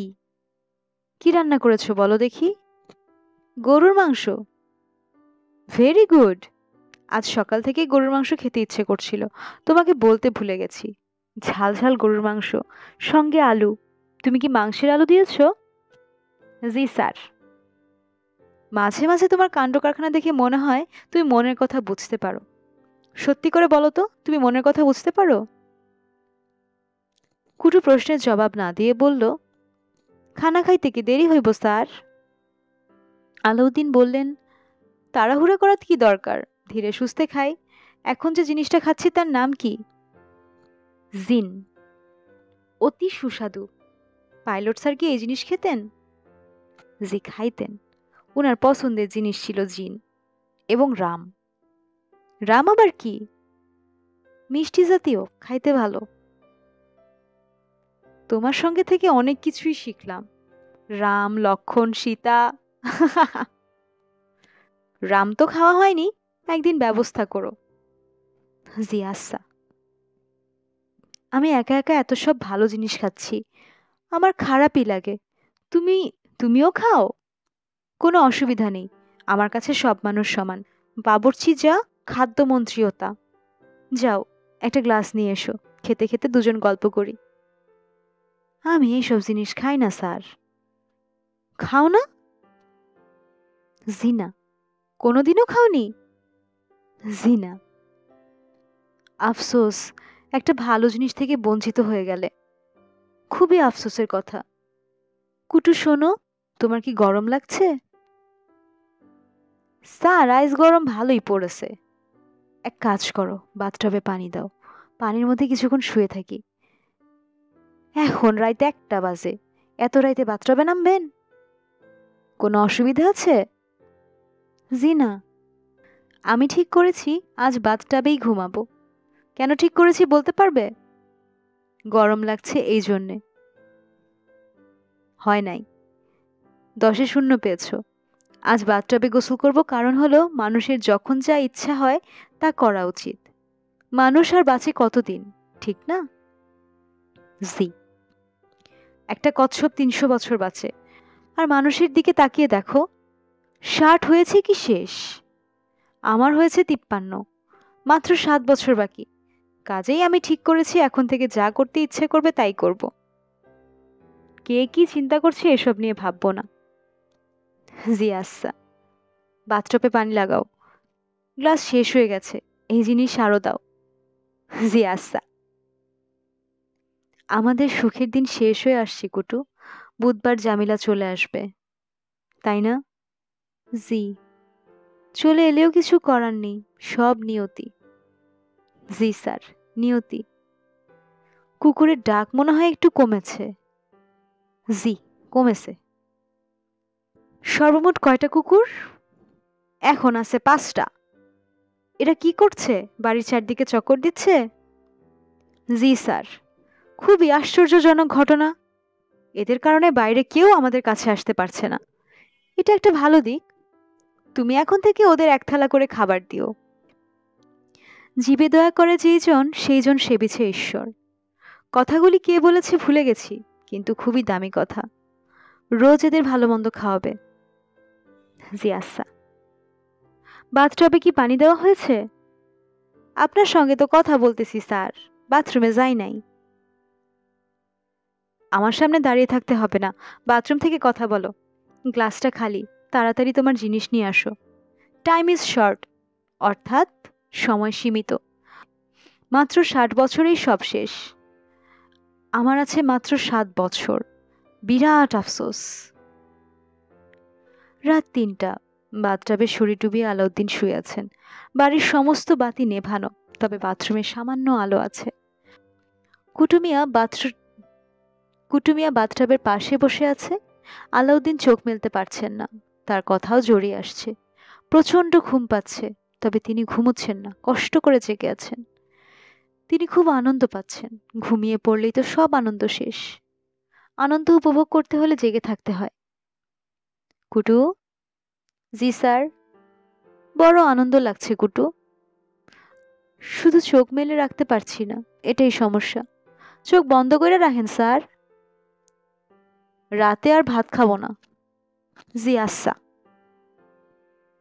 এখন থেকে একবেলা ভাত খাবো, কুকুরদের যখন খেতে দেবে তখন আমাকেও দিও, ওরা যা খাবে আমিও তাই খাবো। কুকুর বলে ওদের অবহেলা করা ঠিক হবে না। কবি বলেছেন, জীবে দয়া করে যেই জন সেই জন সেবিছে ঈশ্বর। কুকুরও একটা জীব। জি। পাইলট সাহেব কি কুকুর পছন্দ করতেন? খুবই পছন্দ করতেন। উনার 3 জাতের কুকুর ছিল। অ্যালসেশিয়ান ছিল, জার্মান একটা কুকুর ছিল থ্যাবড়া নাকি, আর 2টা কুকুর ছিল পর্তুগালের, মেয়ে কুকুর। উনি ওইগুলারে আদর কইরা ইক্রিমিক্রি নামে ডাকতেন। উনার বিদেশি আর আমার দেশি নেরি কুত্তা। যাই হোক, আমার কাছে দেশি বিদেশি সবই সমান। গাহি সাম্যের গান। আমার চোখে দেশি বিদেশি কোনো ভেদাভেদ নাই। আচ্ছা কুটু শোনো, প্রায়ই ভাবি একটা কথা তোমাকে জিজ্ঞেস করব, পরে আর মনে থাকে না। এখন মনে পড়েছে, জিজ্ঞেস করি? জি স্যার। পাইলট সাহেব ছাড়াও তো কুয়েতি এক ভদ্রলোকের বাড়িতে তুমি কাজ করতে, তার কথা তো তুমি কখনো বলো না। উনি লোক কেমন ছিলেন? অতি ভদ্রলোক ছিলেন স্যার। উনার 3 স্ত্রী ছিল। স্ত্রীদের সঙ্গে বনিবনা হইল না, আলাদা বাড়ি বানাইয়া থাকা শুরু করলেন। শুধু তুমি আর উনি? জি। উনার বাড়িতে কি বাথটাব ছিল? উনি আমির মানুষ, উনার বাড়িতে বাথটাব থাকবই। উনার বাথটাবের সব ফিটিংস ছিল সোনার। বলো কি? উনার বাথরুমে শোয়ানা ছিল, জুকুজি ছিল। ওইগুলা কি? সোয়ানা হইল পানির গরম ভাপে গোসলের ব্যবস্থা, আর জুকুসি বাথটাবের মতো পানির মতো বুদবুদ হয়। আর জুকুসি বাথটবের মতো পানির বুদবুদ হয়, শৈলে পানি দিয়ে আপনি আপনি মাসাজ হয়। উনার নাম কি? শেখ আব্দুল রহমান। অত্যন্ত পরহেজগার আদমি ছিলেন। যখন ওনার শরীরে গোটা গোটা ফোসকা উঠল, উনি বিছানা থেকে উঠতে পারেন না। তখনও নামাজ কাজা করেন নাই, শুইয়া শুইয়া আঙ্গুলের ইশারায় নামাজ পড়ছেন। আলাউদ্দিন বিস্মিত হয়ে বলল, ওনার শরীরেও ফোসকা উঠেছিল নাকি? জি। ফোসকার ভিতর পোকাও ছিল? জি। এটা খুবই আশ্চর্যজনক ঘটনা। তোমার ভাগ্যে সব ফোসকাওয়ালা লোক পড়ে যাচ্ছে। জি, এইটা ভাইবা মনটা খারাপ। আলাউদ্দিন কুটুকে আশ্বস্ত করার ভঙ্গিতে বললেন, মন খারাপ করবে না, তাদের কপালে ছিল ফোসকা। তুমি আমি কি করব বলো? তোমার আমার কিছুই করার নাই। বাক্য শেষ করার আগেই আলাউদ্দিন ঘুমিয়ে পড়লেন। মাঝে মাঝে কুকুরের চিৎকারে ঘুম ভাঙে। তিনি ভীত গলায় ডাকেন, কুটু। কুটু তার ঘর থেকে সাড়া দেয়, জি স্যার। আলাউদ্দিন সাহেবের ভয় কেটে যায়। তখন তার গল্প করতে ইচ্ছে করে। তার কাছে মনে হয়, আহারে, মানব জনম বড়ই মধুর। আল্লাহ পাক মানুষ বানিয়ে তাকে পৃথিবীতে পাঠিয়েছেন বলেই তিনি এত আনন্দ করতে পারছেন। মুরগি বানিয়ে পৃথিবীতে পাঠালে তো কুটুমিয়া জাতীয় কেউ একজন তাকে রান্না করে ফেলতো। লোকজন খেয়ে বলতো, মজা হয়েছে, তবে ঝাল একটু বেশি। গরু বানিয়ে পৃথিবীতে পাঠালে লোকজন তো শরীরের চামড়ায় জুতা বানিয়ে হাঁটাহাঁটি করত। তার কত সৌভাগ্য মানুষ হয়ে তিনি পৃথিবীতে এসেছেন। পাইলট স্যারের মতো ভাগ্যবান হতে পারেন নাই। জীবনে কোনো বিমানে চড়েন নাই, পাইলট হওয়া তো দূরের কথা। পাইলট না হয়েও তিনি যা পেয়েছেন তাও তো কম না। এই পরম সৌভাগ্য নিয়ে কথা বলার জন্য তিনি ছটফট করতে থাকেন। একসময় অস্থির হয়ে ডাকেন, কুটু, ও কুটু, কুটু। কুটু সাড়া দেয় না। কুকুরগুলি ঘেউ ঘেউ করতে থাকে। আমার সঙ্গে দেখা করতে এসেছে? কে দেখা করতে এসেছে? ওই যে লোকটা, শৈলে বদগেরান। কুটুমিয়া? যে কুটুমিয়া। আফাগো, আমার ডর লাগতাছে। হামিদা বিছানায় শুয়েছিল, উঠে বসল। তার ইচ্ছা আসিয়াকে একটা কড়া ধমক দেয়। আহ্লাদি ধরনের কথা অসহ্য লাগে। আমার ডর লাগতেছে মানে কি? ডর লাগার কি আছে? এইসব হচ্ছে মন রাখার কথা। আসিয়া বুঝতে পারছে কুটুকে তার আপা পছন্দ করছে না, কাজেই সে ডর লাগার কথা বলছে। যদি এমন হতো সে কুটুকে পছন্দ করত, তাহলে আসিয়া বলতো, লোকটা এমন ভালো, দেখলেই মনে শান্তি শান্তি লাগে। হামিদা বলল, সে কি চায়? আপনার সাথে কথা বলতে চায়। হাতে আইসক্রিমের বাটি, মনে হয় তরকারি আনছে। আফা গো হ্যাঁ তরকারি খাইয়েন না, হ্যাঁ শোয়েল দিয়া ভুর ভুর কইরা পচা গোবরের বাস আসতেছে। হামিদা বলল, আসিয়া, এত কথা বলার দরকার নেই। আমি ওর তরকারি খাবো কি খাবো না সেটা আমি ঠিক করব। আজ কি বার? বুধবার। আজ কি 9 তারিখ? জানি না আফা। আজ যে 9 তারিখ, বুধবার, এই তথ্য হামিদার জানা আছে। তারপরও অন্যের কাছে জানতে চাওয়ার অর্থ কি? এই যে হামিদা চাচ্ছে না আজকের দিনটা বুধবার হোক। তার অবচেতন মন আসিয়ার কাছ থেকে অন্য কিছু শুনতে চাচ্ছে। হামিদা খাট থেকে নামলো, ছোট্ট করে নিঃশ্বাস ফেলে ঘরের কোণার দিকে তাকালো। দুটো সুটকেস রেডি করা আছে। কুটুর হাতে সুটকেসটা দিয়ে সে এখনই চলে যেতে পারে। যেতেই যখন হবে আগে যাওয়াই কি ভালো না? কিন্তু মন টানছে না, একেবারেই মন টানছে না। হাজী সাহেবের বসার ঘরে কুটু দাঁড়িয়ে আছে। হামিদাকে দেখে সে বিনীত ভঙ্গিতে সালাম দিল। হামিদা বলল, কি ব্যাপার কুটু? কুটু জবাব দিল না, মাথা নিচু করে দাঁড়িয়ে রইল। কুটুর গা থেকে কোনো পচা গন্ধ আসছে না, লেবুর গন্ধের মতোই গন্ধ আসছে। অতি হালকা ঘ্রাণ, কিন্তু স্পষ্ট। লেবু বাগানে যখন লেবু ফুল ফুটে তখন বাগানের আশেপাশে এমন সৌরভ পাওয়া যায়। আসিয়া বলছিল, পচা গোবরের গন্ধ। আসিয়ার কথা সত্যি না। হামিদা দ্রুত চিন্তা করছে, কুটুর গা থেকে আগেও একবার লেবুর গন্ধ এসেছিল, আজও আসছে। এর পেছনে কোনো কারণ কি আছে? কুটু কি জানে লেবুর গন্ধ তার খুব পছন্দের? কুটু বলল, আপনার জন্য তরকারি আনছি।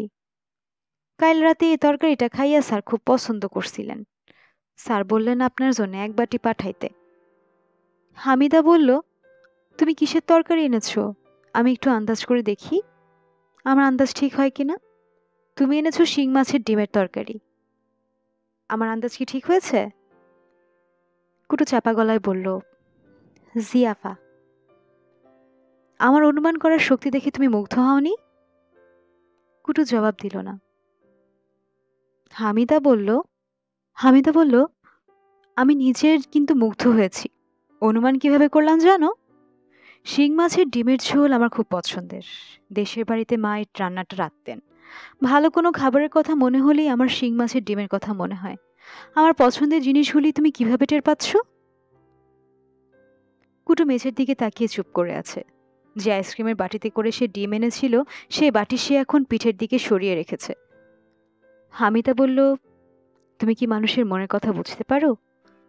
দাঁড়িয়ে থেকো না, কথার উত্তর দাও। কুটু না সূচক মাথা নাড়ল।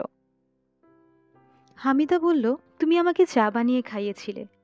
দেখা গেল যে চা আমাকে খাইয়েছ সেই মশলা চা অনেকদিন থেকেই আমার খাওয়ার শখ। আমার জন্য তরকারি নিয়ে এসেছো। দেখা গেল যে তরকারি এনেছো সেই তরকারি অনেকদিন থেকে আমার খাওয়ার শখ। আমি তো কিছু বুঝতে পারছি না। কুটু বিড়বিড় করে বলল, আমি নিজেও কিছু বুঝি না আপা। আজ আমি ওই বাড়িতে যাচ্ছি, সেরকম কথা আছে। তুমি কি সেটা জানো? জানি। যদি জানো তাহলে তরকারি নিয়ে এলে কেন? কুটু নিচু গলায় বলল, আপনারে বলতে আসছি যেন আপনি না যান। আমার নিজের বাড়িতে আমি যাব না? অবশ্যই যাইবেন আপা, কয়েকটা দিন পরে যাইবেন। কয়েকটা কুত্তা এসা জুটছে, কুত্তাগুলা খুব উপদ্রব করতেছে। এর মধ্যে একটা কুত্তার হইছে জলাতঙ্ক। পাগলা কুত্তা। তুমি আমাকে ভয় দেখাচ্ছ? আমি নিজের বাড়িতে যাব না কুকুরের ভয়ে? আমি অবশ্যই যাব, আজই যাব। জি আচ্ছা। কুটু শোনো, বাড়িতে গিয়ে আমি যেন তোমাকে দেখতে না পাই। তোমার চাকরি অনেক দিন হয়েছে, এখন চাকরি শেষ। বুঝতে পারছো কি বলছি? জি। তরকারিটা কি রাইখা যাব না নিয়ে যাব? হামিদা ক্লান্ত গলায় বলল, তরকারি যা ইচ্ছে করো, ওই তরকারি আমি খাবো না। এখন আমার সামনে থেকে বিদায় হও। সাময়িক বিদায় না, পুরোপুরি বিদায়। আমি আমার বাড়িতে যখন যাব তখন যেন তোমাকে না দেখি। হাজী সাহেব বইয়ের দোকানে বসে আছেন। তার চোখ মুখ শুকনা, মুখ হা করে তিনি পানি খাচ্ছিলেন। পান চিবানো বন্ধ হওয়ায় মুখে পানের রসের আস্তরণ জমে গেছে। দেখে মনে হচ্ছে কেউ তার মুখের ভেতর খয়েরি রং দিয়ে দিয়েছে। হাজী সাহেব 10 মিনিট আগে খবর পেয়েছেন ইয়াকুব ঢাকা মেডিকেল কলেজ হাসপাতালে মারা গেছে। কুকুরের কামড়ে কেউ মারা গেছে এটা তিনি আগে শুনেননি। কুকুর সুন্দরবনের বাঘ না, ঝেড়ে লাথি দিলে কুকুর পালাবার পথ পাওয়া যায় না। ঝেড়ে লাথি দিলে কুকুর পালাবার পথ পায় না। সেই কুকুর কামড়ে মানুষ মেরে ফেলেছে, এটা কেমন কথা? ইয়াকুবের এক চাচাতো ভাই দোকানের সামনে এসে বিরাট হইচই শুরু করেছে। তাকে ঘিরে মানুষের ভিড়। সে আকাশ ফাটিয়ে চিৎকার করছে, কুত্তা দিয়ে আমার ভাইরে খাওয়াইছে, কি সর্বনাশ করছে গো, কুত্তা দিয়ে আমার ভাইরে খাওয়াইছে, আপনারাই বিচার করেন, আমার আদরের ভাইরে কুত্তা খাইয়া ফেলাইছে। হাজী সাহেব ম্যানেজারকে বললেন, টাকা দিয়ে যেন এর মুখ বন্ধ করা হয়, তারপর আড়ালে নিয়ে যেন শক্ত থাপ্পড় দেয়া হয়। হাজী সাহেবের মেজাজ খুব খারাপ হয়েছে। তার সামনে নানান ঝামেলা। হাসপাতাল থেকে ডেড বডি আসবে, সেই ডেড বডি গ্রামে পাঠাতে হবে, সঙ্গে টাকা পয়সা দিতে হবে, পুলিশের ঝামেলাও হবে। গন্ধে গন্ধে পুলিশ চলে আসবে। অস্বাভাবিক মৃত্যু মানেই পুলিশের হাসি। ওসি সাহেব তদন্তে আসবেন, গলা নিচু করে চিবিয়ে চিবিয়ে বলবেন, ইয়াকুব হলো প্রেসের কর্মচারী, সে তো দারোয়ানের কাজ করে না, তারপরেও তাকে আপনি দারোয়ানের কাজে কেন পাঠালেন?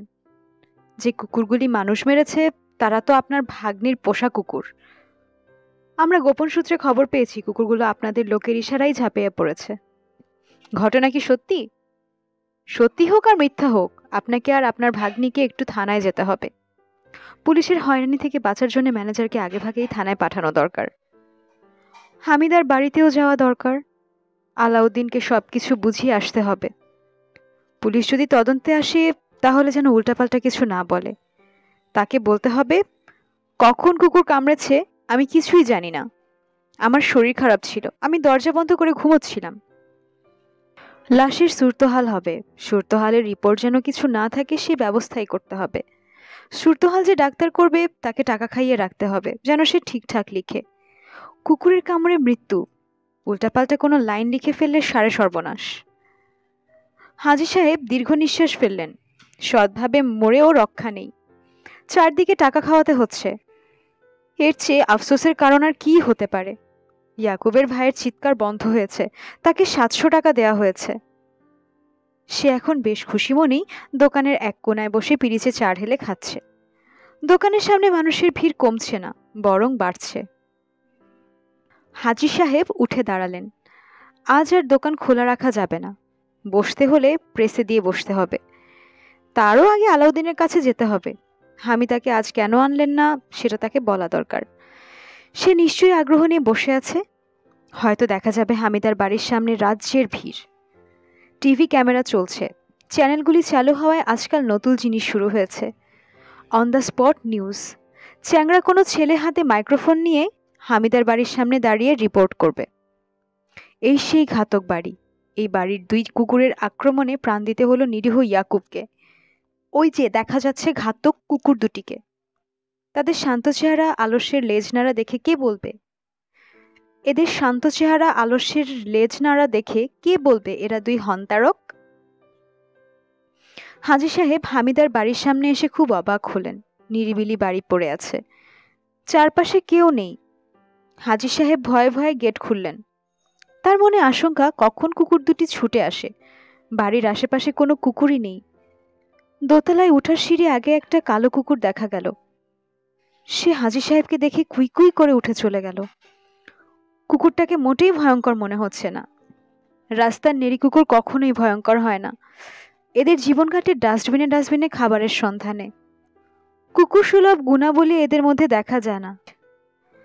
হাজী সাহেব কুকুরটার দিকে তাকিয়ে যাহ বলতেই কুকুরটা যেভাবে চমকে লাফিয়ে উঠল এবং কুই কুই করতে করতে পালিয়ে গেল তা দেখে নিশ্চিত হওয়া যায় মানুষকে কামড়ানোর সাহসী কুকুর কোনোদিনও সংগ্রহ করতে পারবে না। কলিং বেল টিপতেই দরজা খুলে দিল কুটু। সে হাজী সাহেবকে দেখে বিনয়ে প্রায় নুয়ে গেল। হাজী সাহেব বললেন, কেমন আছো? কুটু বলল, ভালো আছি জনাব। আলাউদ্দিন কি বাসায় আছে? জি আছেন, শুয়ে আছেন। শুয়ে আছেন কেন, শরীর খারাপ? জি। হয়েছে কি? জ্বর, জ্বর সামান্য আছে, শরীরে পানি আইছে। বলো কি, ডাক্তার দেখিয়েছ? জি না, দেখি স্যার যদি রাজি হন তাকে ডাক্তারের কাছে নিয়ে যাব। আলাউদ্দিনকে দেখে হাজী সাহেব চমকে উঠলেন। এই কদিনে কি হয়েছে? মানুষটাকে তো চেনাই যাচ্ছে না। মুখ এত ফুলেছে যে চোখই ঢাকা পড়ার অবস্থা। জায়গায় জায়গায় চুল উঠে যাচ্ছে। এখন তার মাথায় খাবলা খাবলা চুল, শরীরে মনে হয় রক্ত নেই। মুখ সাদা, ঠোঁট সাদা। হাজী সাহেব কুটুর দিকে তাকিয়ে বললেন, ঘরে বিকট পচা গন্ধ। গন্ধটা কোত্থেকে আসছে? কুটু বলল, ইঁদুর মইরা পয়সা গেছে। পচা ইঁদুরের গন্ধ। কোন চিপা চাপায় মরছে খুঁজা পাইতাছি না। দরজা জানালাও তো সব বন্ধ। দরজা জানালা খোলো, পর্দা সরাও, ঘরে আলো বাতাস আসুক। দরজা জানালা খুলে রাখলে পচা গন্ধ কিছু কমবে। মেঝে ফিনাল দিয়ে ধুয়ে দাও। কুটুমিয়া বলল, জি আচ্ছা। হাজী সাহেব আলাউদ্দিনের দিকে তাকিয়ে বললেন, তোমার ব্যাপারটা কি বলো তো? আলাউদ্দিন ফিসফিস করে বললেন, আপনার কাছে ক্ষমা চাই। হাজী সাহেব বিস্মিত হয়ে বললেন, ক্ষমা চাচ্ছ কেন? অপরাধটা কি করেছ? বইটা লিখতে পারছি না, হস্তরেখা বিজ্ঞান। তোমার শরীরের যে অবস্থা, এই অবস্থায় বই লেখা নিয়ে চিন্তা করতে হবে না। তুমি অতি দ্রুত কোনো হাসপাতাল বা ক্লিনিকে ভর্তি হও। আজকালের মধ্যে ভর্তি হও। আলাউদ্দিন বললেন, আমার শরীরটা দুর্বল, তাছাড়া আর কোনো অসুখ বিসুখ নাই। হাজী সাহেব বিরক্ত গলায় বললেন, কি বলছো অসুখ বিসুখ নাই? তোমার তো হাতে পায়ে সব আঙ্গুল নীল হয়ে আছে। আমার ধারণা তোমার সিরিয়াস কিছু হয়েছে। অবশ্য তুমি আজই ডাক্তারের কাছে যাবে। আমি সন্ধ্যাবেলা গাড়ি নিয়ে আসবো, তোমাকে ডাক্তারের কাছে নিয়ে যাব। ডাক্তার বললে হাসপাতালে ভর্তি হবে। আলাউদ্দিন বললেন, জি আচ্ছা। তুমি তৈরি থাকবে, আমি ঠিক 4টা থেকে 5টার মধ্যে চলে আসব। হামিদাকে আজ আর আনলাম না, তোমাকে ডাক্তার নিশ্চয়ই হাসপাতালে ভর্তি করবেন। হামিদা খালি বাড়িতে এসে কি করবে? ও কয়েকদিন পরে আসুক, আমি তোমাকে হাসপাতালে নিয়ে যাব। জি আচ্ছা, আপনার অনেক মেহেরবানি। মেহেরবানির কিছু না, এটা আমার কর্তব্য। তুমি তো বাইরের কেউ না, তুমি এখন আমার আত্মীয়, ভগ্নী জামাই। তোমাকে তো আমি আসল কথাই বলতে ভুলে গিয়েছি। তোমার কাছে পুলিশ আসতে পারে, যদি আসে বলবে আমি কিছুই জানি না, আমার শরীর খারাপ, রাত 8টার সময় দরজা বন্ধ করে ঘুমিয়ে পড়েছি। আলাউদ্দিন বলল, আপনার কথা বুঝতে পারছি না। আমি কি জানি না ইয়াকুবকে কখন কুকুর কামড়েছে আর কখন সে মারা গেছে? কিছুই জানো না? আমি তো আসলেই কিছু জানি না। ইয়াকুবকে কিছু যদি না জানো তাহলে ইয়াকুবকে এটা জানারও দরকার নেই। এই জগতে যত কম জানা যায় ততই ভালো। আমি উঠলাম, বিকেলে আসব। হামিদাকে সঙ্গে করে নিয়ে আসব। তুমি হাসপাতালে ভর্তি হয়ে যাও। আপনি যা বলবেন আমি তাই করব। হাসপাতালে ভর্তি হতে বললে ভর্তি হব। যদি বলেন এই বাড়ি ছেড়ে অন্য কোথাও চলে যেতে, আমি চলে যাব। হাজী সাহেব ছোট্ট নিঃশ্বাস ফেলে বললেন, সেটা আমি জানি, তুমি নিতান্তই ভালো মানুষ। আফসোস হামিদা এটা বুঝতে পারছে না। যাই হোক, তোমার ঘরে আমি আর থাকতে পারছি না। পচা গন্ধে আমার দম বন্ধ হয়ে আসছে। তোমার বাবুর্চিকে বলো সে যেন খাট পালঙ্ক সরিয়ে মরা ইঁদুর খুঁজে বের করে। গন্ধেই তো মানুষ অসুস্থ হয়ে যাবে। আলাউদ্দিন বললেন, আমার বাবুর্চি বিষয়ে একটা কথা ছিল। হামিদা বলেছে বাবুর্চিকে বিদায় করে দিতে, আজকেই চলে যেতে বলেছে। তাকে কি বিদায় করে দেব? হাজী সাহেব বললেন, আরে না, ও থাকুক, যেতে হলে পরে যাবে। এখন তাকে বলো পচা ইঁদুরটা খুঁজে বের করতে। আলাউদ্দিন চুপ করে রইলেন। পচা ইঁদুরটা কোথায় তিনি জানেন। বুকশেলফের পেছনে কুটুমিয়াই এনে রেখেছে। কুটুর যুক্তি হলো, মদ যারা খায় তাদের মুখ থেকে মদের গন্ধ বের হয়। ঘরে কোনো পচা ইঁদুর থাকলে সেই ইঁদুরের বিকট গন্ধে অন্য গন্ধ টের পাওয়া যায় না। আলাউদ্দিন কুটুর বুদ্ধি দেখে মুগ্ধ হয়েছেন। আসলেই তো ঘটনা সেরকম। হাজী সাহেব কিছুই টের পাননি। পচা ইঁদুরের গন্ধে আলাউদ্দিনের নিজের অসুবিধা হচ্ছে না। পচা গন্ধটা নাকে সয়ে গেছে। হাজী সাহেব দোতলার সিঁড়ির মাথায় দাঁড়িয়ে আছেন। সিঁড়ির গোড়ায় কালো কুকুরটা দাঁড়িয়ে আছে। তার সঙ্গে আরেকটা কুকুর যুক্ত হয়েছে। দ্বিতীয় কুকুরটা ছোট। দুটো কুকুরই তাকিয়ে আছে তার দিকে। তার চোখ চকচক করছে। সাপদ প্রাণীদের চোখ রাতে জ্বলে, এদের দেখা যাচ্ছে দিনেই জ্বলছে। হাজী সাহেব উপর থেকে বললেন, এই যা। দুটো কুকুর দুটিকে সরে গেল। তবে বেশি দূর গেল না। মাঝখানে জায়গা রেখে দুপাশে দাঁড়ালো এবং তাকিয়ে রইল হাজী সাহেবের দিকে। এক মুহূর্তের জন্যেও দৃষ্টি সরালো না। হাজী সাহেব একবার ভাবলেন কুটুকে সঙ্গে নিয়ে আসবেন, হাতে লাঠি সোঁটা থাকবে। কুকুর দুটিকে দেখতে ভয়ঙ্কর মনে হচ্ছে না, রাস্তায় নেড়ি কুকুর যেরকম থাকে সেরকম, কিন্তু এরাই তো ইয়াকুবকে কামড়ে মেরে ফেলেছে। যদি তাকে তাড়া করে? তাছাড়া এদের চোখের দৃষ্টি ভালো না। হাজী সাহেব নিচে নেমে এলেন। তিনি ঠিক করে রেখেছেন যদি তাকে দেখে কুকুর দুটা কাছে এগিয়ে আসে তাহলে দোতলায় উঠে কুটুকে নিয়ে আসবেন। কুকুর দুটো যেরকম দাঁড়িয়ে ছিল সেরকম দাঁড়িয়ে রইল। হাজী সাহেব উঠোনে নামলেন। কুকুর দুটো এখনো তাকিয়ে আছে, লেজ নাড়ছে, কিন্তু নাড়ছে না। তিনি গেটের দিকে এগুচ্ছেন। কুকুর দুটো এখন তার পেছনে পেছনে আসছে। তার কাছে হঠাৎ মনে হলো এরা তাকে কামড়ে দেবে, অবশ্যই কামড়াবে। যে কোনো মুহূর্তে দুদিক থেকে তারা গায়ে ঝাঁপিয়ে পড়বে। আতঙ্কে হাজী সাহেবের শরীর হিম হয়ে গেল। তিনি শুনেছেন মানুষ যদি ভয় পায় কুকুর সেই ভয় বুঝতে পেরে আরো ভয়ঙ্কর হয়ে ওঠে। ভয় পাওয়া যাবে না, কিন্তু তিনি ভয়ের হাত থেকে মুক্তি পাচ্ছেন না। তার কপাল ঘামছে, প্রবল ইচ্ছে করছে দৌড় দিতে। তিনি গেটের কাছাকাছি চলে এসেছেন। কুকুর দুটার কিছু বোঝার আগেই তিনি দৌড়ে গেট পার হতে পারবেন, কিন্তু দৌড়ানো ঠিক হবে না। কুকুরের সামনে যারাই দৌড়ে দিয়েছে তারাই কুকুরের কামড় খেয়েছে। ইয়াকুব হঠাৎ ভয় পেয়ে দৌড় দিয়েছিল বলেই কামড় খেয়েছে। হাজী সাহেব গেট পার হলেন। এখন তিনি রাস্তায়। রাস্তার পাশে গাছের নিচে একটা খালি রিক্সা আছে। রিক্সায় কোনো মতে উঠে পড়তে পারলেই আর ভয় নেই। চলন্ত রিক্সায় কোনো যাত্রীকে কুকুর কামড়েছে বলে শোনা যায় না। এই কুকুর দুটো পাগলা কুকুরও না। পাগলা কুকুরের চালচলন আলাদা থাকে। এরা সারাক্ষণ মুখ হা করে থাকে, মুখ দিয়ে লালা পড়ে। পাগলা কুকুরের লেজ নামানো থাকে, এই কুকুর দুটি লেজ নামানো না, তাদের মুখ দিয়ে লালাও পড়ছে না। হাজী সাহেব রিক্সায় উঠলেন। রিক্সাওয়ালাকে ক্ষীণ স্বরে বললেন, বাংলা বাজার যাও। রিক্সাওয়ালা রিক্সা চালাচ্ছে, কুকুর দুটা পেছনে পেছনে আসছে। আসুক, এখন আর কোনো সমস্যা নেই। হাজী সাহেব স্বস্তির নিঃশ্বাস ফেললেন, আর তখনই কুকুর দুটা দুদিক থেকে এসে তার উপর ঝাঁপিয়ে পড়ল। তিনি উঠে দাঁড়াতে চেষ্টা করলেন। রিক্সা উল্টে গেল। কুকুর দুটা পায়ের মাংসে দাঁত বসিয়ে দিয়েছে। রিক্সা উল্টে যাবার পরও এরা পালিয়ে গেল না, দাঁত বসিয়ে রাখল। তিনি দুই হাত দিয়ে কালো কুকুরটার মাথা সরাতে চেষ্টা করলেন। কালো কুকুরটা তার পা ছেড়ে দিয়ে তার দিকে তাকালো এবং তার মুখের দিকে এগিয়ে আসতে থাকলো। তার কাছে মনে হলো কুকুরটা প্রকাণ্ড হা করেছে।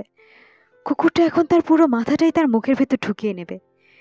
তিনি চিৎকার করে বললেন, বাঁচাও, আমাকে বাঁচাও। হাজী সাহেবকে যখন কুকুর কামড়ে ধরেছে তখন হামিদা বাথরুমে গোসল করছিল। শাওয়ার ছেড়ে শাওয়ারের নিচে মাথা দিয়েছে, তখনই সে কুকুর দুটার গর্জন শুনল। সে সঙ্গে সঙ্গে স্পষ্ট শুনল তার মামা চিৎকার করছেন, বাঁচাও, আমাকে বাঁচাও। বাথরুম থেকে আধ ভেজা হয়ে সে ছুটে বের হলো। সিঁড়ি দিয়ে সে ছুটে নামছিল এবং চিৎকার করছিল, মামাকে কুকুর মেরে ফেলেছে, মামাকে কুকুর মেরে ফেলেছে। ঘরটা সুন্দর, ডাক্তারের চেম্বার বলে মনে হয় না।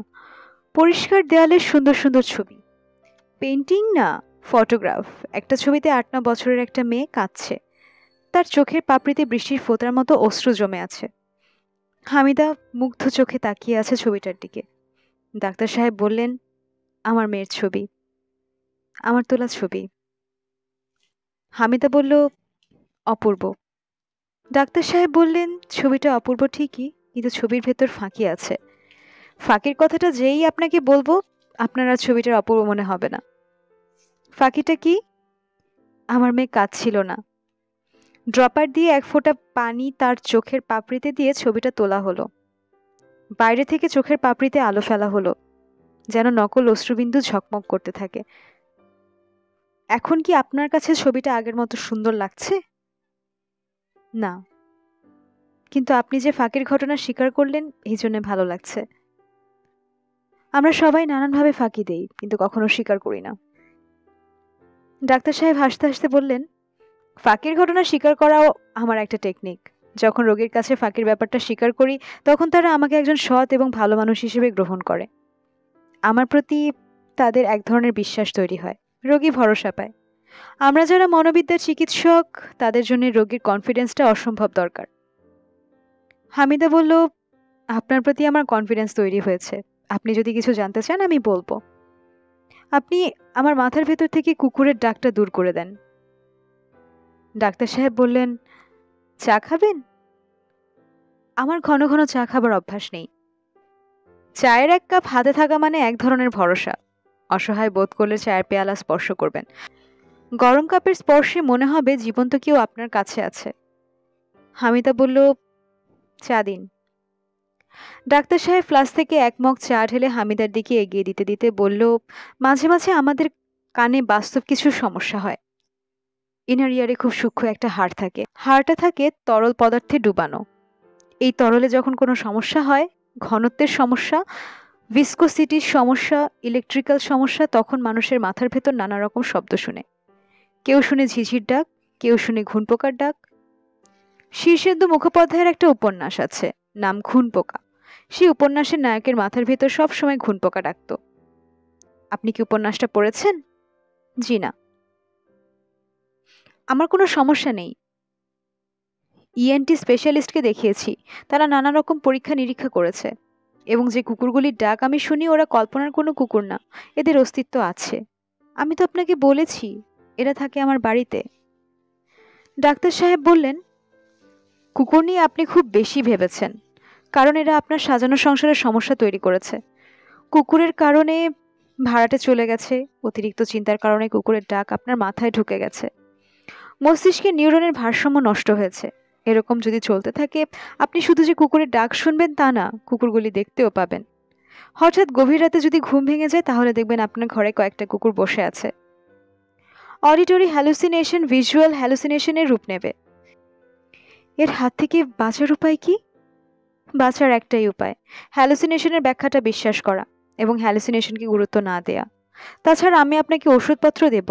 আগে মনোবিশ্লেষণের মাধ্যমে মনোরোগের চিকিৎসা করা হতো, এখন আমাদের হাতে অনেক পাওয়ারফুল ড্রাগস আছে। আমি যে কথাগুলি বলছি আপনি কি বিশ্বাস করছেন? হামিদা বলল, বিশ্বাস করার চেষ্টা করছি, পুরোপুরি বিশ্বাস করতে পারছি না। কেন পারছেন না? আমি নিজে একটা ব্যাখ্যা দাঁড় করিয়েছি, আপনাকে বলবো। বলুন। আমি 100% নিশ্চিত কেউ একজন পরিকল্পিতভাবে ঘটনাগুলি ঘটাচ্ছে, যেন আমি আর বাড়িতে ফিরে না যাই। গোপন কিছু আমার বাড়িতে হচ্ছে, নিষিদ্ধ কোনো কর্মকাণ্ড। তারা চাচ্ছে না আমি সেই কর্মকাণ্ড জেনে ফেলি। ডাক্তার সাহেব হাসতে হাসতে বললেন, আপনার ধারণা নিষিদ্ধ কর্মকাণ্ড করছে আপনার স্বামী আলাউদ্দিন সাহেব এবং তার হেল্পিং হ্যান্ড মিস্টার কুটু মিয়া, তাই না? জি। কুটু মিয়ার সুপারন্যাচারাল কিছু ক্ষমতা আছে। ডাক্তার সাহেব বললেন, আপনি খুব একটা ভুল বিশ্বাস নিয়ে ঘটনার ব্যাখ্যা করার চেষ্টা করছেন। মানুষকে নানান প্রতিভা দিয়ে পৃথিবীতে পাঠানো হয়েছে, সাহিত্যের প্রতিভা, সঙ্গীতের প্রতিভা, বিজ্ঞানের প্রতিভা, কিন্তু সুপারন্যাচারাল কোনো ক্ষমতা দিয়ে পৃথিবীতে পাঠানো হয়নি। হামিদা বলল, মুসা নবীকে কিন্তু ক্ষমতা দিয়ে পাঠানো হয়েছিল। তিনি হাতের লাঠি যখন মাটিতে ফেলতেন, সেই লাঠি সাপ হয়ে যেত। ডাক্তার সাহেব বললেন, ধর্মের সঙ্গে বিজ্ঞানকে মিলানো ঠিক হবে না। থিওসফি এবং পদার্থবিদ্যা এক জিনিস না। কুটুর যে সুপারন্যাচারাল ক্ষমতা আছে, এটা আপনি বিশ্বাস করছেন না। আমি কিন্তু এই ব্যাপারে নিশ্চিত। আমি আপনাকে কিছু ঘটনার কথাও বলেছি। আপনার কি ধারণা আমি মিথ্যে বলেছি? না, আপনি সত্যি কথাই বলছেন। আপনি যদি সত্যি বলে বিশ্বাস করছেন, তাই বলছেন। আপনার সত্যি এবং আমার সত্যি এক নাও হতে পারে। এক কাজ করলে কেমন হয়, আপনি কুটুমিয়াকে এখানে নিয়ে আসুন, কিংবা আমাকে তার কাছে নিয়ে চলুন। আপনি যাবেন? অবশ্যই যাব। মানুষ হিসেবে আমি খুব কৌতূহলী। আমি তাকে জিজ্ঞেস করব আমার সবচেয়ে প্রিয় খাবারের নাম বলতে। তাকে সেই খাবার তৈরি করতে হবে না, নাম বললেই হবে। আমি নিশ্চিত সে বলতে পারবে না। আমার সবচেয়ে প্রিয় খাবার হলো হিদল ভর্তা, এবং আমার প্রিয় পারফিউম হলো পয়জন। কুটুমিয়ার গা থেকে পয়জনের গন্ধ আসে কিনা দেখি। লেবু ফুলের গন্ধ যদি আসতে পারে, পয়জনের গন্ধ আসবে না কেন? কবে যাবেন? কাল চলুন, দেরি করে লাভ কি?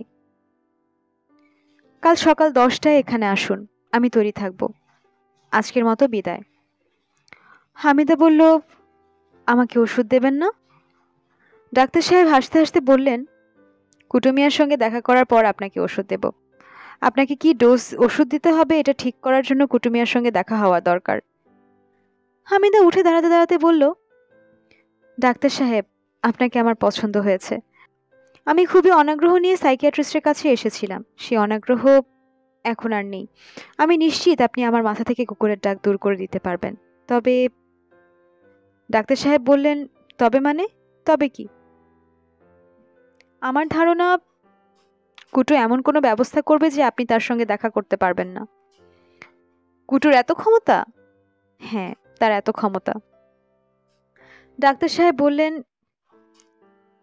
আপনি কন্ডিশনড হয়ে আছেন, আপনার রোগ সারতে সময় নেবে।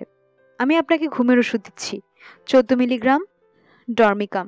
অবশ্যই আজ রাতে আপনি ডরমিকাম খেয়ে ঘুমাবেন। একা ঘুমাবেন না, কাউকে না কাউকে সঙ্গে রাখবেন। আগামীকাল আমি তৈরি থাকব, আপনি চলে আসবেন সকাল 10টায়। হামিদা বলল, আমি অবশ্যই আসব। হামিদা ডাক্তারের কথা মতো ওষুধ খেয়ে ঘুমোতে গেল। অন্যদিন ঘুমের ওষুধ খাবার পরেও ঘুম আসতে দেরি হয়, আজ দ্রুত ঘুম এসে গেল। গভীর গাঢ় ঘুম, ভারী নিঃশ্বাসের শব্দে হামিদার ঘুম ভাঙল। কেউ একজন তার কানের কাছে নিঃশ্বাস ফেলছে, নিঃশ্বাসের গরম হাওয়া গালে লাগছে। হামিদার শরীর হিম হয়ে গেল, কানের কাছে গরম নিঃশ্বাস কে ফেলছে? ডাক্তার সাহেব তাকে একা ঘুমোতে নিষেধ করেছিলেন, তারপরেও সে একা ঘুমোচ্ছে। কাউকে সঙ্গে নিয়ে সে ঘুমোতে পারে না। মেঝেতে বিছানা করে আসিয়া ঘুমোতে পারত, কিন্তু সে ঘুমের মধ্যে কথা বলে, কাঁদে, কাজেই তাকে রাখা হয়নি। এখন মনে হচ্ছে ডাক্তার সাহেবের কথা শোনা উচিত ছিল। হামিদার হাতের কাছে সুইচ বোর্ড, সে ইচ্ছে করলে বাতি জ্বালাতে পারে। বাতি জ্বালাতে প্রচন্ড ভয় লাগছে। যদি বাতি জ্বেলে দেখে কানের কাছে একটা কুকুর নিঃশ্বাস ফেলছে, তাহলে কি হবে? এরকম সম্ভাবনার কথা ডাক্তার সাহেব বলেছেন। হালকা শব্দ হলো ঘরের ভেতর, মেঝেতে কেউ একজন নড়ে উঠল। হামিদা নিশ্চিত অবশ্যই মেঝেতে বড়সড় একটা কুকুর থাবা গেড়ে বসে আছে। এরকম যদি কিছু হামিদা দেখে, তাহলে ধরে নিতে হবে এই কুকুর সত্যি কুকুর না, এটা তার মনের কল্পনা। দরজার ভেতর থেকে বন্ধ, সত্যিকারী কুকুর ঘরে ঢোকার কোনো সম্ভাবনা নেই। হামিদা বাতি জ্বালালো। মেঝেতে দুটো কুকুর বসে আছে, একটা কালো, একটা বাদামি রঙের। কালো কুকুরটা প্রকাণ্ড, বাদামিটা ছোট। ছোট কুকুরটা হা করে আছে, তার মুখ দিয়ে লালা পড়ছে। তার এক দৃষ্টিতে হামিদার দিকে তাকিয়ে আছে। হামিদা মনে মনে বলল, আমি যা দেখছি তা ভুল। ভিজুয়াল হ্যালুসিনেশন, ভিজুয়াল হ্যালুসিনেশন হচ্ছে। আমাকে মাথা ঠান্ডা রাখতে হবে, খুব ঠান্ডা রাখতে হবে। আমি কুকুর দুটোর দিকে তাকাবো না। আমি খুব শান্ত ভঙ্গিতে খাট থেকে নামবো। কুকুর দুটাকে পাশ কাটিয়ে দরজার কাছে যাব। দরজা খুলে ছাদে যাব, সিঁড়ি বেয়ে দোতলায় নেমে যাব। আসিয়াকে বলবো গরম এক কাপ চা বানিয়ে দিতে, উষ্ণ চায়ের কাপ বন্ধুর মতো, এই জাতীয় কি একটা কথা যেন ডাক্তার সাহেব বলেছিলেন। হামিদা খাট থেকে নামলো, দরজা খুলে ছাদে চলে এলো। কুকুর দুটো নিঃশব্দে তার পেছনে পেছনে আসছে। হামিদা ছাদ থেকে নেমে সিঁড়ি খুঁজে পাচ্ছে না। সিঁড়ি ঘরে সব সময় বাতি জ্বলে, আজ বাতি নেই। কুকুর দুটা ঘর ঘর শব্দ করছে। হামিদা তাকালো কুকুর দুটার দিকে। আতঙ্কে ও বিস্ময়ে হামিদা জমে গেল, কারণ কুকুর দুটি এখন তার উপর ঝাঁপিয়ে পড়ার প্রস্তুতি নিচ্ছে। এই তো লাফ দিল। হামিদা প্রাণপণে দৌড়ালো, ছাদের শেষ মাথায় এসে পড়েছে। ছাদের এই অংশে রেলিং নেই। ভালোই হয়েছে, রেলিং থাকলে সে আটকা পড়ে যেত। হামিদা দোতলার ছাদ থেকে লাফিয়ে পড়ল।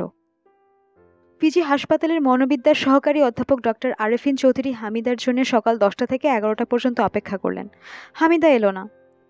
আরেফিন চৌধুরী বিস্মিত হলেন না। তিনি তার অভিজ্ঞতা দেখেছেন, শতকরা 60% মানসিক রোগী প্রথম সেশনের পর দ্বিতীয় সেশনে ডক্টরের কাছে আসে না। হয় আপনা আপনি তাদের রোগ সেরে যায়, কিংবা মনোরোগ চিকিৎসকের কোনো প্রয়োজন তারা আর বোধ করেন না। কুটু, আমি কতক্ষণ পানিতে আছি? 38 ঘন্টা। শুধু ঘন্টার হিসাব দিলে হবে না, মিনিটের হিসাবও লাগবে। 38 ঘন্টা কত মিনিট? 38 ঘন্টা 7 মিনিট। তোমার কি মনে হয় আমি পানিতে বাস করার বিশ্ব রেকর্ড করতে পারবো? মানুষ চেষ্টা নিলে সবই পারে। ভুল বললে কুটু, মানুষ চেষ্টা নিলে সবকিছু পারে না। আমি 1000 চেষ্টা করলেও গান গাইতে পারবো না। আমার গানের গলা নাই। গান গাওয়ার খুব ইচ্ছে ছিল, সম্ভব হলো না। আমি যখন একা থাকতাম তখন মাঝে মাঝে গুনগুন করে গান করতাম। এখন আমার সঙ্গে তুমি থাকো, লজ্জা লাগে বলে গাইতে পারি না। কোন ধরনের গান করতেন? বেশিরভাগ ইসলামী সঙ্গীত। তোরা দেখে যা আমি না মায়ের কোলে টাইপ। আমি অন্য ঘরে যাই, আপনি গান করেন।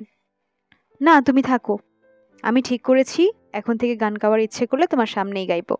তুমি তো বাইরের কেউ না, তুমি হলে আপনার লোক। কুটু, তোমাকে একটা কথা বলতে ভুলে গেছি। অল্প দিনের মধ্যে তোমার চুল বড় হয়েছে, নখ বড় হয়েছে। তোমাকে দেখতে কিন্তু খারাপ লাগছে না। শুক্রিয়া।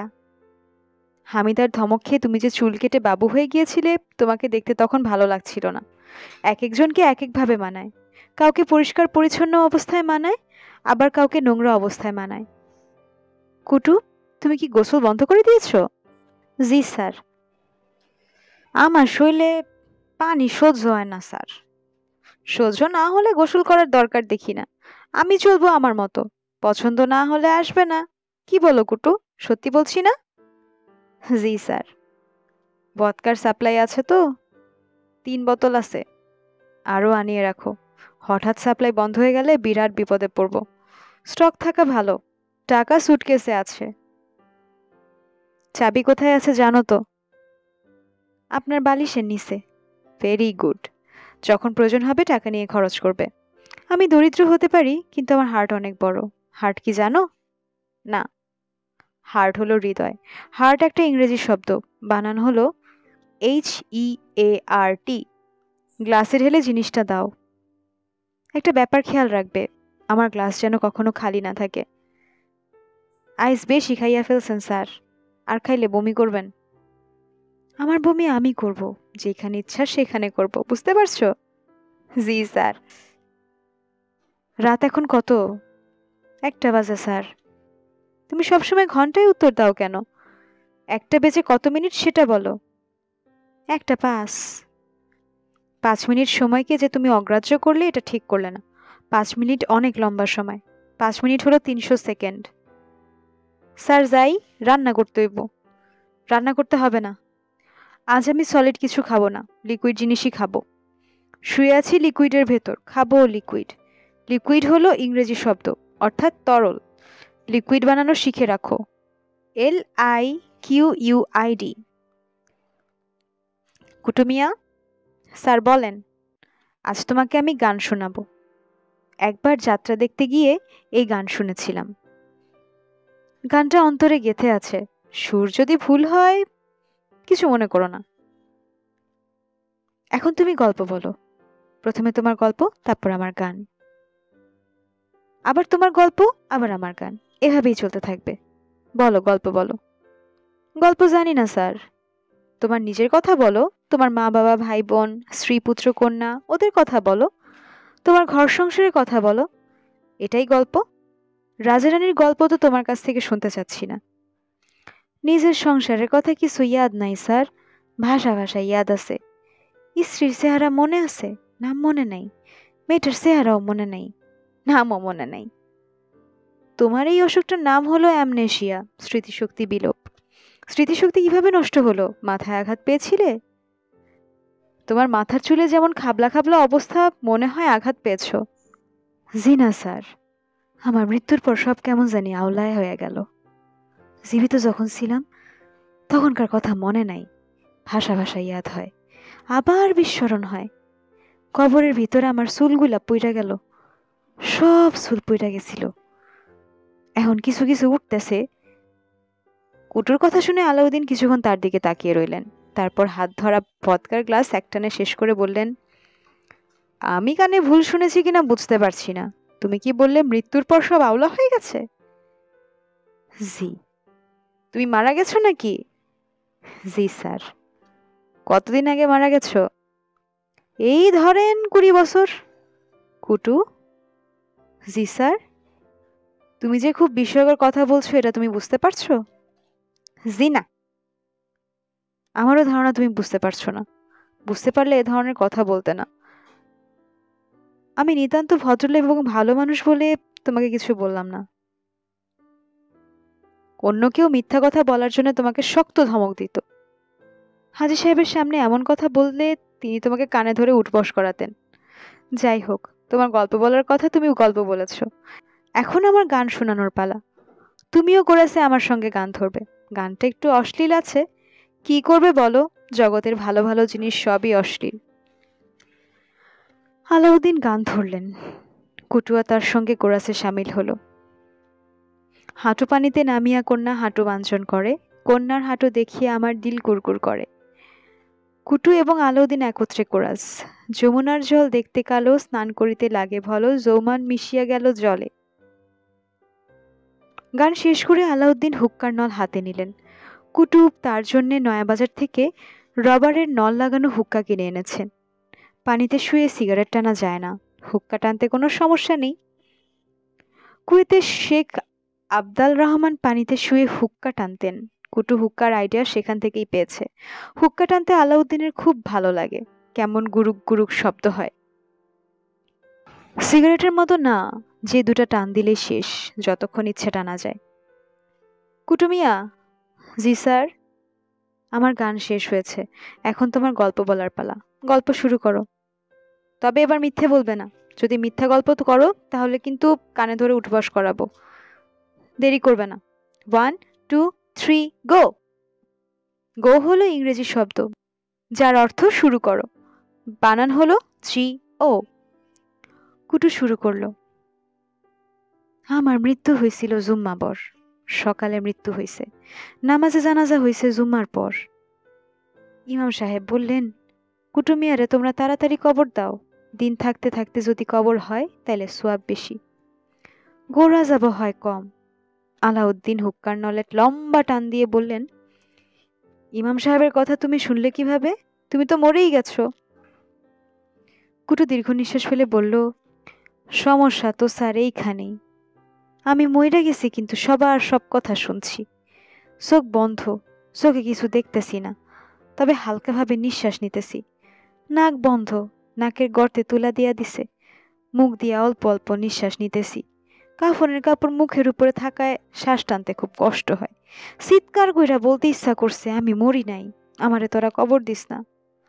মুখ দিয়া কথা বাইর হয় না, হাত নাড়াইতে চাই, নাড়াইতে পারি না। এভাবে তোমাকে কবর দিয়ে দিল? জি, কবর দিয়া সবাই সইলা গেল। কবরের ভিতরে যে কি গরম, আপনারে কি বলবো। মনে হইল গরম তাওয়ায় শুয়ে আছি। আরে কি কষ্ট। শুরু হইল ঝুম বৃষ্টি, শৈল ডুইবা গেল পানিতে, নাক মুখ পানির উপর, সামান্য ভাষ্যা আছি।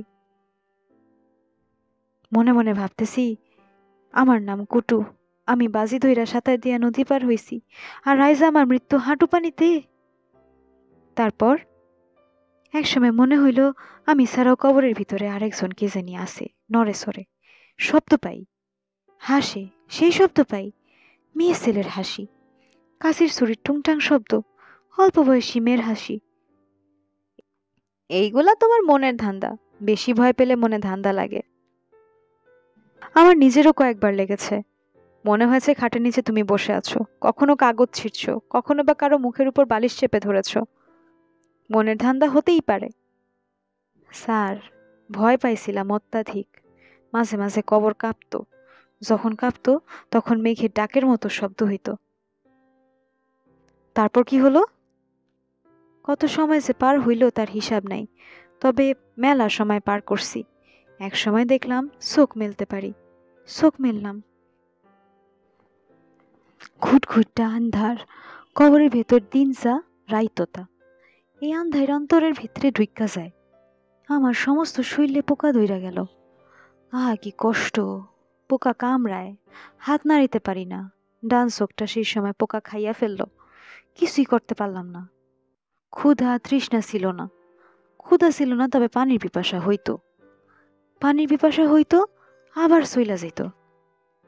তারপর কি হলো?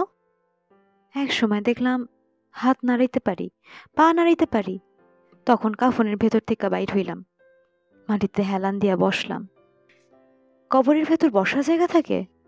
জি থাকে, কবর সেইভাবেই খোদা হয়। তুমি কবরে বসে রইলে? জি। বের হবার চেষ্টা রিপিট, বের হবার চেষ্টা করলে না? জি না। মনে হইল ভালোই তো আছি, বাইর হইয়া কি লাভ? রিপিট, বাইর হইয়া কি লাভ? ক্ষুধা তৃষ্ণা কিছুই নাই, একটা আলাদা শান্তি। তবে কবর যখন কাঁপতো তখন বড় অস্থির লাগতো, বড়ই ভয় লাগতো। ভয়ের চোটে পেরাই পেশাব করে ফেলতাম। কতদিন এইভাবে বসেছিলে? মনে হয় 1 সপ্তাহ। তুমি না বললে কবরের ভেতরে ঘুটঘুটে অন্ধকার? দিন রাত্রি বুঝলে কি করে? চোখ মেলার পরে বুঝলাম দিনের বেলা কবরের ভেতর সামান্য আলো থাকে, মাটির ফাঁক ফোকর দিয়া ঢুকে, দিন রাত্রির হিসাব পাওয়া যায়। 1 সপ্তাহ পরে কবর থেকে বের হয়ে এলে? জি, রাতে বাইর হইছি। কাফনের কাপড়টা লুঙ্গির মতো প্যাঁচ দিয়া কোমরে পইরা গেলাম আমার বাড়িতে। স্ত্রীর নাম ধইরা ডাকলাম। কি নাম? সেই নাম এখন ইয়াদ নাই। তোমার স্ত্রী কি বের হয়ে এলো? জি। সে বাইর হইল, আমার মার বাই হইলেন, ছোট ভাই একটা ছিল বাইর হইল। শুরু হইয়া গেল চিৎকার চেঁচামেচি, বিরাট ধুন্ধুমার। সবাই মনে করলো আমি পিশাচ, কবর থেকে উঠা আসছি। তারপর কি হলো? পুরা গ্রাম জাইগা গেল। এরা মশাল নিয়ে আমারে আগুনে পোড়ানোর জন্য ছুটতে আসলো। আমি দৌড় দিলাম, এরাও পিছে পিছে দৌড় দিল। কাফনের সাদা কাপড় দূর থেকে দেখা যায়। আমি যেখানেই যাই এরা সেখানেই উপস্থিত হয়। শেষে কাপড় ফালাইয়া দিয়া ল্যাংটা হইয়া দৌড় দিলাম। অনেক কষ্টে জীবন নিয়ে পালাইছি। চইলা আসলাম ঢাকা শহরে। অনেক দিন ভিক্ষা করছি। গ্রামে আর ফিরে যাওনি? জি না। না গিয়ে ভালোই করেছ। তোমাকে দেখলে ভাবে তুমি মৃত মানুষ, আবার তারা করবে। কি দরকার? আমার গল্পটা কি স্যার বিশ্বাস হইছে? না, বিশ্বাস হয়নি। তবে তাতে কিছু এসে যায় না কুটু। অন্যের বিশ্বাসের উপর তো কারোর হাত নেই। তোমার গল্প শেষ হয়েছে, এখন আমার গান শুরু হবে। আগেরটা গাই, কি বলো? জি আচ্ছা। তুমি কোরাসে সামিল হয়েও, একা একা গান গেয়ে কিন্তু মজা নাই। আলাউদ্দিন গান ধরলেন। যমুনার জল দেখতে কারো স্নান করিতে লাগে ভালো। কুটুও তার সঙ্গে গলা মেলালো। একসময় গান থামিয়ে আলাউদ্দিন আচমকা জিজ্ঞেস করলেন, কুটু, ঠিক করে বলো তো, আমার শরীরে ফোসকা উঠেছে? কুটু বলল, পিঠের দিকে 2-1টা উঠছে।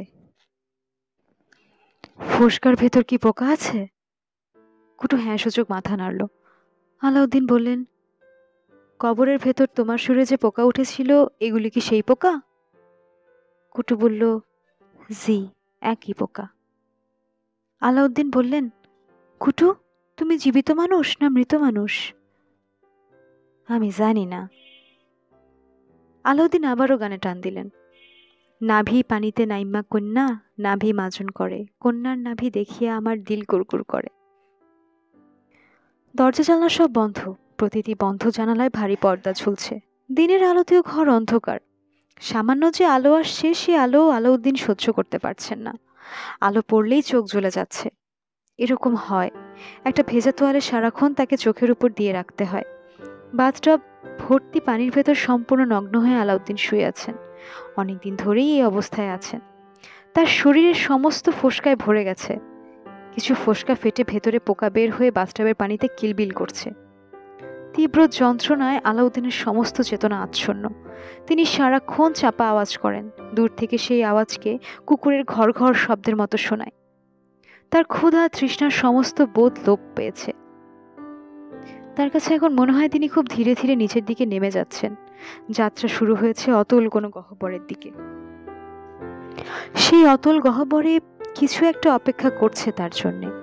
সে কিছুটা কি? বাথরুমের দরজা ধরে কেউ একজন দাঁড়িয়ে আছে। আলাউদ্দিনের চোখ বন্ধ, চোখের উপর ভেজা তোয়ালে।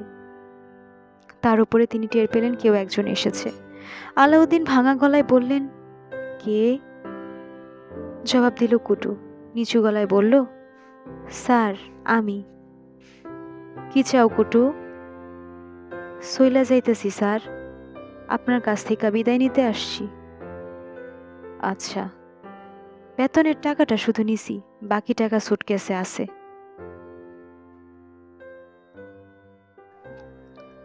ধন্যবাদ শ্রোতা বন্ধুরা। শেষ হলো হুমায়ুন আহমেদের কুটুমিয়া গল্পটি। গল্পটি কেমন লেগেছে তা আপনাদের কমেন্টের মাধ্যমে অবশ্যই জানাবেন। ভালো লাগলে লাইক, কমেন্ট ও শেয়ার করতে ভুলবেন না। গল্প পাঠে এতক্ষণ আপনাদের সাথে ছিলাম আমি দ্যুতি। এবারের মতো বিদায় নিচ্ছি। আবারও হাজির হব নতুন কোনো গল্প কিংবা উপন্যাস নিয়ে। সবাই ভালো থাকুন, সুস্থ থাকুন এবং নিরাপদে থাকুন। ধন্যবাদ সবাইকে।